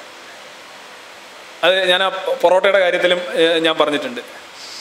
ഒരു വസ്തു, ഒരു എലിക്ക് പ്രശ്നം ഉണ്ടാകുന്ന ഒരു കാര്യം നമുക്ക് പ്രശ്നം ഉണ്ടാകണമെന്നില്ല. ഉണ്ടാകണമെന്നേ ഇല്ല. ബീറ്റാ സെല്ലുകൾ നശിപ്പിക്കുന്ന കാര്യം ഞാൻ പറഞ്ഞിരുന്നു. അതാണ് വിഷപുരാണം. ഇനി വിഷം തിന്നുന്ന, ഇനി മാലിന്യം തിന്നുന്ന, വിഷങ്ങൾ തിന്നുന്ന ഒരുപാട് ജീവികളെ നമ്മൾ കഴിക്കുന്നില്ലേ? നമ്മൾ എലിയെ, മുയലിനെ കഴിക്കുന്നുണ്ട്, പട്ടിയെ കഴിക്കുന്നുണ്ട്. പട്ടിയെ കഴിക്കുന്നവരൊക്കെ ഒളിമ്പിക്സിൽ ഏറ്റവും കൂടുതൽ സ്വർണ്ണം നേടുന്ന പട്ടിയെ കഴിക്കുന്നവരാണ്. പട്ടിക്ക് കുഴപ്പമൊന്നുമില്ല. അതൊക്കെ നമ്മുടെ ഫുഡ് ഹാബിറ്റ്സിൻ്റെ പ്രശ്നമാണ്. പാമ്പിനെ കഴിക്കുന്നവർക്ക് ലോകത്തെ ഏറ്റവും കൂടുതൽ ഇലക്ട്രോണിക്സ് ഗുഡ്സ് ഉണ്ടാക്കുന്നതിലാണ് അവർ മിടുക്കരായിട്ടുള്ളത്. അവർക്കും കുഴപ്പമൊന്നുമില്ല. നമ്മൾ പാമ്പിനെ കഴിക്കുന്നില്ല, പക്ഷെ നമ്മൾ പാമ്പിനെ കഴിച്ചിരുന്നു. ചേരയെ തിന്നിരുന്നു, നമ്മൾ എലിയെ തിന്നിരുന്നു. അതുകൊണ്ട് എലിയെ തിന്നുകയും ചേരയെ തിന്നുകയും ചെയ്തൊരു തലമുറയാണ് എലിയെ തിന്നുകയും ചേരയെ തിന്നുകയും ചെയ്യാത്ത ഒരു തലമുറയ്ക്ക് ജന്മം നൽകിയത് എന്നുള്ളത് കൊണ്ട് നമ്മൾ പറയേണ്ട കാര്യമില്ല. നമ്മുടെ പിതാമഹന്മാർ ഇതൊക്കെ ആവശ്യത്തിന് കഴിച്ചിട്ടുണ്ട്. ആ സാധനമൊക്കെ നമ്മളിലുണ്ട്, ഒരു പ്രശ്നമില്ല. ഇനി കീടനാശിനികൾക്കെതിരെ ഇത്രയും ബഹളമൊക്കെ ഉണ്ടാക്കുന്ന നിങ്ങളോട് എനിക്ക് ചോദിക്കാം, നിങ്ങളോടല്ല ചോദിക്കാനുള്ളത്. എനിക്ക് ഈ നമ്മളൊരു പരിപാടി ഇവിടെ അവതരിപ്പിക്കുമ്പോൾ ഇപ്പോൾ ലോകം എമ്പാടും എത്തുന്നു എന്നുള്ളതാണല്ലോ. അല്ല, നമ്മൾ തൃശ്ശൂർ സാഹിത്യ അക്കാദമി ഹാളിലേക്ക് ഒരു പരിപാടി എന്നുള്ള ഒരു സങ്കല്പം ഇന്നില്ല. ഇവിടെ ഇപ്പോൾ ഒരു 150-175 പേരുണ്ട്. അതല്ല, നമ്മളിപ്പം എനിക്ക് ആളുകളോട് ചോദിക്കാനുള്ളത്, നിങ്ങളൊരു കടയിൽ പോയിട്ട് ഇങ്ങനെ ഒരു കൂടെ ഇരിക്കുന്നു, നിങ്ങൾ വാങ്ങിക്കുമോ? ആപ്പിളാണ് സംഗതി, APPLE. വാങ്ങിക്കുമോ? ഇല്ല, നിങ്ങളതൊന്നും വാങ്ങിക്കത്തില്ല. എന്നിട്ട് നിങ്ങൾ അപ്പുറത്ത് തൊട്ടപ്പുറത്ത് നല്ല ഗ്ലാമറസ് ആയിട്ട് സൽമാൻ ഖാൻ മോഡലിലൊക്കെ ഇരിക്കുന്ന ആപ്പിൾസ് ഉണ്ട്, അല്ല, നിങ്ങളെ നോക്കി ചിരിക്കുന്ന ആപ്പിൾ, അത് നിങ്ങൾ വാങ്ങിച്ചോണ്ട് പോകും. പിന്നെ ഈ വീട്ടമ്മമാർ തിരഞ്ഞെടുക്കുന്നത് എടുത്തിട്ട് ഇത് വേണ്ട, തിരിച്ചു വെക്കൂ, കച്ചവടക്കാരാ എന്നെ വഞ്ചിക്കാൻ ശ്രമിക്കുന്നു എന്നൊക്കെ പറയും. യഥാർത്ഥത്തിൽ ജൈവവാദിയാണെങ്കിൽ, ജൈവ കൃഷിയെ സ്നേഹിക്കുന്നവനാണെങ്കിൽ, കീടനാശിനി എതിർക്കുന്നവനാണെങ്കിൽ വാങ്ങിച്ചുകൊണ്ട് പോകേണ്ടുന്ന ഈ ആപ്പിളാണ്. കാര്യം എന്താണ്? ഇത് നാച്ചുറൽ സർട്ടിഫൈഡ് ആണ്. Naturally certified. ആരാ സർട്ടിഫൈ ചെയ്തത്? കേന്ദ്ര ഏജൻസിയാണോ? അല്ല, കീടങ്ങൾ വന്ന് തുരക്കണമെങ്കിൽ അതിന് കീടങ്ങൾക്കെതിരെയുള്ള രാസവസ്തുക്കളൊന്നും ഇല്ല എന്നുള്ളതിൻ്റെ തെളിവാണ്. അണ്ണാൻ ചപ്പിയ മാങ്ങയാണ് ആരും ചപ്പാത്ത മാങ്ങയേക്കാൾ വിഷം കുറഞ്ഞത്. കാര്യം അണ്ണാൻ ചപ്പിയത് തെളിയിച്ചു കഴിഞ്ഞു, ഒരു കുഴപ്പമില്ല. നീ ആ അണ്ണാൻ മരിച്ചോ ഇല്ലയോ എന്നൂടെ നോക്കണം.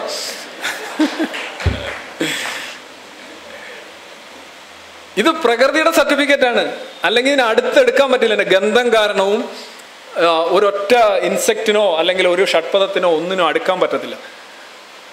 നിങ്ങൾ ആസ്ട്രേലിയൻ ആപ്പിൾ കണ്ടില്ലേ? ആസ്ട്രേലിയൻ ആപ്പിൾ കൊണ്ടുവന്ന് നിങ്ങളെ നോക്കിയിട്ട് 3 മാസമൊക്കെ കടകളിലൊക്കെ നല്ല തിളങ്ങിയിരിക്കുന്നുണ്ടല്ലേ. ഓസ്ട്രേലിയൻ ഓപ്പിളിന് കുഴപ്പമൊന്നുമില്ല കേട്ടോ. അത് ഞാൻ ഓസ്ട്രേലിയ പോയിന്റ് പറയല്ല. ഓസ്ട്രേലിയൻ ഓപ്പിളിന് ഈ മെഴുകെന്ന് പറഞ്ഞാൽ ഇങ്ങനെ മെഴുക്, ഈ അടുത്ത PC ജോർജ് MLA അദ്ദേഹം ഒരു സബ്മിഷൻ ഞാൻ കണ്ടു. എന്തെന്നാ മന്ത്രി സുനിൽകുമാറെ, നിങ്ങൾ വലിയ ആളാണ്, നിങ്ങൾ സംഭവമാണ്, സംഭവം ഓർഗാനിക്, ജൈവം. പക്ഷെ നിങ്ങൾ നോക്കൂ, ഈ ഓസ്ട്രേലിയയിൽ നിന്നൊക്കെ വരുന്ന ആപ്പിളിൽ ഇങ്ങനെ മെഴുക് ഇങ്ങനെ വടിച്ചെടുക്കുക. നമ്മൾ ഇതൊക്കെയാണ് നമ്മുടെ പിള്ളേർക്ക് കൊടുക്കുന്നത്. ഇതെങ്ങനെ നമുക്ക് സാധിക്കും എന്നൊക്കെ പറയാൻ ഭയങ്കര. അന്നേരം സുനിൽകുമാർ ശരി, അത് ഞാനിപ്പോൾ മാറ്റിത്തരാം എന്ന് പറഞ്ഞാൽ ഇരിക്കുന്നുണ്ട്. ഈ ഓസ്ട്രേലിയൻ ആപ്പിളിലെ മെഴുകൊന്നും ഒരു പ്രശ്നമില്ല കേട്ടോ. ഓസ്ട്രേലിയൻ ആപ്പിളിലെ മെഴുകെന്ന് പറഞ്ഞു കഴിഞ്ഞാൽ ഇത്രേ ഉള്ളൂ. ഈ ആപ്പിളിൽ മെഴുക് തനതായി അതിനെ എതിരെയുള്ള കീടങ്ങളെയൊക്കെ നശിപ്പിക്കാനായിട്ട് അത് ഉണ്ടാക്കുന്ന ഒരു സാധനമാണ് ആ മെഴുക്. അത് ബയോ ആണ് സാധനം, നിങ്ങൾ പറഞ്ഞ ജൈവം തന്നെയാണ് സാധനം. ആ മെഴുക് വെച്ചാണ് ആപ്പിൾ സ്വയം പ്രതിരോധിക്കുന്നത്. ആ മെഴുക് എങ്ങനെയാണ് ഉണ്ടാക്കുന്നത് കണ്ടെത്തിയിട്ട് ആ മെഴുകിൻ്റെ ഒരു കോട്ടൂടെ കൊടുക്കുന്നതേ ഉള്ളൂ. ഈ സാധനം നിങ്ങളുടെ വയറ്റിൽ ചെന്ന് കഴിഞ്ഞാൽ എഡിബിളാണ്, ഒരു പ്രശ്നവുമില്ല. ആ മെഴുക് നിങ്ങൾ എത്ര കഴിച്ചാലും നിങ്ങൾക്കൊന്നും സംഭവിക്കാൻ പോകുന്നില്ല. എന്താണോ ആ ആപ്പിള് തനതായി ഉണ്ടാക്കുന്ന ആ മെഴുകിൻ്റെ ഒരു കോട്ടും കൂടെ കൊടുത്ത് അതിനെ സംരക്ഷിക്കുന്നേ ഉള്ളൂ. അല്ലാതെ ഇങ്ങനെ മെഴുക് ചുരണ്ടിയിട്ട് നോക്കൂ എന്ന് പറഞ്ഞിട്ട് കാര്യമില്ല. ഇതൊക്കെ ഒരുപാട് പഠനങ്ങളും സൂക്ഷ്മമായിട്ടുള്ള നിരീക്ഷണങ്ങൾക്ക് ശേഷമാണ് ഇത്തരം കാര്യങ്ങൾ ചെയ്യുന്നത്. നിങ്ങൾ യഥാർത്ഥത്തിൽ കീടനാശിനികൾക്കെതിരാണെങ്കിൽ ഈ ആപ്പിളുകളും ഈ അണ്ണാൻ ചപ്പിയതും വാവലും നക്കിയതും ഒക്കെ വാങ്ങിച്ചുകൊണ്ട് പോകണം. കാര്യം എന്താണ്? അതിനകത്തൊന്നും ഒരു കീടനാശിനി ഇല്ല. നിങ്ങളെ നോക്കി ചിരിക്കുന്ന മുഴുത്ത ആപ്പിളുകളെല്ലാം തന്നെ പ്രൊട്ടക്റ്റഡ് ആണ്. എങ്ങനെയാണ് പ്രൊട്ടക്ട് ചെയ്യുന്നത്? എഴുതി വെക്കാൻ പറ്റുമോ? കീടനാശിനി. ഉദാഹരണമായിട്ട് ഞാൻ ഈ സാധനം കീടങ്ങൾ ജൈവ കൃഷിയെ ആദരിക്കുമോ? കീടങ്ങൾ ഇങ്ങനെ വരിക രാവിലെ എഴുന്നേറ്റ്, അന്നേരം കാണാം അവിടെ ഒരു ബോർഡ്, ഇത് ജൈവ കൃഷിയാണ്. കീടങ്ങൾ പോടാ ഇവിടെ ജൈവ കൃഷി, അതുകൊണ്ട് നമ്മൾ ആക്രമിക്കാൻ പാടില്ല എന്ന് കരുതുമോ? അതോ കീടങ്ങൾ ആക്രമിക്കുമോ? കീടങ്ങൾക്ക് അറിയില്ലല്ലോ നിങ്ങൾ ജൈവ കൃഷി ചെയ്യുന്ന കാര്യമൊന്നും. കീടങ്ങളെ സംബന്ധിച്ച് എല്ലാം ഒന്നാണ്. അപ്പം നിങ്ങൾ യഥാർത്ഥത്തിൽ കഴിക്കേണ്ടത് എല്ലാ ഭക്ഷണങ്ങളും നിങ്ങൾക്ക് കിട്ടുന്നത് അന്യൂനമായി കിട്ടുന്നെങ്കിൽ അതിൻ്റെ അന്യൂനത ഉണ്ടാക്കാൻ സഹായിക്കുന്ന രാസപദാർത്ഥങ്ങൾ അത് ഉപയോഗപ്പെടുത്തുന്നു, ഒന്നുമില്ല അത് സ്വന്തമായി ഉപയോഗപ്പെടുത്തുന്നു. ഇതാണ് അവിടെയാണ് ബ്രൂസ് അമിസ് എന്ന് പറയുന്ന ശാസ്ത്രജ്ഞനും കോളേജ് അധ്യാപകൻ്റെയും ഒരു ചോദ്യം വളരെ പ്രസക്തമാണ്. അദ്ദേഹം ചോദിച്ചിരിക്കുന്നത്, കീടനാശിനി തളിക്കുന്ന പഴങ്ങളാണോ കീടനാശിനി തളിക്കാത്ത പഴങ്ങളാണോ കൂടുതൽ വിഷം എന്നൊരു ചോദ്യം അദ്ദേഹം ചോദിക്കുന്നു. കീടനാശിനി തളിക്കാത്ത പഴം എന്ന് പറഞ്ഞാൽ എൻ്റെ അർത്ഥം അത് സർവൈവ് ചെയ്ത് വരണമെങ്കിൽ കീടങ്ങളെ പ്രതിരോധിക്കാനുള്ള സാധനം അതിൻ്റെ ഇൻറ്റേർണലായിട്ട് ഉണ്ടാക്കിയിരിക്കണം. അപ്പോൾ കരാട്ടെ അറിയാവുന്നതിന് കത്തി വേണ്ട എന്ന് പറയുന്നതാണ്. കരാട്ടെ അറിയാം ഇൻറ്റേർണലായിട്ട് തന്നെ നിങ്ങൾ യു ക്യാൻ ഡു ഇറ്റ്. അപ്പോൾ പിന്നെ ഇതിങ്ങനെ എടുത്ത് ഇങ്ങനെ പിടിച്ചുകൊണ്ടിരിക്കേണ്ട കാര്യമില്ല, പെപ്പർ സ്പ്രേയുടെ ആവശ്യമില്ല അല്ലേ. ഇതൊന്നും അറിയാത്തവനാണെങ്കിൽ ഇങ്ങനെ ഞാനിപ്പോൾ കുത്തും എന്ന് പറഞ്ഞേക്കില്ലേ. നമ്മൾ കൊടുക്കുന്ന കീടനാശിനികളെന്നൊക്കെ പറയുന്നത് സ്വന്തം നിലയിൽ വിഷമില്ലാത്ത, പ്രതിരോധിക്കാൻ കഴിയാത്ത സസ്യങ്ങൾക്കും പഴങ്ങൾക്കും ഒരു പ്രതിരോധം നമ്മൾ കൊടുക്കലാണ് ഈ കീടനാശിനി പുറത്തുനിന്ന് അടിക്കുന്നത്. പക്ഷേ ചെടി സ്വയം പ്രതിരോധിക്കുന്നെങ്കിൽ അതിൻ്റെ അർത്ഥം ചെടിക്ക് സ്വന്തമായിട്ട് ഈ ടോക്സിക് ആയിട്ടുള്ള സാധനമുണ്ട്. എങ്ങനെയാണ് മുളകിലുള്ളത്, എങ്ങനെയാണ് കുരുമുളകിലുള്ളത്, എങ്ങനെയാണ് പാവയ്ക്കയിലുള്ളത്, ആ രാസവസ്തു അതിൽ തന്നെ ഉണ്ട്. ഇനി പ്രശ്നം, നമ്മൾ പുറത്തുനിന്ന് അടിക്കുമ്പോൾ നമുക്ക് ശാസ്ത്രീയമായി അടിക്കാൻ പറ്റും, എത്ര വേണമെന്ന് വെച്ച് അടിക്കാൻ പറ്റും. പക്ഷെ സ്വന്തമായി ഉണ്ടാക്കുമ്പോൾ അങ്ങനെ ഒരു ഇതുണ്ടാകണമെന്നില്ല. കാര്യം മനുഷ്യന് വേണ്ടി ഉണ്ടാകുന്നതൊന്നും അല്ലിത്, ആർക്കും വേണ്ടി ഉണ്ടാകുന്നതൊന്നുമല്ല. ചെടിയുടെ ഉദ്ദേശം എന്ന് പറഞ്ഞാൽ അതിൻ്റെ വിത്ത് വിതരണം മാത്രമാണ്. അപ്പോൾ അമസ് ചോദിക്കുന്ന ഒരു ചോദ്യം, കീടനാശിനി ഉപയോഗിച്ചാൽ വിഷം കൂടുമോ എന്നുള്ളതാണ്. അതിനല്ല എന്നൊരു ഉത്തരം പറയാൻ ആർക്കും സാധിക്കില്ല. കേരളത്തിലെ പരീക്ഷണങ്ങളെക്കുറിച്ച് ഞാൻ പറഞ്ഞു. മണ്ണ് ചോദിക്കുന്നത്, അതായത് അവസാനത്തെ ഒരു കൺക്ലൂഷൻ എന്ന് പറഞ്ഞാൽ എക്സസ് ആയിട്ടുള്ള ജൈവവളങ്ങൾ മാത്രം ചെയ്ത് കഴിഞ്ഞാൽ വലിയ പ്രശ്നമാണ് മണ്ണിന്. അതിൻ്റെ പുളിരസം കൂടും, വലിയ വലിയ പ്രശ്നങ്ങളുണ്ട്.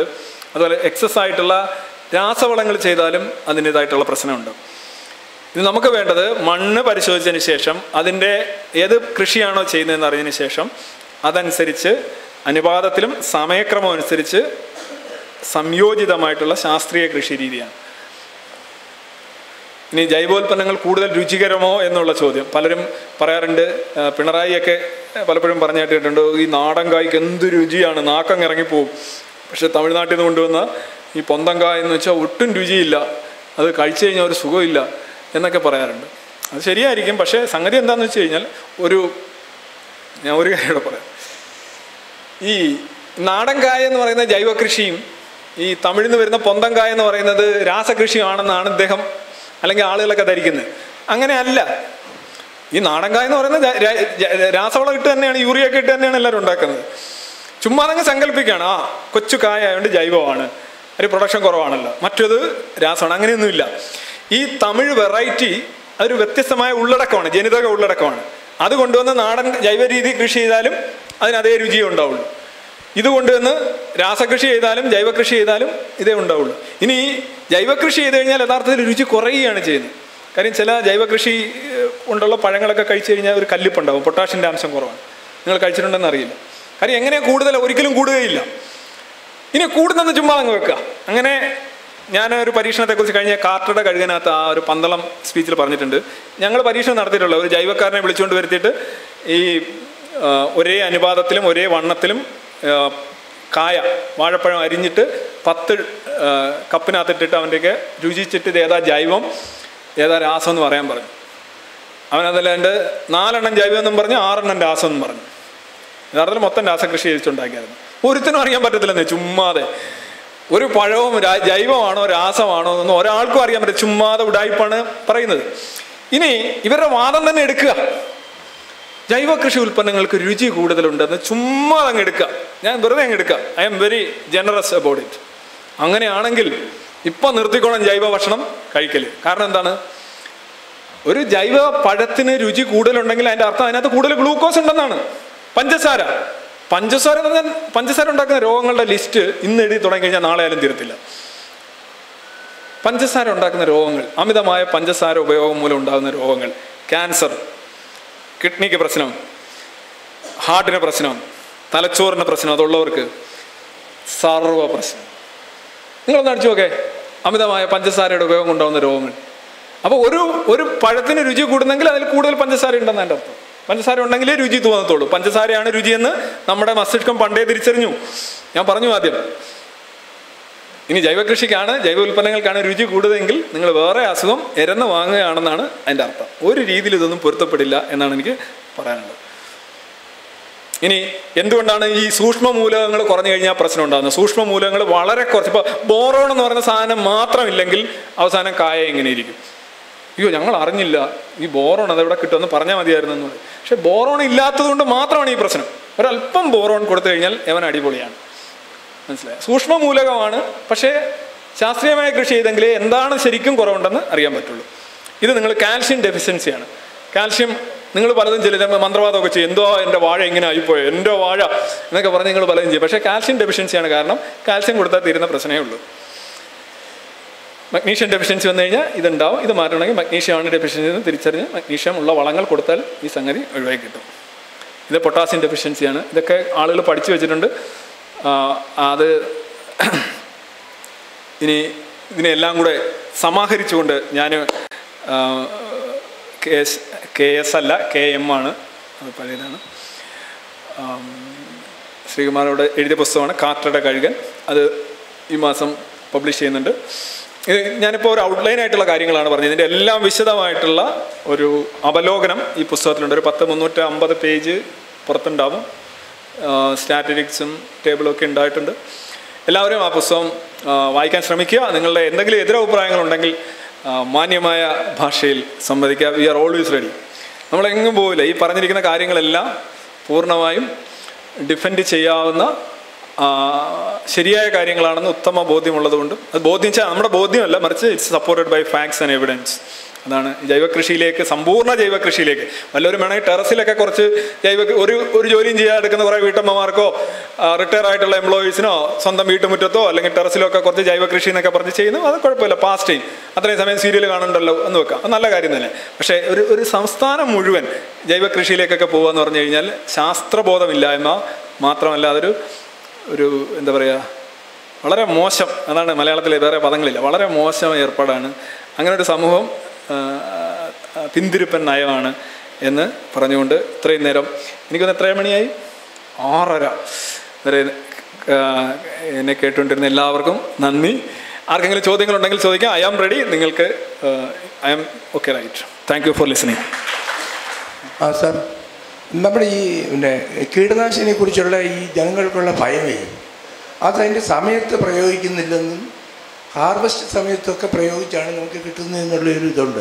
അതുകൊണ്ടാണ് നമ്മൾ കുറേ പേര് ഇതിനെ പേടിക്കുന്നത്. പിന്നെ രണ്ടാമത്തെ ഈ ഓർഗാനിക് ഫാമിങ്ങിനെ കുറിച്ചുള്ള ഈ അബദ്ധധാരണകൾ, അത് പരിഹരിക്കേണ്ടത് നമ്മുടെ കൃഷി ശാസ്ത്രജ്ഞന്മാരുണ്ടല്ലോ, അവരെന്തുകൊണ്ട് ഇത് ഗവൺമെൻറ്റിന് അഡ്വൈസ് ചെയ്ത് അത് വേണ്ടത് ചെയ്യുന്നില്ല? ഓക്കെ, നല്ല 2 ചോദ്യങ്ങൾ. പിന്നെ മൂന്നാമത്തത് GM ഫുഡ്. അതിന് നമ്മുടെ India government science and technology department ഉണ്ട്. അപ്പോൾ അവിടുന്ന് തന്നെ പറയുന്നത് സർക്കാർ ഉപയോഗിക്കേണ്ട, ഫീൽഡിലെല്ലാം പരീക്ഷിച്ചിട്ട് മതി, അതെന്തോ കുഴപ്പമുണ്ടെന്നുള്ളത് ഇതിൻ്റെ ഇവിടുത്തെ ശാസ്ത്രബോധമുള്ള ചില തലമുറകൾ പിന്നെ എതിർക്കുന്നുണ്ട്. ഓക്കെ, അതായത് മൂന്നാമത്തെ ചോദ്യം തന്നെ ആദ്യം ഞാൻ ഉത്തരം പറയാം. അതായത് നമ്മളുടെ ഭരണകർത്താക്കളും രാഷ്ട്രീയക്കാരും ഒരു ആത്മീയ ചുഴലി പിടിപെട്ടവരാണ്. ഇന്ന് പുതിയ ജനറേഷൻ തന്നെ GM ഫുഡ്സിൻ്റെ കാര്യത്തിൽ തന്നെ പറഞ്ഞിട്ടുണ്ട്. ഇതൊന്നും ഒരു IAS ഉദ്യോഗസ്ഥൻ എഴുതിയ ഒരു ലേഖനം ഹിന്ദുവിൽ കഴിഞ്ഞ ആഴ്ച വന്നു. അതിനകത്ത് അദ്ദേഹം പറയുന്ന ഒരു കാര്യം ഞാൻ വായിച്ച് തിരിച്ചുപോയി. GM ഫുഡ്സ് അല്ലെ വെറൈറ്റീസ് ഓഫ് സീഡ്സ് ഉപയോഗിച്ച് കഴിഞ്ഞാൽ കള ആവശ്യമില്ല. അതായത് ഇത് ഭയങ്കര പ്രതിരോധ ശേഷിയുള്ളവയായിരിക്കും. അപ്പോൾ കളയൊന്നും അധികം വളരത്തില്ല. അപ്പോൾ കള പറിക്കൽ ഇല്ലാതാവുന്നതോടുകൂടി കളപറിക്കലിൽ ഏർപ്പെട്ടിരിക്കുന്ന ലക്ഷക്കണക്കിന് സ്ത്രീകൾ തൊഴിലില്ലാത്തവരാകും. അദ്ദേഹം പറഞ്ഞൊരു കാര്യമാണ്. ഹിന്ദുവിനകത്ത് ഇപ്പോൾ ഒരു 2 ആഴ്ചയായിട്ടുണ്ടാവും. ഇങ്ങനെയൊക്കെയുള്ള വാദങ്ങളാണ് ഇവർ ഉയർത്തുന്നത്. പണ്ട് റബ്ബർ ഇല കടിച്ചു കഴിഞ്ഞാൽ, പശു കടിച്ചു കഴിഞ്ഞാൽ മരിക്കും. എങ്ങാണ്ട് പശു എങ്ങനെയോ മരിച്ചു, അതിൻ്റെ അടുത്ത് റബ്ബറിൻ്റെ ഇല കിടക്കും. ആ റബ്ബർ തിന്നാണ്, അല്ലെങ്കിൽ ആ ഒരു പർട്ടിക്കുലർ സസ്യം തിന്നാണ് മരിച്ചത്. കൊസേഷൻ കോറിലേഷൻ അല്ല. പത്രക്കാരെന്നറിയാമല്ലോ, വല്ലാത്തൊരവസ്ഥയിലാണ്. ഇനി രണ്ടാമത്തെ താങ്കൾ പറഞ്ഞത് കൃഷിശാസ്ത്രത്തിന് അത് ചെയ്യേണ്ടതെന്ന്. കേരളത്തിലെ കൃഷിശാസ്ത്രത്തിൻ്റെയും ഒരു പൊതു സ്വഭാവം ഈ ആത്മീയ ചുഴലി തന്നെയാണ്. അവർ എനിക്ക് തോന്നുന്നത് നല്ലൊരു ശതമാനം ആൾക്കാർക്കും അറിയാം ഇത് ഉഡായിപ്പാണ്, പക്ഷെ അവർ മിണ്ടുന്നില്ല. കുറച്ച് ശതമാനം ആൾക്കാർ പറയുന്നുണ്ട്, അവർ ഒറ്റപ്പെടുന്നുണ്ട്, ഡിപ്പാർട്ട്മെന്റിൽ തന്നെ ഒറ്റപ്പെടുന്നുണ്ട്. ബാക്കിയുള്ളവർ അന്തവും കുന്തവും ഇല്ലാതെ മുന്നോട്ട് പോവുകയാണ്. രാഷ്ട്രീയക്കാരെ അങ്ങനെ രാഷ്ട്രീയക്കാരെ ഇപ്പം ഫാക്ട്സ് അല്ലേ, ഒരു 7ാം ക്ലാസ്സിൽ പഠിച്ചവരൊക്കെ മനസ്സിലാവുന്ന കാര്യമാണ് ഞാൻ പറഞ്ഞത്. ഞാൻ വലിയ സയന്റിസ്റ്റും ഒന്നുമല്ല. ഇനി ആദ്യം പറഞ്ഞ കാര്യം അമിതമായ കീടനാശിനി ഉപയോഗം. അമിതമായ കീടനാശിനി ഉപയോഗം എന്ന് പറയുന്നത് ഈ മോഡേൺ മെഡിസിനിലെ അഴിമതി, മോഡേൺ മെഡിസിനിലെ ചൂഷണം, രോഗികളെ പിടിച്ചു കൊടുക്കൽ, കൂടുതൽ മരുന്ന് കൊടുക്കൽ.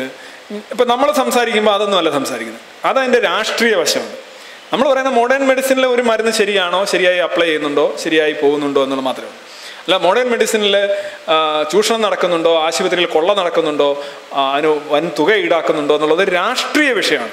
നമ്മൾ സംസാരിക്കുന്നതിനകത്ത് സയൻസാണ് സംസാരിക്കുന്നത്. അപ്പോൾ അതുപോലെ തന്നെ കീടനാശിനികൾ എങ്ങനെ ഉപയോഗിക്കണം, എപ്പോഴും ഉപയോഗിക്കണം, എത്ര അളവിൽ ഉപയോഗിക്കണം എന്നൊരു സയൻസ് ഉണ്ട്. അത് ശരിയാണെന്ന് നമ്മൾ പറയുന്നത്. അത് ഒരാൾ അമിതമായി ഇപ്പോൾ ഫ്യൂരിഡാൻ എന്ന് പറയുന്ന സാധനം എടുത്ത് ഒരാൾ കുടിച്ച് ആത്മഹത്യ ചെയ്തിട്ട് കീടനാശിനി മൂലമുള്ള മരണം എന്ന് പറഞ്ഞാൽ എങ്ങനെയുണ്ടാവും?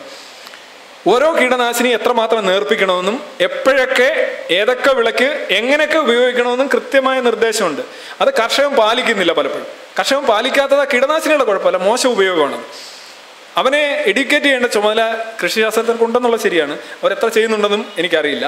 ഇനി താങ്കൾ പറഞ്ഞ ഒരു വളരെ ഇമ്പോർട്ടൻ്റ് ആയിട്ടുള്ള ഒരു പോയിന്റ്, വിളവെടുത്തതിന് ശേഷം തളിക്കുന്ന കീടനാശിനിയാണ് പ്രശ്നം എന്നുള്ളത്. അതായത് ഇപ്പോൾ അതിൻ്റെ ഒരു പ്രശ്നമുണ്ട്. അതായത് ഇപ്പോൾ തമിഴ്നാട്ടിൽ നിന്ന് ലോറിയിൽ ഇവിടെ 3 ദിവസം ഇരുന്ന ഒരു പച്ചക്കറി ഇവിടെ എത്തണമെന്നിരിക്കട്ടെ, അല്ലെങ്കിൽ ഒരു പഴം എത്തണമെന്നിരിക്കട്ടെ, സ്വാഭാവികമായിട്ട് അതിന് എത്തിച്ചേരാൻ കഴിയില്ല. അത് വാടിപ്പോവും, അത് അഴുകിപ്പോവും, അതിനെ കീടങ്ങൾ ആക്രമിക്കും. അപ്പം അത്രയും സ്ഥലത്ത് നിന്ന് ഇവിടെ എത്തിക്കണമെങ്കിൽ, ലോറിയിൽ അടിച്ച സാധനം എത്തിക്കണമെങ്കിൽ അതിനെ ഇത്തരത്തിലുള്ള ആക്രമണങ്ങളെ തടയുന്ന ഒരു കീടനാശിനിയോ എന്തെങ്കിലും സാധനം തളിക്കേണ്ടതായിട്ട് വരും. അല്ലെന്നുണ്ടെങ്കിൽ അവിടെ നിന്ന് ഇവിടെ വരെ ഫ്രീസർ പോലെയുള്ള സജ്ജീകരണങ്ങളിൽ എത്തിക്കണം. അപ്പം ഈ നിങ്ങളിപ്പോൾ 10 രൂപയ്ക്ക് കിട്ടുന്ന സാധനത്തിന് നിങ്ങൾ 30 രൂപ കൊടുക്കേണ്ടി വരും. ഇതാണ് ഇതിനകത്ത് പ്രശ്നം. പക്ഷേ ഇതിനെ ശ്രദ്ധിക്കേണ്ട ഒരു കാര്യം, ഈ വിളവെടുപ്പിന് ശേഷമുള്ള കീടനാശിനി അടിക്കുന്ന ആരാ? കർഷകനല്ല, വിളവെടുക്കുന്ന മർച്ചൻ്റാണ്. മധ്യനിലയിൽ നിൽക്കുന്നവനും ഇടനിലക്കാരനുമാണ്. ആ ഉൽപ്പന്നം അവൻ്റെ ആയി കഴിഞ്ഞു. അവൻ പാടത്ത് പോയി അല്ലെങ്കിൽ തോട്ടത്തിൽ പോയി ആ സാധനം കൈവശമാക്കിയിട്ട് അവൻ്റെ ലോറിയിൽ കയറ്റിയിട്ട് അവൻ ഈ സാധനം അടിക്കുകയാണ്. അത് കൃഷിക്കാരൻ്റെ മേളിലല്ല വരേണ്ടത്, ഇത് വ്യാപാരിയാണ് ചെയ്യുന്നത്, അല്ല ഇടനിലക്കാരനാണ് ചെയ്യുന്നത്. പക്ഷെ ഇടനിലക്കാരൻ അങ്ങനെ ചെയ്യേണ്ടതെന്ന് ചോദിച്ചാൽ ചെയ്യേണ്ടി വരും. കാര്യം ഈ മിക്കവാറുമുള്ള കീടനാശിനികൾ, ഞാനൊരു ഇതായിട്ട് പറയുന്നുണ്ട്, ഏതാനും ദിവസങ്ങൾ മണിക്കൂർ കഴിഞ്ഞ് വിഘടിച്ച് പോകുന്നവയാണ്. വിഘടിച്ച് പോകുക എന്ന് പറഞ്ഞു കഴിഞ്ഞാൽ ഒരു വിഷം, അതൊരു വിഷമാണെന്നിരിക്കും. അത് വിഘടിച്ച് പോയി കഴിഞ്ഞാൽ അത് നോ മോർ വിഷം, അത് വിഷമല്ല, അത് വേറൊരു വസ്തുവാണ്. മനസ്സിലായി? ആ രൂപത്തിലല്ലെങ്കിൽ വേറൊന്നല്ല. വാനപ്രസ്ഥത്തിനകത്ത് മോഹൻലാൽ അർജുനായിട്ട് ചെല്ലുമ്പോൾ സുഹാസിനിക്ക് അല്ലേ പ്രണയം ഉണ്ടാകുന്നു. അർജുനല്ല, സാധാരണ മനുഷ്യനായിട്ട് ചെല്ലുമ്പോൾ ഒരു വികാരവും ഇല്ല എന്ന് പറയുന്നതാണ്. ഈ ഓരോന്നും കോമ്പിനേഷനാണ്. ഒരു വിഷവസ്തു ഉണ്ടാക്കുന്ന മോളിക്കുലാർ കോമ്പിനേഷൻ, ആ സ്ട്രക്ചർ മാറിക്കഴിഞ്ഞാൽ അത് വിഷമല്ല, അല്ലേ? പാമ്പിൻ്റെ പല്ല് പറിച്ച് കളഞ്ഞാൽ പിന്നെ അത് പാമ്പല്ല എന്ന് പറയുന്നോണം ആ സ്ട്രക്ചർ മാറിപ്പോകും വിഘടിക്കുമ്പോൾ. എല്ലാ കീടനാശിനികൾക്കും കൃത്യമായ സമയത്തിൽ വിഘടിക്കണം എന്ന് കണക്ക് കൂട്ടിയാണ് കീടനാശിനികൾ ഉണ്ടാക്കിയിട്ടുള്ളത്. എല്ലാ കീടനാശിനികളും, അല്ലാതെ എക്കാലവും വിഘടിക്കാതെ അതേപടി തുടരുന്ന കീടനാശിനികളൊന്നും ഒരിക്കലും ശാസ്ത്രീയമായിട്ട് ഉണ്ടാക്കില്ല. വിഘടന സമയം വളരെ കുറഞ്ഞത് കഴിഞ്ഞാൽ തീരെ കുറഞ്ഞാവാൻ പാടില്ല. ഉദാഹരണമായിട്ട് നിങ്ങൾ അടിച്ചു കഴിഞ്ഞ് 1 മണിക്കൂർ കഴിഞ്ഞ് വിഘടിച്ച് പോയി കഴിഞ്ഞാൽ അത് എല്ലായിടത്തും പറ്റിപ്പിടിച്ച് പ്രവർത്തനം തുടങ്ങുന്നതിന് മുമ്പ് തന്നെ പോകും. ഒരു നിശ്ചിത സമയം, ചിലപ്പോൾ 1 ദിവസം, അല്ലെങ്കിൽ 24 മണിക്കൂർ, അല്ലെങ്കിൽ 2 ദിവസം. ഇതിനകത്ത് അടിക്കുന്ന പല കീടനാശിനികളും വളരെ കുറച്ച് സമയത്തേക്ക് യാത്ര ചെയ്ത് ഇവിടെ നിങ്ങളെ കയ്യിലെത്തണമല്ലോ, അതിനായിട്ട് അടിക്കുന്ന കീടനാശിനികളാണ്. അത് മിക്കവാറും നിങ്ങൾക്ക് കഴുകിക്കഴിഞ്ഞാൽ, അഥവാ വിഘടിച്ച് പോയില്ലെങ്കിൽ കഴുകിക്കഴിഞ്ഞാൽ മിക്കവാറുമുള്ള സാധനങ്ങൾ പുറത്തു പോകും. ഇനി കഴുകിയിട്ട് ഈ ചൂടാക്കി തിളച്ച വെള്ളത്തിൽ വേവിച്ച് കഴിഞ്ഞാൽ പിന്നെ അതിനകത്ത് സാധാരണ ഇതിലൊന്നും ഉണ്ടാവാൻ സാധ്യതയില്ല. അതായത് കേരളത്തിൽ തന്നെ നടത്തിയിട്ടുള്ള പഠനങ്ങളൊക്കെ ഉണ്ട് ഇതിനെ സംബന്ധിച്ച്, ചുമ്മാ അങ്ങ് പറയുന്നതല്ല. അതിനകത്തൊക്കെ ഈ എടുക്കാവുന്ന ഇൻടേക്ക്, നമുക്കും കീടനാശിനി കഴിക്കാം, കീടനാശിനി വളരെ നമുക്ക് എന്നും കഴിക്കാം. ചിലർ പറയും ഈ പൊട്ടാസ്യം സയനൈഡ് അല്ലേ, അതിങ്ങനെ അതിൻ്റെ രുചി എന്താണെന്ന് അറിയാനായിട്ട് ഓരോരുത്തർ നാക്കി വെച്ചു. അപ്പോൾ നാക്കി വെച്ച് രുചി അറിയുന്നതിന് മുമ്പ് അയാൾ മരിച്ചു എന്നൊക്കെ പറഞ്ഞ കഥ അങ്ങനെയൊന്നും അല്ല കേട്ടോ. പൊട്ടാസ്യം സയനൈഡൊക്കെ കുറേശ്ശെ കഴിച്ചു കൊടുക്കാന്നുണ്ടെങ്കിൽ അതിൻ്റെ ടോളറൻസ് കൂട്ടിക്കൊണ്ടുവരാം. ഈ എന്തോ ഒരു വസ്തു വിഷമാവുന്നത് നമ്മുടെ രക്തത്തിലോ അല്ലെങ്കിൽ നമ്മുടെ ശരീരത്തിലോ എത്തിക്കഴിഞ്ഞാൽ അത് റോങ് കെമിക്കൽ റിയാക്ഷൻ ഉണ്ടാക്കുന്നു എന്നുള്ളതാണ്. അതിൻ്റെ പ്രധാന കാര്യം എന്ന് വെച്ചാൽ നമുക്ക് അതിനെ പ്രതിരോധിക്കാൻ കഴിയുന്നില്ല എന്നുള്ളതാണ്. നമ്മുടെ പ്രതിരോധ ശേഷി ഒരു ഫോറിൻ എലമെന്റ് വരുമ്പോൾ അത് സമയമെടുക്കും അതിനെതിരെ പ്രതിരോധിക്കാൻ. അതാണ് നോൺ ഡിസീസിനെ നമ്മൾ പെട്ടെന്ന് പ്രതിരോധിക്കുന്നത്. അതാണ് വാക്സിൻ്റെ അടിസ്ഥാനം. വാക്സിൻ്റെ ഒരു ചെറിയൊരു സാധനം അതേ രോഗാണു കടത്തി വിട്ടിട്ട് നമ്മളൊരു പ്രതിരോധം ഉണ്ടാക്കി വെക്കുക. അപ്പോൾ പിന്നീട് അതിൻ്റെ അസൽ രോഗാണു വരുമ്പോഴും നമ്മുടെ ശരീരം ഈസി ആയിട്ട് നെഗോഷിയേറ്റ് ചെയ്യും. മനസ്സിലായില്ലേ? അപ്പോൾ അതാണ് ആ വാക്സിൻ്റെ. അങ്ങനെയാണ് വിഷങ്ങളും ഈ പ്രതിരോധ ശേഷിയൊക്കെ വർക്ക് ചെയ്യുന്നത്. നമുക്കൊരു വസ്തു വിഷമാകുന്നതിൻ്റെ കാര്യം എന്ന് പറഞ്ഞു കഴിഞ്ഞാൽ നമുക്ക് പെട്ടെന്ന് വരുന്നു, അതിന് പ്രതിരോധം ഒരുക്കുന്നതിന് മുമ്പ് നമ്മൾ മരിച്ചു പോകുന്നു, അല്ലെങ്കിൽ നമ്മൾക്ക് തളർച്ച വരുന്നു, അന്ധത വരുന്നു, അങ്ങനെയൊക്കെയാണ്. ഈ പാമ്പിൻ്റെ വിഷം തന്നെ അങ്ങനെയാണ്. പാമ്പിൻ്റെ വിഷത്തിൻ്റെ പ്രശ്നം എന്ന് പറഞ്ഞു കഴിഞ്ഞാൽ മരിക്കുന്നതെന്ന് പറഞ്ഞു കഴിഞ്ഞാൽ പെട്ടെന്നൊരു ഇതാണ്, ഒരു പ്രോട്ടീൻ തന്നെയാണ്. പാമ്പിൻ്റെ വിഷം എന്ന് പറഞ്ഞാൽ പ്രോട്ടീനാണ്, ഒരു മ്യൂട്ടേറ്റഡ് പ്രോട്ടീൻ. അതിൻ്റെ സലൈവയിൽ നിന്ന് മ്യൂട്ടേറ്റ് ചെയ്ത് വരുന്ന മറ്റൊരു പ്രോട്ടീനാണ്. ആ പ്രോട്ടീൻ നമ്മൾ കഴിച്ചു കഴിഞ്ഞാൽ കുഴപ്പമില്ല. കാര്യം ആ പ്രോട്ടീൻ അമിനോ ആസിഡായിട്ട് ഡിവൈഡ് ചെയ്യും. അപ്പോൾ നോ മോർ അത് വിഷം, പിന്നെ നിങ്ങൾ പുറത്തു പോകും. നിങ്ങൾക്ക് എടുക്കാനുള്ളത് എടുക്കാൻ പറ്റും. അതേസമയം രക്തത്തിൽ കുത്തിവെക്കുമ്പോൾ പ്രശ്നമാണ്. രക്തത്തിൽ കുത്തിവെക്കുമ്പോൾ അതൊരു വിഷമായി മാറുകയാണ്. നിങ്ങൾ കുടിക്കുന്ന ഒരു കാര്യം കുത്തിവെക്കുന്നതും തമ്മിൽ വ്യത്യാസമുണ്ട്. ഉദാഹരണമായിട്ട് ഗ്ലൂക്കോസ് കുത്തിവെക്കാം, കഞ്ഞിവെള്ളം കുത്തിവെച്ച് കഴിഞ്ഞാൽ പണിയാവും. മനസ്സിലായില്ലേ? ഒന്നൊരു മോണോമറാണ്, മറ്റൊന്നൊരു പോളിമറാണ്. മോണോമറാണെങ്കിൽ പ്രശ്നമില്ല, അതാണ് നമ്മൾ ഡ്രിപ്പൊക്കെ എടുക്കുമ്പോൾ കുഴപ്പമില്ലാതെ വരുന്നത്. അതേസമയം കഞ്ഞിവെള്ളം ഇതേ സാധനമാണെങ്കിലും അതൊരു പോളിമറാണ്, അത് സ്റ്റാർച്ചാണ്. സ്റ്റാർച്ച് നേരിട്ട് രക്തത്തിൽ ചെന്ന് കഴിഞ്ഞാൽ പ്രശ്നമാണ്, പക്ഷേ നേരിട്ട് നിങ്ങൾ കഴിച്ചു കഴിഞ്ഞാൽ നല്ല സാധനമാണ്. അപ്പോൾ അതിൻ്റെ പ്രോസസ്സിങ്ങിൻ്റെ വ്യത്യാസമാണ്. അപ്പോൾ അല്ലാതെ വിഷം എന്ന് പറയുന്ന ഒരു വിഷം എന്ന് പറയുന്ന സാധനം ഇല്ല. ഇതാണ് എനിക്ക് പറയാനുള്ളത്. കുത്തിവെക്കുന്ന ഒരു സാധനം ഉള്ളി കഴിച്ചാൽ വിഷമല്ല, ഉള്ളി കഴിക്കുന്ന ഒരു കാരണം കുത്തിവെച്ചാൽ വിഷമാണ്. ഇതാണ് അതിൻ്റെ സിമ്പിൾ സയൻസ്. ഇതെല്ലാം നമ്മൾ 7ാം ക്ലാസ്സിൽ പഠിക്കുന്നത്, പിന്നെ നമ്മൾ മറന്നു പോകുന്നു എന്നുള്ളതാണ് പ്രശ്നം. Right. Okay, I think he ask 3 questions, very important valid questions. നമുക്കത് വെച്ച് കൺക്ലൂഡ് ചെയ്യാമെന്ന് തോന്നുന്നു, അല്ലേ? എല്ലാവർക്കും ഇത്രയും നേരം എന്നെ കേട്ടുകൊണ്ട് ഇത്ര സജീവമായ സദസ്സ്, വളരെ നല്ല അന്തരീക്ഷം, ഇത് ഇങ്ങനെ ഒരു വിഷയം ഇവിടെ അവതരിപ്പിക്കാനായിട്ട് എനിക്ക് അവസരം ഒരുക്കി തന്ന എസെൻസ് തൃശ്ശൂർ യൂണിറ്റിനോടുള്ള നന്ദി രേഖപ്പെടുത്തുന്നു. ഒപ്പം ഇത്രയും നേരം എന്നെ ശ്രമിച്ചുകൊണ്ടിരുന്ന നിങ്ങൾക്ക് എല്ലാവരോടുമുള്ള നന്ദിയും സന്തോഷവും അറിയിക്കുന്നു. Thank you.